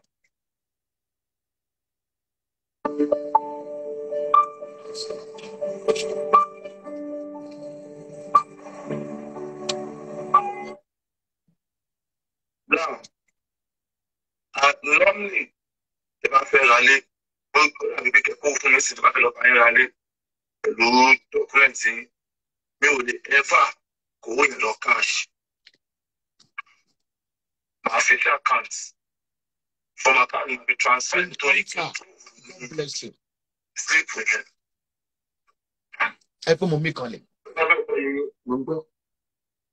Ó dẹ̀ máa jẹ́ orúkọ company yẹn or any person tó bá wà ní charge ilé yẹn tó bá ṣe orúkọ MNAC yẹn àjọ orúkọ. Ìwọ ò lè kọ́ mi ní iṣẹ́ tí mo ti ń ṣe for over 3 years. Ìnáwó kọ́ ló máa kọ́ mi ní iṣẹ́ tí mo máa ń ṣe. Ṣé yẹ? Létà ìgbà tá a wá gbé táwọn ọlọ́pàá lọ àwọn tó ń pè ní MNAC ni àwọn tó ń pè ní ẹni tó bá búra wọn lórí Instagram tẹ bá bú jẹun kran máa block yín tó rọ mi ewé ni máa block yín. Pé mo ti jókòó ti fóònù ní ìsìn mò ń ka comment. Àwọn MNAC yẹn nígbà tó ń arrest wọn tó kó wọn wá sí station pẹ̀lú handcuff. Later including lawyer tí mò ń lò kan sọ pé wọ́n ti fẹ́ gbà òun rí ipe tó máa fẹ́ ṣe scam estate agent ní Gemla pé àwọn ni wọ́n máa ń lò. Owó mi ò sọnù. I have every evidence. Ẹ rántí pé host ta lọ share host ta lọ swear tí mo kó pépè hàn yín ní ìlú tó lé ní sí pépè wà lọ́wọ́ mi signature ìyàwó ẹ̀ wà ń bẹ̀ ID card ìlú ẹ̀yẹn wà ń bẹ̀ nọ́mbà ó wà ń bẹ̀ àdírẹ́sì ó wà ń bẹ̀. Wọ́n kéèké tọ́jú owó mi ni wọ́n máa san. Wọ́n á tún san inconvenience tí lọ́ọ̀yà sùn wọn. Títọ́kì bá wa tí géètì ẹ bá sanwó mi tán MNAC tẹ tún wá mú mi lọ tó ń jẹ́ ní hòtẹ́ẹ̀lì. Wọ́n pe kíní kan ní hòtẹ́ẹ̀lì. That is why if you want to buy any property in Turkey, what happened in Turkey happened all over the world. Even in Ireland, in UK, estate agent máa ń gbáyàn náà. Tẹ́ bá lo orí Google, Turkey ṣì ti sọ pé ó ti sọ everything síbẹ̀. Tẹ́ bá wo Ireland, wọ́n kọ síbẹ̀. Estate agent máa ń gbáyàn gan. But èmi ní àwọn agent particular wọn tí mò ń lò láti 2008 káwọn ilé tó misled ní pé kí n má rà ń bẹ́ẹ̀ ó wọn. Because bẹ́ẹ̀ mi náà ṣe bá léyìn bó ṣe wọ́n yà mí lẹ́nu pé báwo mo ṣe kó n Turkey tí 1 bedroom jẹ́ 25 tó dẹ̀ di 35. Ṣé you understand? Tó dẹ̀ di 30. Did you get it? Wọ́n lè fẹ́ yín náà lọ́fà irú yẹn náà. Wọ́n lè fún yín lọ́fà irú yẹn náà yí pé àwọn táwọn ń lò yìí o direct ni àwọn nílé wọn nítorí fi pé mi mọ́ra ni. Ẹ máa gbọ́ lọ. láìpẹ́ yẹn tó jẹ́ pé ó wà nínú ìwé ṣé nǹkan tó ń sọ yìí but the second house ti ń gbà mo ò gbé nígbà ṣe rárá. Ṣé o lè bá pósì emlaki tapu gbogbo tapu ilé mi mẹ́tẹ̀ẹ̀ta mo kó wọ́n yìí ló tẹ̀ dadi o ò ní ilé òtẹ́ẹ̀lì ló ń sọ o ò ní bísínẹ́sì kan o ò ní fẹ́ ti bísínẹ́sì kò ju pé kẹ́ lọ kílọ̀bù kẹ́ sùn dálẹ́ kẹ́ lọ kílọ̀bù kẹ́ ródán iṣẹ́ tó ń ṣe ni. o ò wá rí blọ́gà gbé sílẹ̀ ti ṣe iṣẹ́ sí ó kàn bá yé rẹ̀ jẹ́ ni olófúyẹ́ jù orí tí ajé náà ń ṣe ṣáàtì ń gbà yẹn tó ń ṣe tó ń tra dá venias Hollywood tó ṣe $1,000 ló ṣe ilé tí wò lọ ṣe $1,000 bóyá kó ojú ìwé agent tó ń ṣe fún mi ní $1,000 torí èmi ṣe deep wash torí mo máa ní gingivitis láti kékeré mo ti máa ní gingivitis tó ń pè ní akòkòrò wọ́n ní láti ṣe bracelet sí gum ni that is why I paid $8,000 to fix my teeth. $8,000.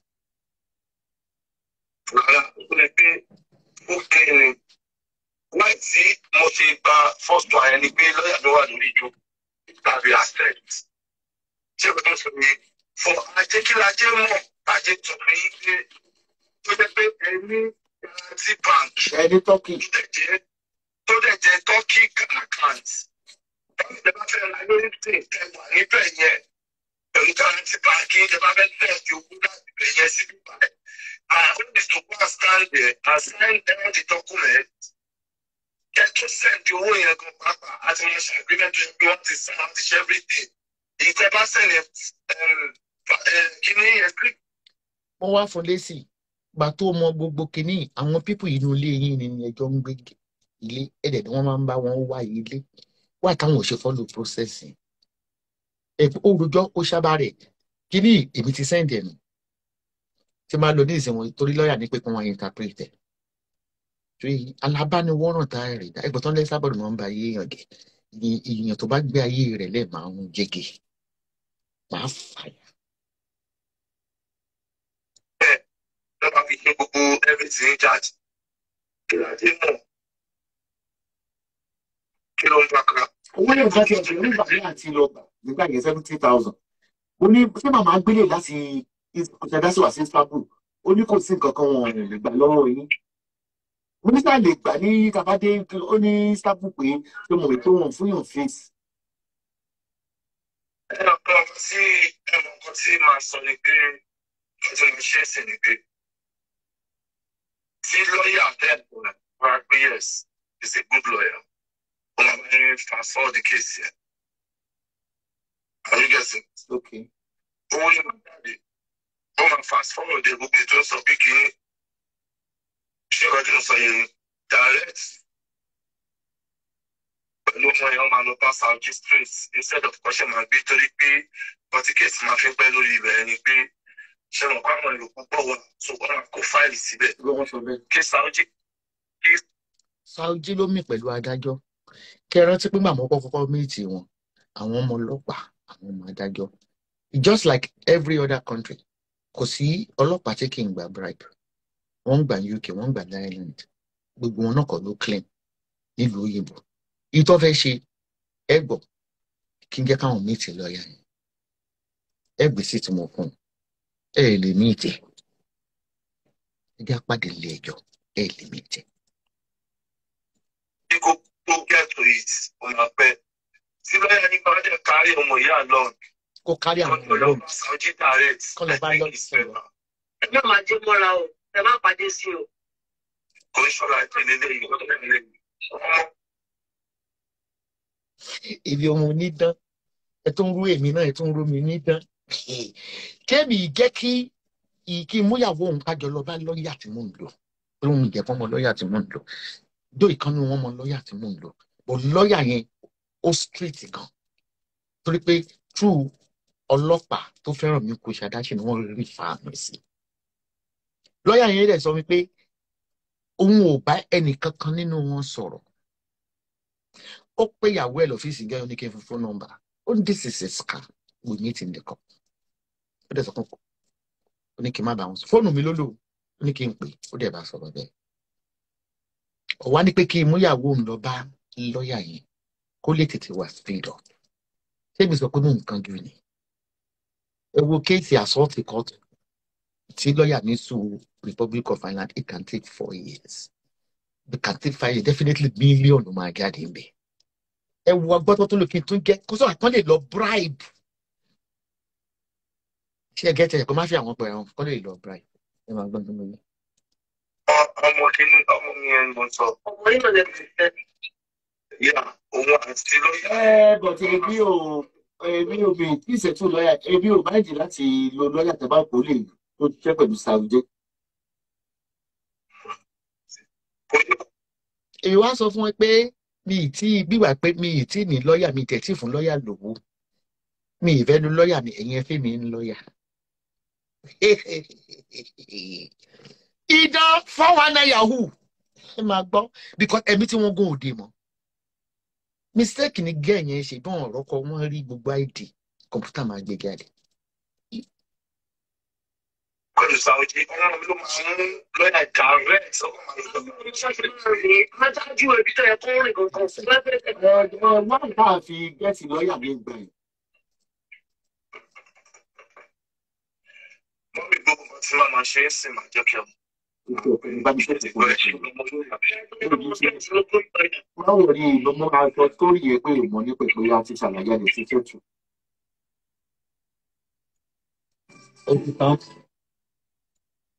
Gígé sexy kí ló wá ṣe ní tọ́kì ní táìmì yẹn òde tọ́kì rẹ̀ ìwọ ọmọ mọ̀ lórí Instagram ìwọ ló kọ́ àwọn pípù yẹn wá àwọn pípù yẹn ló wá gbé ní airport àwọn pípù yẹn ló gbókò tẹ́lẹ̀ fún torí nígbà tí mo bí ẹlẹ́rìí tó lò ti dé ó láwọn dáadé ló wá gbé e ǹjẹ́ ó dá kéèyàn máa ṣoore lórí social media àbí kó máa ṣoore so gbogbo tó wá ń ṣe tó wá bẹ̀rẹ̀ sí bú mi láti ìgbà yẹn sexy gay but mo fi rírí ṣaláì rí mi ti ẹ̀ ronú débẹ̀ kò click ọ̀ǹtìgbà tí àwọn tó gbá wọ́n mú evidence wá ọ̀ǹtìgbà tí àwọn tó gbá tó ń wá lánàá sórí Instagram tó mú evidence wá bọ́kọ̀ ẹ̀ ṣe ni pé kán wáyà $700,000 owó òyìnbó kan mo ní ẹ tiẹ̀ dúró ná when I was in Turkey Sesige was in Turkey these people picked her up.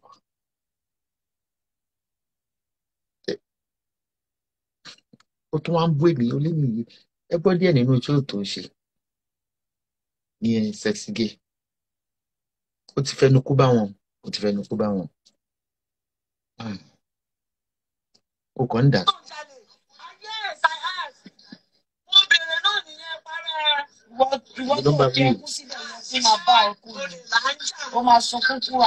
Gbẹ̀ntẹ́ ìmọ̀ yẹn tó gbẹ̀ṣẹ̀ sí jù èyí. Ṣé ń gbọ́? Ètò ìṣẹ̀lẹ̀ mi nìyí. Ó lóun fẹ́ pọ́pùlà.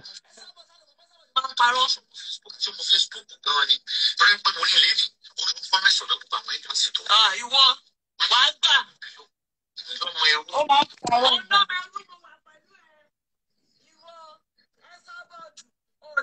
Ètò ń ṣe lọ́wọ́lọ́wọ́ nìyẹn.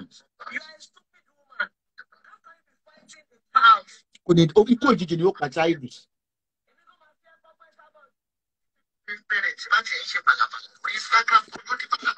Ẹ pé tí ó ti mú ń ṣe lọ́wọ́ ni. Ẹ kí ló kọ ẹ̀? Tàgbà tó ń lọ́kọ sílé Esabod. Olóko. Òun ni. Ara ló ń ta Esabod olórí burúkú olóṣì. Ètò ń ṣe lọ́wọ́ ni.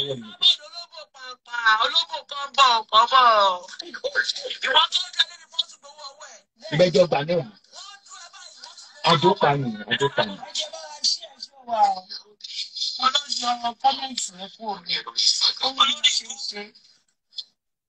Ọmọ 31 ni. Ṣé ti máa ń yẹ kọ́mẹ́ǹtì? ọmọdé náà máa gbègbè jù máa yẹ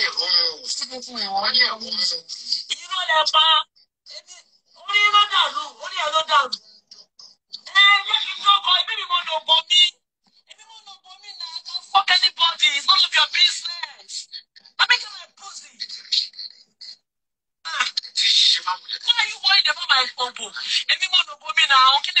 Esabod olóṣì pẹ́ẹ́tẹ́ sọ̀rọ̀ ọlọ́mọ wà pẹ̀lú ẹ̀ mọ́ńkì.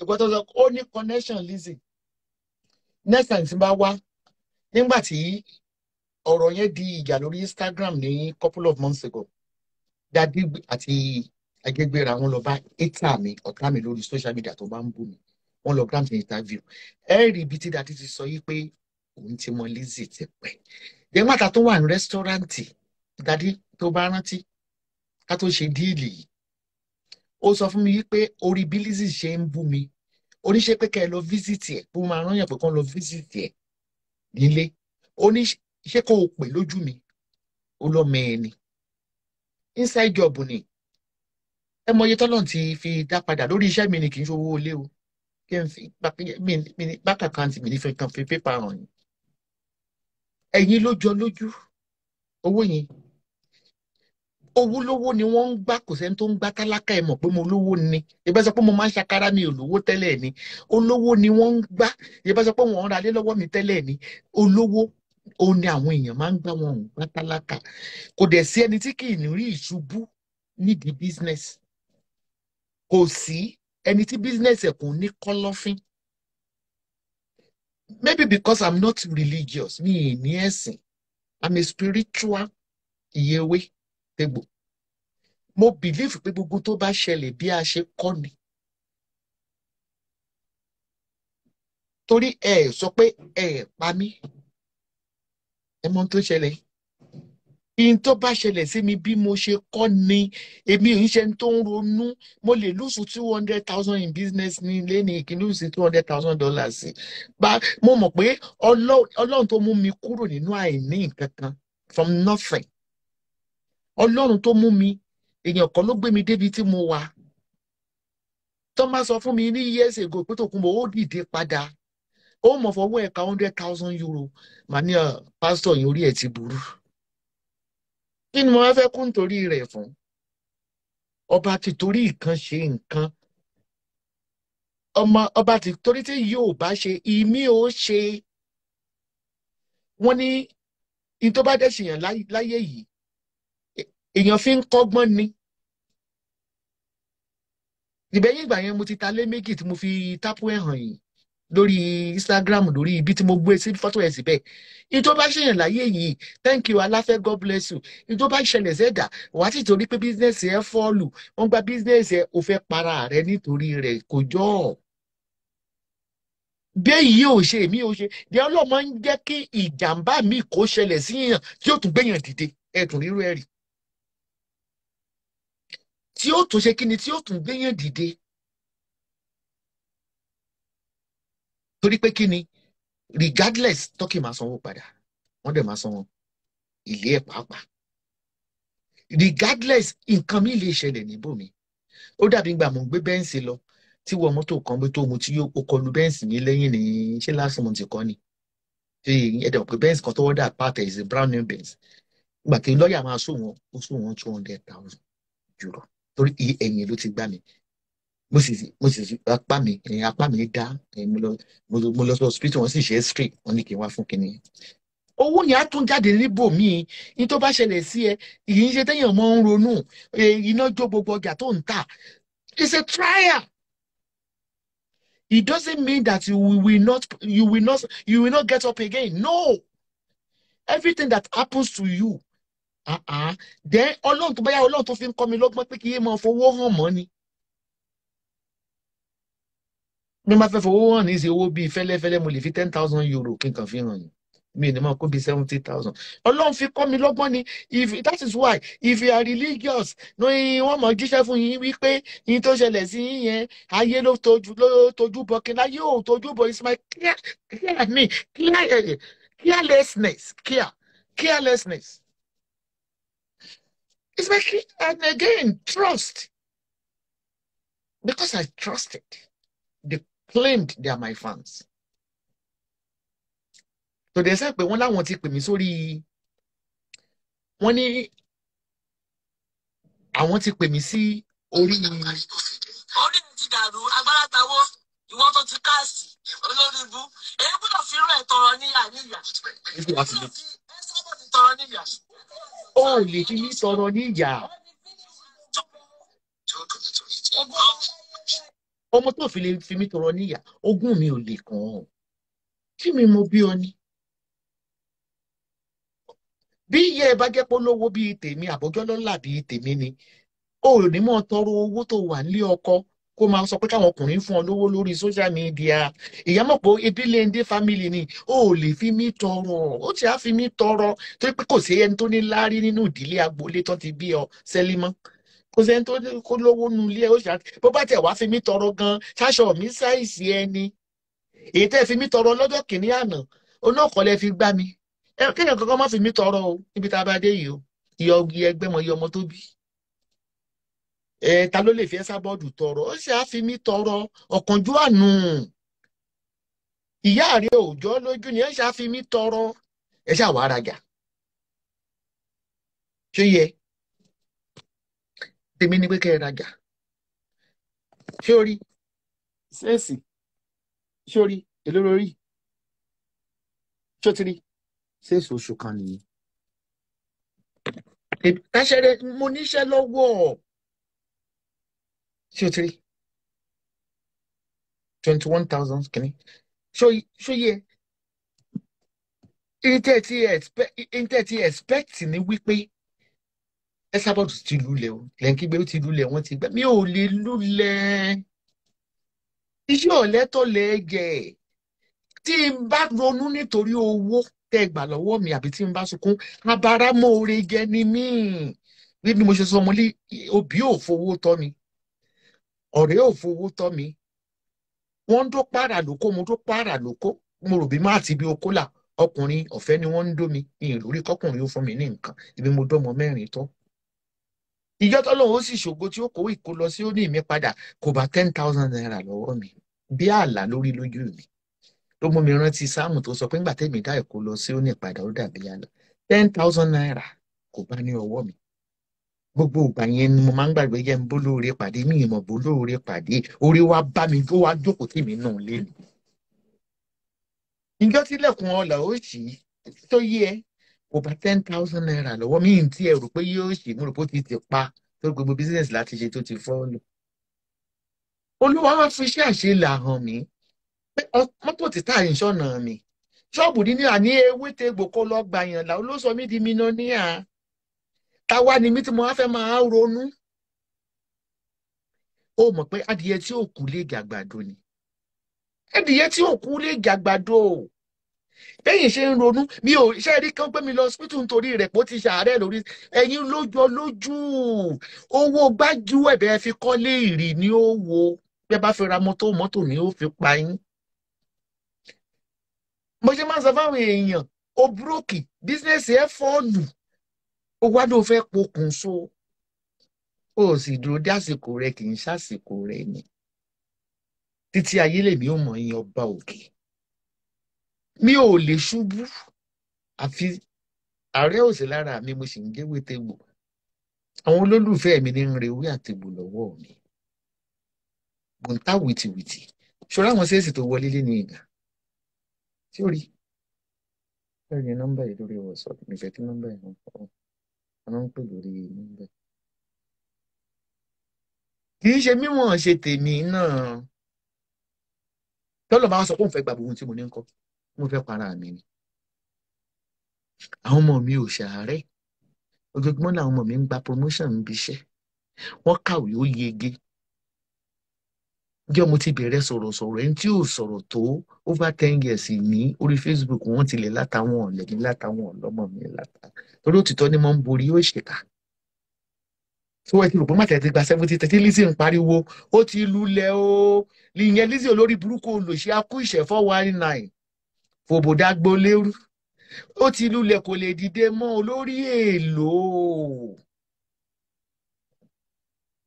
mo mọ̀ pé $70,000 is a lot of money ó jẹ́ lórí èèlò fún mi nítorí pé kí ni vanity upon vanity all is vanity owó tó ṣe kókó tó lè múyàn ronú ni tó o bá ní àárẹ̀ tó ń gbé mi láti hospital kan sí hospital kejì ńkọ́ àbí ọ̀tọ̀ ọmọ ń kú mọ́ mi lọ́wọ́ bẹ́ẹ̀ ṣe ń sọ pé kọ́mọ ẹ̀ kó kú tọmọtọmọ àbórí àwọn ọmọ mi dàrú ìbò owó ni pépà lásán olúwa ní ń fún yàn sí lè gbà kò sí tó lè ṣẹlẹ̀ sí mi láyé yìí tí ìní sọ pé èèyàn ló fi ṣe mímọ̀ látọ̀dọ̀ Ọlọ́run ló ti wá mo ń jẹun lásìkò mo ṣe wà nílùú òyìnbó mo ní petra ló ń ta àwọn náà ń ṣe ń jẹ mi mo ní cleaner tó ń clean gbogbo dídí ilé mi tí mo wá fẹ́ para mi fún ẹ wò pé mo ní $70,000 bẹ́ẹ̀ ṣe pa $70,000 yẹn kó yẹ pé $1,000 ló kù lọ́wọ́ mi mo tún máa dúpẹ́ ní ìfọlọ́hún ọ̀pọ̀ ló ti kú ọ̀pọ̀ ló ti lọ ọ̀pọ̀ ló wà lẹ́wọ̀n ọ̀pọ̀ ló ń ṣe fáìn bàrà kiri èmi gbogbo ṣẹ́rí owó tẹ́ṣẹ́rí pé mo máa ń bu owó fáwọn èèyàn mo máa ń fáwọn èèyàn lówó mò ń fáwọn èèyàn dìde kò sẹ́ni tó lówó akútálákà kúkí làǹbá ká nípa owó ẹ mọ̀ pé ọ̀nà parun lówó olúwa bá mú wá déédéé bí ó sì mú wá déédéé kó ṣáà ti máa ro oúnjẹ ẹ̀mẹ́ta jẹ lójúmọ́ alihamudulilayi kasira kọ́lọ́n kó dẹ̀ fún ẹ ní okun àti agbára kó o lálàáfíà káwọn ọmọ rẹ sì wà láyé kan wà láàyè kan dẹ̀ máa ṣe nǹkan ayọ̀ lójú ẹ̀. ètò òpèsọ́dọ̀ yìí tàbí tó ti ń sọ̀rọ̀ ní sẹ́yìn fún àti táwọn jọ ń sọ̀rọ̀ torí wọ́n gba 70,000 wọ́n tún gba òbò ní ìdí ẹ̀ kò ṣe nǹkan kan wọ́n double portion wọ́n ń pè é kàn bá mi gbé fọ́tò ẹni tó dúró mi ní tọ́kì jáde ni tó bá tiẹ̀ dúró mi ní tọ́kì ṣáàbà ń gbé fine boy jáde bọ́ láìkí fine boy o ọlọ́mọ kéékèèké ló dúró mi ní tọ́kì ọmọ kékeré ò lè kọnu sí iye ẹsẹ̀ límọ̀ ìyẹ́ àti ro tó rọmọ ní bàtà ẹsẹ̀ méjì tí ọmọ pẹ́sẹ̀ kan ló yóò fi bàtà sí ọmọ kékeré ò lè kọnu sí iye ẹ̀ tọmọ kékeré bá ń kọnu sí mi going 62 mo dúró dáadáa ni mo gbẹ́sẹ̀ mo tún cross life ọmọ kékeré mo wá gbé fẹ́nu mo fà dọ̀dọ̀dọ̀dọ̀dọ̀ mo tún mú ọyàn mi mo tún dùn fọmọ kékeré báyìí mo dúrébù ni sexy baby ọmọ ẹ̀lẹ̀ yóò bàjẹ́ pakurumọ́ kó o yóò dáadáa mo wà sexy ni ṣebẹ́ ní ìsìn ilé ọkọ ṣé kí n rárá kí n mú tani yá àbí tí ìtọ́lù ṣe ń rọ́ sóbò ni. bí mo bá fẹ́ dókólé ní mo lè dọ́mọ 20 years ó ti dá dọ́ọ̀tì wọ́n bọ̀ sí pé iṣẹ́ tá a gbé lé mi lọ́wọ́ pẹ̀lú màlẹ́kà tí ń bá mi tú dé sí ní jáde tí mo fi ń mú ń tà fáwọn ọmọ èèyàn orí ọ̀fẹ́ rẹ̀ ò tí ì lọ nígbà tí wọ́n bá ń pe ìyá 62 years láṣẹ́wó ẹgbẹ̀mú láti gbéra nítorí bátìrì níbo bá ń pe máàkì máa pé 62 tó ń pè láṣẹ́wó òbò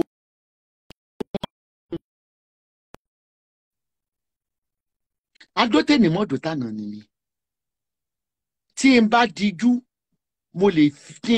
tí n bá mú pẹ́ẹ́nì màá ya oríṣi oko 20 kò sì ní í jọra wọn èèyàn béèrè lọ́wọ́ arúgbó ibi tó ti gbóyún wá àníwọ̀ wà nílé ọkọ wọn ní obìnrin tó bá ń ṣàgbèrè nínú bíbélì wọn ní kán lẹ̀ ó yẹ kán lẹ̀ ẹ́ lóko pa ni kán gbé síwájú ìta kán lẹ̀ ẹ́ lóko pa kó o kú tóun tó gbòòrò ó péré ẹ níyàwó ilé àwọn gẹ́ẹ̀sì tẹjọ́ ń ṣe láìṣàtì bọ́n bá tiẹ̀ ń tọrọ owó tí ń gùn ní wọn olóòwò à ń lé ọkọ lójú mi kòròkòrò lánàá mo rí tó dẹ̀ ń tọrọ owó lọ́wọ́ ọkùnrin pé ẹ fún mi lówó o sì wà ń skul o ọba ìyàwó ilé ìjọkùnrin mélòó ló lè gbà bí ìbá ṣe pé ọkọ rẹ̀ ó ń fi ń ródán ni ó fi ń ṣe 419 ní ẹmọ yà àwọn tí sẹsígéètì gbá lórí social media má wulẹ̀ béèrè lọ́wọ́ àwọn èèyàn wípé má mọ̀mọ́ béèrè pé ta ló lè fi Esabod ṣe ọmọ bọ́n bá fi mí ṣe ìyá mi ní ń jẹun tegun àjẹlé mi ibi òsómi ìwọ ọmọ ìgbọ́ tí a yàn lọ́mọ lọ́jọ́ kìnìún àná tá a fún ẹ ní iṣẹ́ èèyàn 5 tó dẹ̀ torí burúkú alọ́lárí àràbọ̀dù ni àmì ìfọmọ ẹgbẹ́ máa ń yàn mí níyàwó àmọ́ mo láwọn ọmọ lórí social media mo ní lórí Instagram wọ́n fẹ́ mi tọkàntọkàn ọ̀nà wọ́n sì gbọ́dọ̀ ṣí mi nípa agbára ìgbéwọ̀ tí mo fi ń kọ lóṣó tí mo fi ń kọlù wọ́n pẹ̀lú ewé àtegbò ọ̀nà wọn ò ní díbàjẹ́ ìwọ ti díbàjẹ́ ikú ló kù kó lọ́mọ tọrọ sẹ́límọ́ tóró yẹ lẹ́ni táyà ká pè ní ọmọ ọlọ́run ètò ìṣẹ̀ǹsẹ̀ lórí burúkú Esabod àbí kí ló ń wí ń bì ta ló lè fi ṣe ìyá kí n kò sí lọ fi nílẹ̀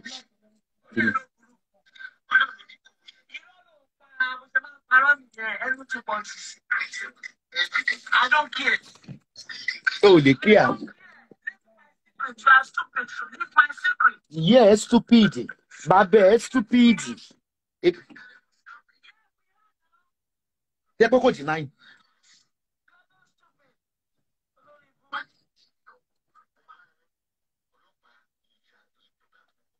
Kí la gorí tí máa tún fẹ́ dààmú rẹ̀?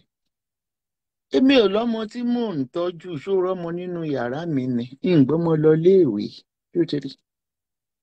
Ìgbà tó wù mí mò ń sùn. Ìgbà tó bá wù mí ni mò ń jí ìlọ́mọ lọ́dọ̀.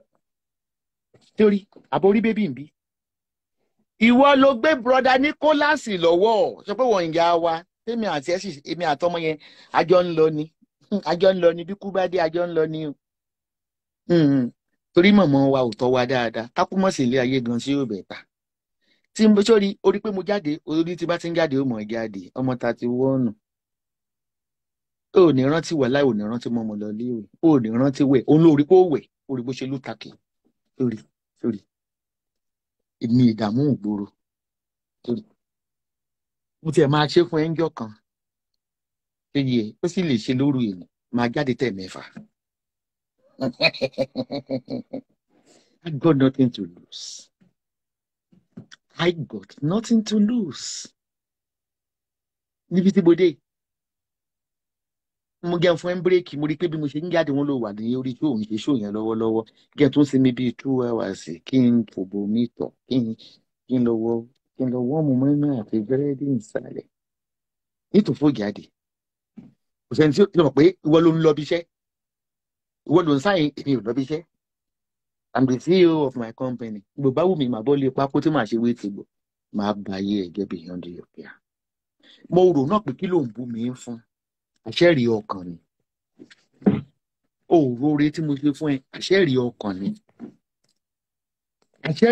ni ìwà ẹ̀yin ti dáadé ti sọ pé ẹ lọ kó láyà jẹ òun náà sọ pé kí n kàn ní ẹ kò ní dá fún ìyà tó bí ẹ kò ní dá fọlọ́dì tó wẹ̀ wálé ayé òfò lómi ẹ̀fọ́ ṣe òfò ló ṣe màámi díje sẹ́sì Nicholas ó yá gbéra màmá wa ò fọ́re tẹ̀lé mi ká lọ ó di gbére ó má dárí iná kó ó dojú àlá wọ́n ló sọ pé ó dẹ̀ fẹ́nu ara ẹ sọ lánàá lórí Elisha onítòkùnbọ̀ wojú ó tún lórí kì mí ó ní àṣà bí ó tún porúkọ màmá mi pé ọmọ adéòtí ó ní mọ́ fojú ọmọdé wò ẹ́ ó ní ìwọ gangan ni ìyá mi so Nicholas jù mí lọ ṣe màmá kọ́kọ́ bí òun ló kọ́kọ́ wọlé o ọkùnrin níkó ó yá ilé ayé pin já lọ àṣàrà ìlú màmá wa ń dójú tì wá ń jalè bẹ́ẹ̀ ni bàbá ń jalè màmá wa díje sẹ́ẹ̀sì ó ti bá àwọn ènìyàn lórí social media in the name of Instagram building uncle Nico bọ̀dá Nico ọmọ Sẹ́límọ́ Tòkunbọ̀ Abọ́dẹ̀rìn ọmọ Sẹ́límọ́ tí ń jẹ́ díje sẹ́ẹ̀sì bọ̀dá Nico jẹ́ àṣepàdé màmá wa ń dojú tì wá tí ń ṣe Sẹ́límọ́ òde àṣẹ tẹ́sí Adéjọkẹ́ ó bẹ́tà ká padà síbi tá a ti wá tá a bá kú reincarnation tún wà lọ́la ó lọ sọ́dọ̀ màmá mìíràn màmá mi díje sẹ́ẹ̀sì afẹ́sọ yín di àgàn ayérayé ẹ̀ ń dojú tì wá ẹ bá mi pé bọ́ọ̀dà Nico ẹ má rò pọmọdé Nicholas pọmọdún 10 pọmọdún 8 ni wọn ga ni o ẹ báwọn náà wà nílé èmi ẹ̀ṣẹ̀ wọ nílé wọ́n ṣe adopt èmi ni DJ Sexy ó ti di ewúrẹ́ gẹlégẹlé ó ti di àgùntàn jẹmọ̀jẹmọ̀ Adéjọkẹ́ Sálímọ́tù òde àsè 419 lọ́kọ̀ o gbájú ẹnìyàwó ẹni tó lọ ń ṣe pole dancing ní Turkey oníkúrúnà ló bò ó elégbọn ló bò ọmọ òfò ọmọ ọ̀bànújẹ́ ọmọ tí ayé ń rí tó ń sunkún ó màmá máa wá sẹ́lí mọ́díje sẹ́sì ó ti já gbà lọ́wọ́ gbogbo wọn ó lè ẹ kí gbólè ìyá Níkóláàsì Àjọkẹ́ ó lè Níkóláàsì ó yá gbéra alẹ́lẹ́ ó bẹ́tà ká má sí láyé ó bẹ́tà ìyá wa ó dàbọ̀ sẹ́lí kónkó sẹ́lì kúrúnà sẹ́lì olè sẹ́lì jàgbà ó ti wá pin fún ẹ lórí social media o pàdé mi ní www.esabod.com with 32 million statistics fọ́tò rẹ àtọkọ rẹ agbọ́dọ̀ create awareness no more scamming lórí Instagram fún ẹ no more scamming èmi àbọ̀ ọmọ mi lọ́wọ́ kì í ṣe pé ó máa kú o ṣe pé ó lè wẹ̀ tọmọdé ńlá sọ pé olóhùn lákèésà bí àgbà wọn ní kọkùnrin tàtọ̀rìn kóbìnrin tàtọ̀rìn ẹnìkan máa lẹ́yìn ọ̀tọ̀ ó rí mi mo ti jí ní ìsìn mo ti wẹ̀ mo ṣe wá múra kí n bá mi wá fún ọ léṣe orí tí bá ti ń jáde ló máa jáde ó lọ bèrè ayé lọ́wọ́ olórí burúkú léṣe wèrè ń lu gbàǹjo ni gbogbo aṣọ tó lóun tàn 3 million ti di 10,000 naira ń gbé ibi ti pa wèrè màá bẹ́ẹ̀ pósì ṣáàtì tó ṣe ẹ̀hún ọjà mọ́ o ayé òun bàjẹ́ àmọ́ níbo la dàbí promise wà ìwọ inú mẹ́rin kò tó ń bọ̀ mí yẹn dágbére kó dàrọ̀ máa stress ẹ beyond your imagination ó dàbọ̀ love everybody thank you. Bye.